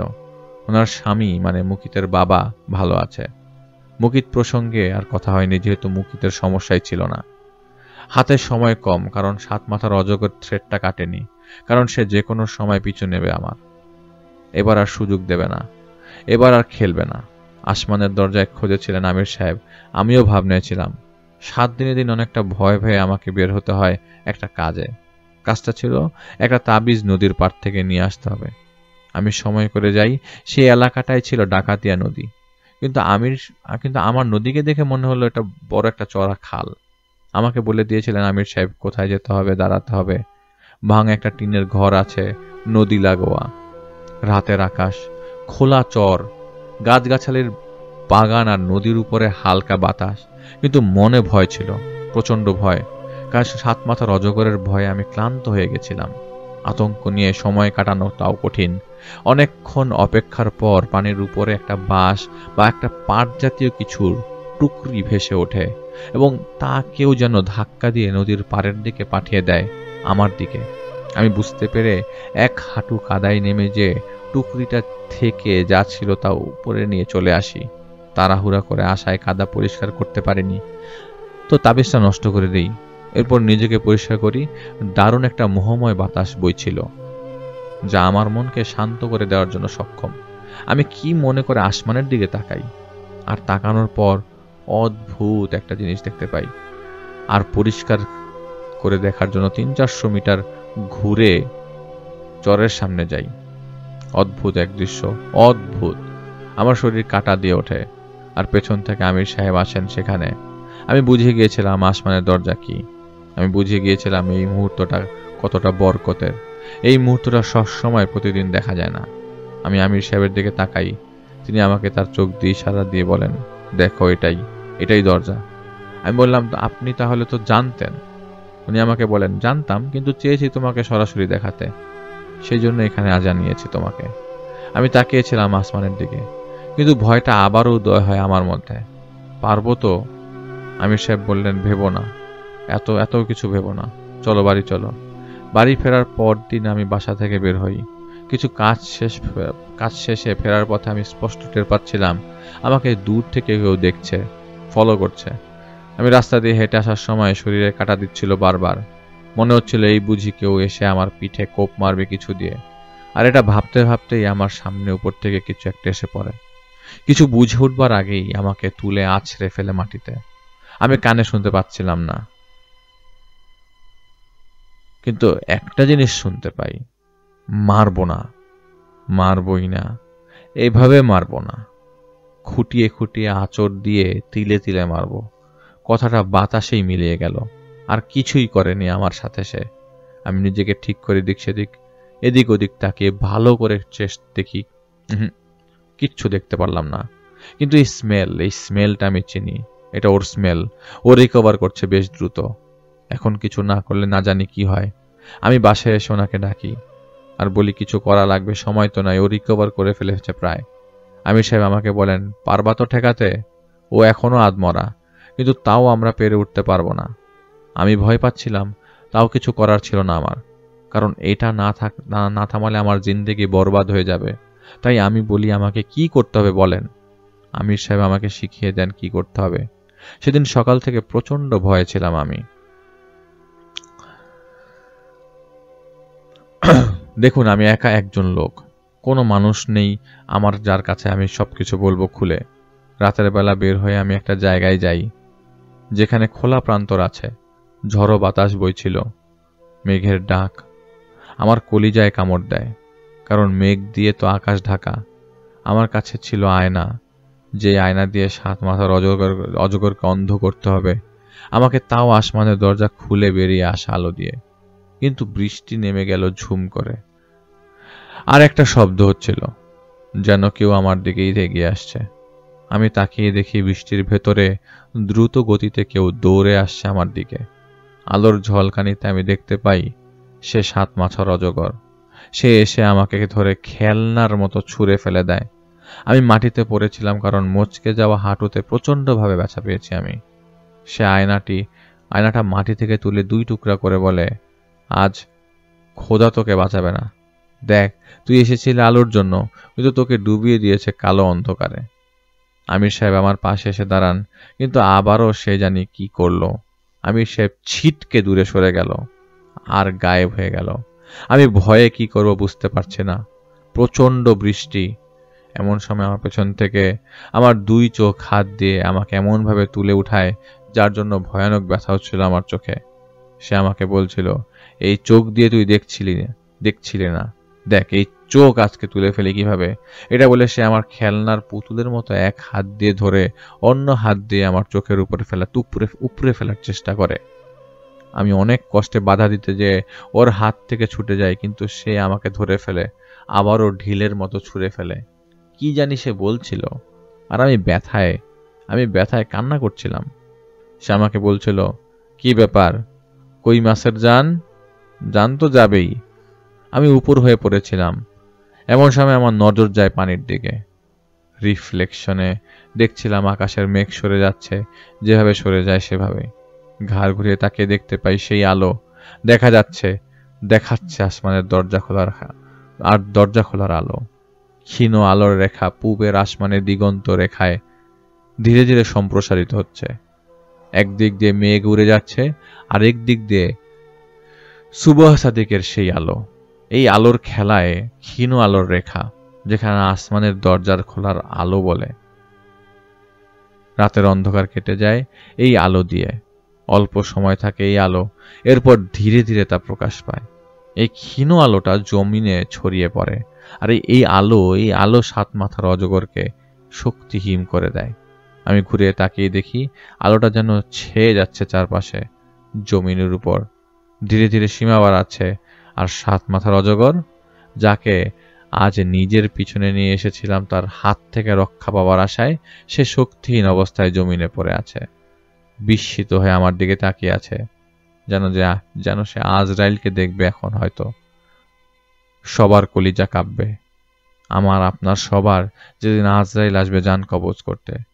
সেই ভয়ে আড়ষ্ট অতি প্রবল শক্তিশালী সাত মাথার অজগর পড়ে আছে এক কুদরতি মুহূর্তে শক্তিহীন হয়ে। আর সে কাকে ভয় পাচ্ছে? আমাকে। আমি আমার মচকানো পাটা নিয়ে দাঁড়াই। আমির সাহেব চলে আসেন, কারণ ওর ক্ষমতা হ্রাস পেয়ে গেছে। উনি আমাকে ভাঙ্গা কাচের আয়নাটা দিয়ে বললেন, যাও, খতম করো যার শুরু তুমি করেছিলে। ওই দেখো, জানের মালিক, সৃষ্টির মালিক তোমাকে সেই সুযোগ দিয়েছেন। আমি কাজটা হাতে নিয়ে এগোচ্ছিলাম। আমার এক এক কদমের শব্দ আমি পাচ্ছিলাম আমার কানে। বৃষ্টির কারণে জমে থাকা পানিতে হাঁটার শব্দ নিস্তব্ধতাকে ছাড়িয়ে ভয় ধরাচ্ছিল এক কাফেরের বুকে। আমি এগিয়ে গেলাম। সাত মাথার অজগর প্রবল প্রতাপশালী, সে অবনত অবস্থায় বসা। আমি কাজটা হাতে নিয়ে উঁচু করি ওকে মারার জন্য, কিন্তু আমার হিম্মত হয়নি। আমি কাচের টুকরাটা ফেলে দেই। আমার দিল সায় দিচ্ছিল না। আমার মন বলছিল, আল্লাহ আজ দয়া করেছে, কালও দয়া করবেন। আমি সাধারণ মানুষ, আমার সীমা অতিক্রম করা মানায় না। আমি ওকে বলি, আমি মুসলমান, আমার মালিক আল্লাহ। আমাদের দুর্বলের উপর সবলকে জুলুম করতে মানা করেছেন তিনি।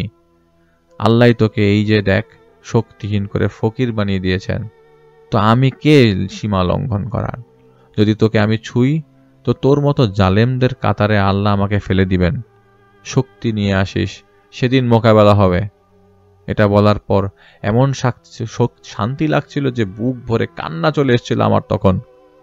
কারণ আল্লাহ আবারও আমাকে বাঁচালেন, আবারও আমাকে তার কুদরতি ক্ষমতা দেখালেন।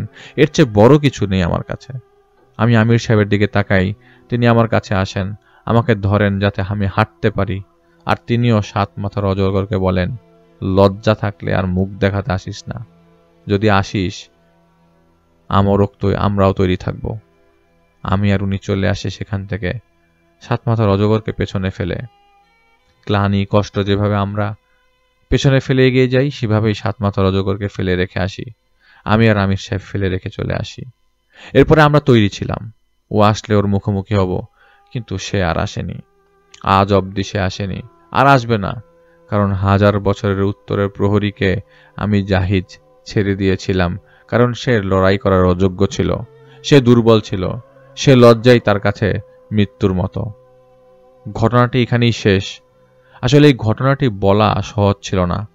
মনস্তাত্ত্বিক চাপ ছিল সবচেয়ে বেশি, কারণ এমন কিছু শুনলে কে কিভাবে নেয় সেই ভয়ও কাজ করে।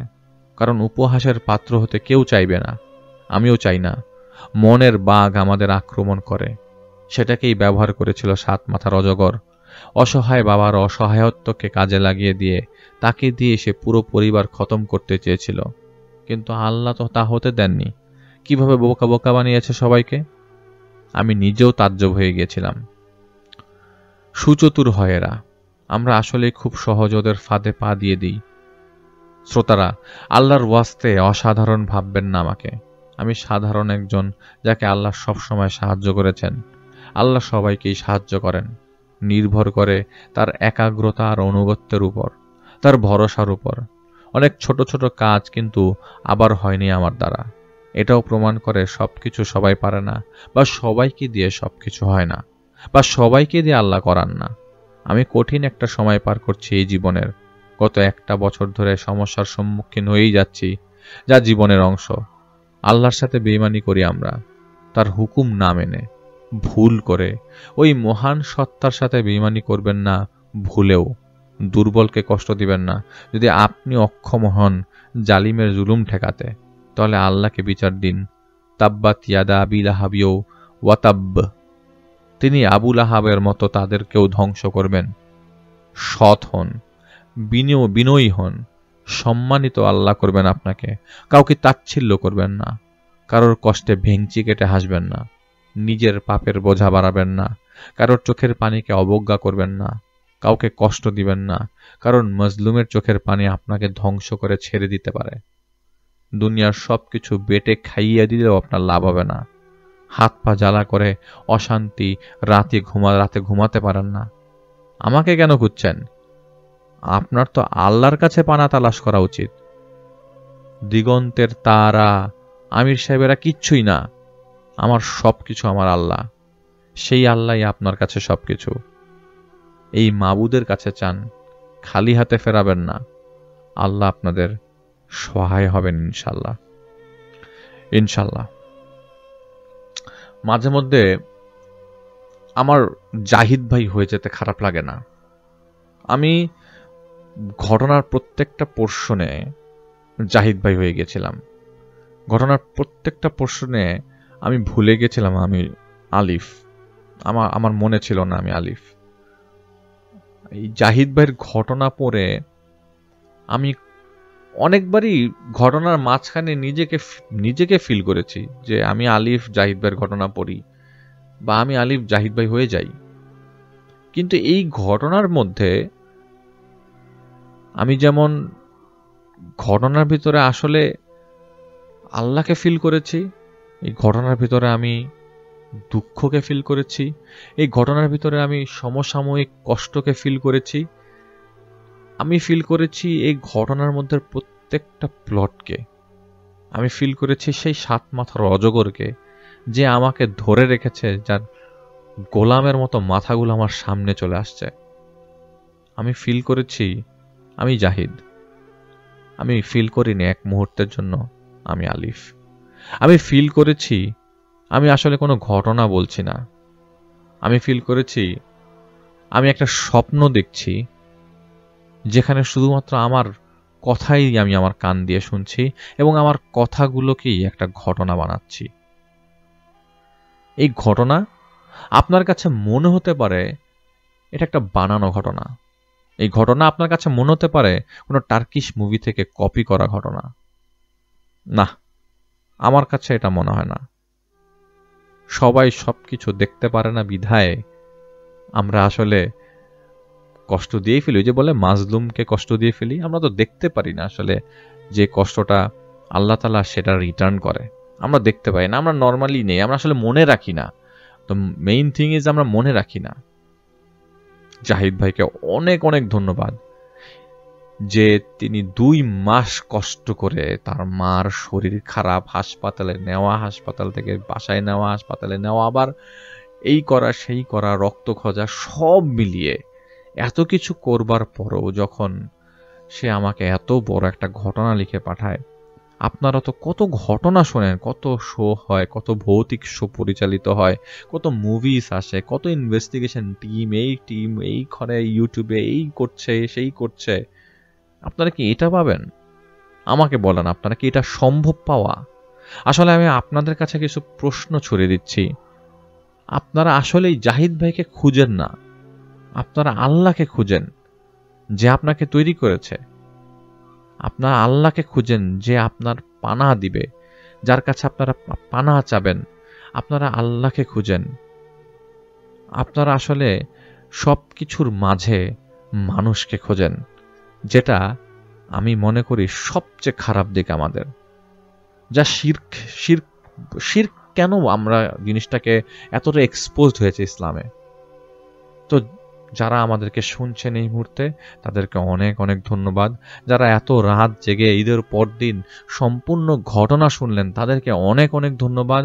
আপনাদেরকে সবাইকে বলবো যে আসলে আপনাদের ধৈর্য নিয়ে আপনারা এত ধৈর্য নিয়ে আমাদেরকে শোনেন, ঘটনার প্রত্যেকটা প্লটকে আপনারা যাচ করেন। আমাদের গ্রুপে, ফেসবুক পেজে, ইউটিউব চ্যানেলে, আমাদের সব জায়গায় আপনাদের কমেন্টের সয়লাভ, আপনাদের কমেন্টের ছড়াছড়ি। আমরা নিজেরা ফেমাস হতে চাইনি, আমরা জানি আমাদের কন্টেন্ট আমাদেরকে ফেমাস করবে।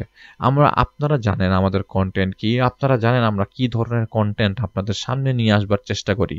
তার একটা উৎকৃষ্ট এক্সাম্পল হচ্ছে 7 মাথার অজগর, তার একটা উৎকৃষ্ট এক্সাম্পল হচ্ছে জাহিদ ভাইয়ের ঘটনা, তার একটা উৎকৃষ্ট এক্সাম্পল হচ্ছে আমি আলিফ জাহিদ ভাই হয়ে যাওয়া।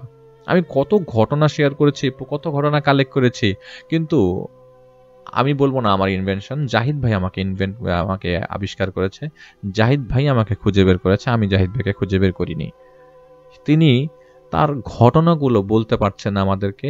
এইটা একটা প্ল্যাটফর্ম বলতে পারেন যে আসলেই মানুষের লাইফে কত ধরনের কত কিছু হতে পারে। আসলে আমার আর আছে নতুন করে কিছু বলবার ভাষা নেই। অপেক্ষায় থাকবো জাহিদ ভাইয়ের ঘটনার জন্য। আমার কাছে এক ধরনের নেশা হয়ে গেছে জাহিদ ভাইয়ের ঘটনা পড়া। আপনারা তো শুনে মজা পান, আমি আসলে বলে মজা পাই।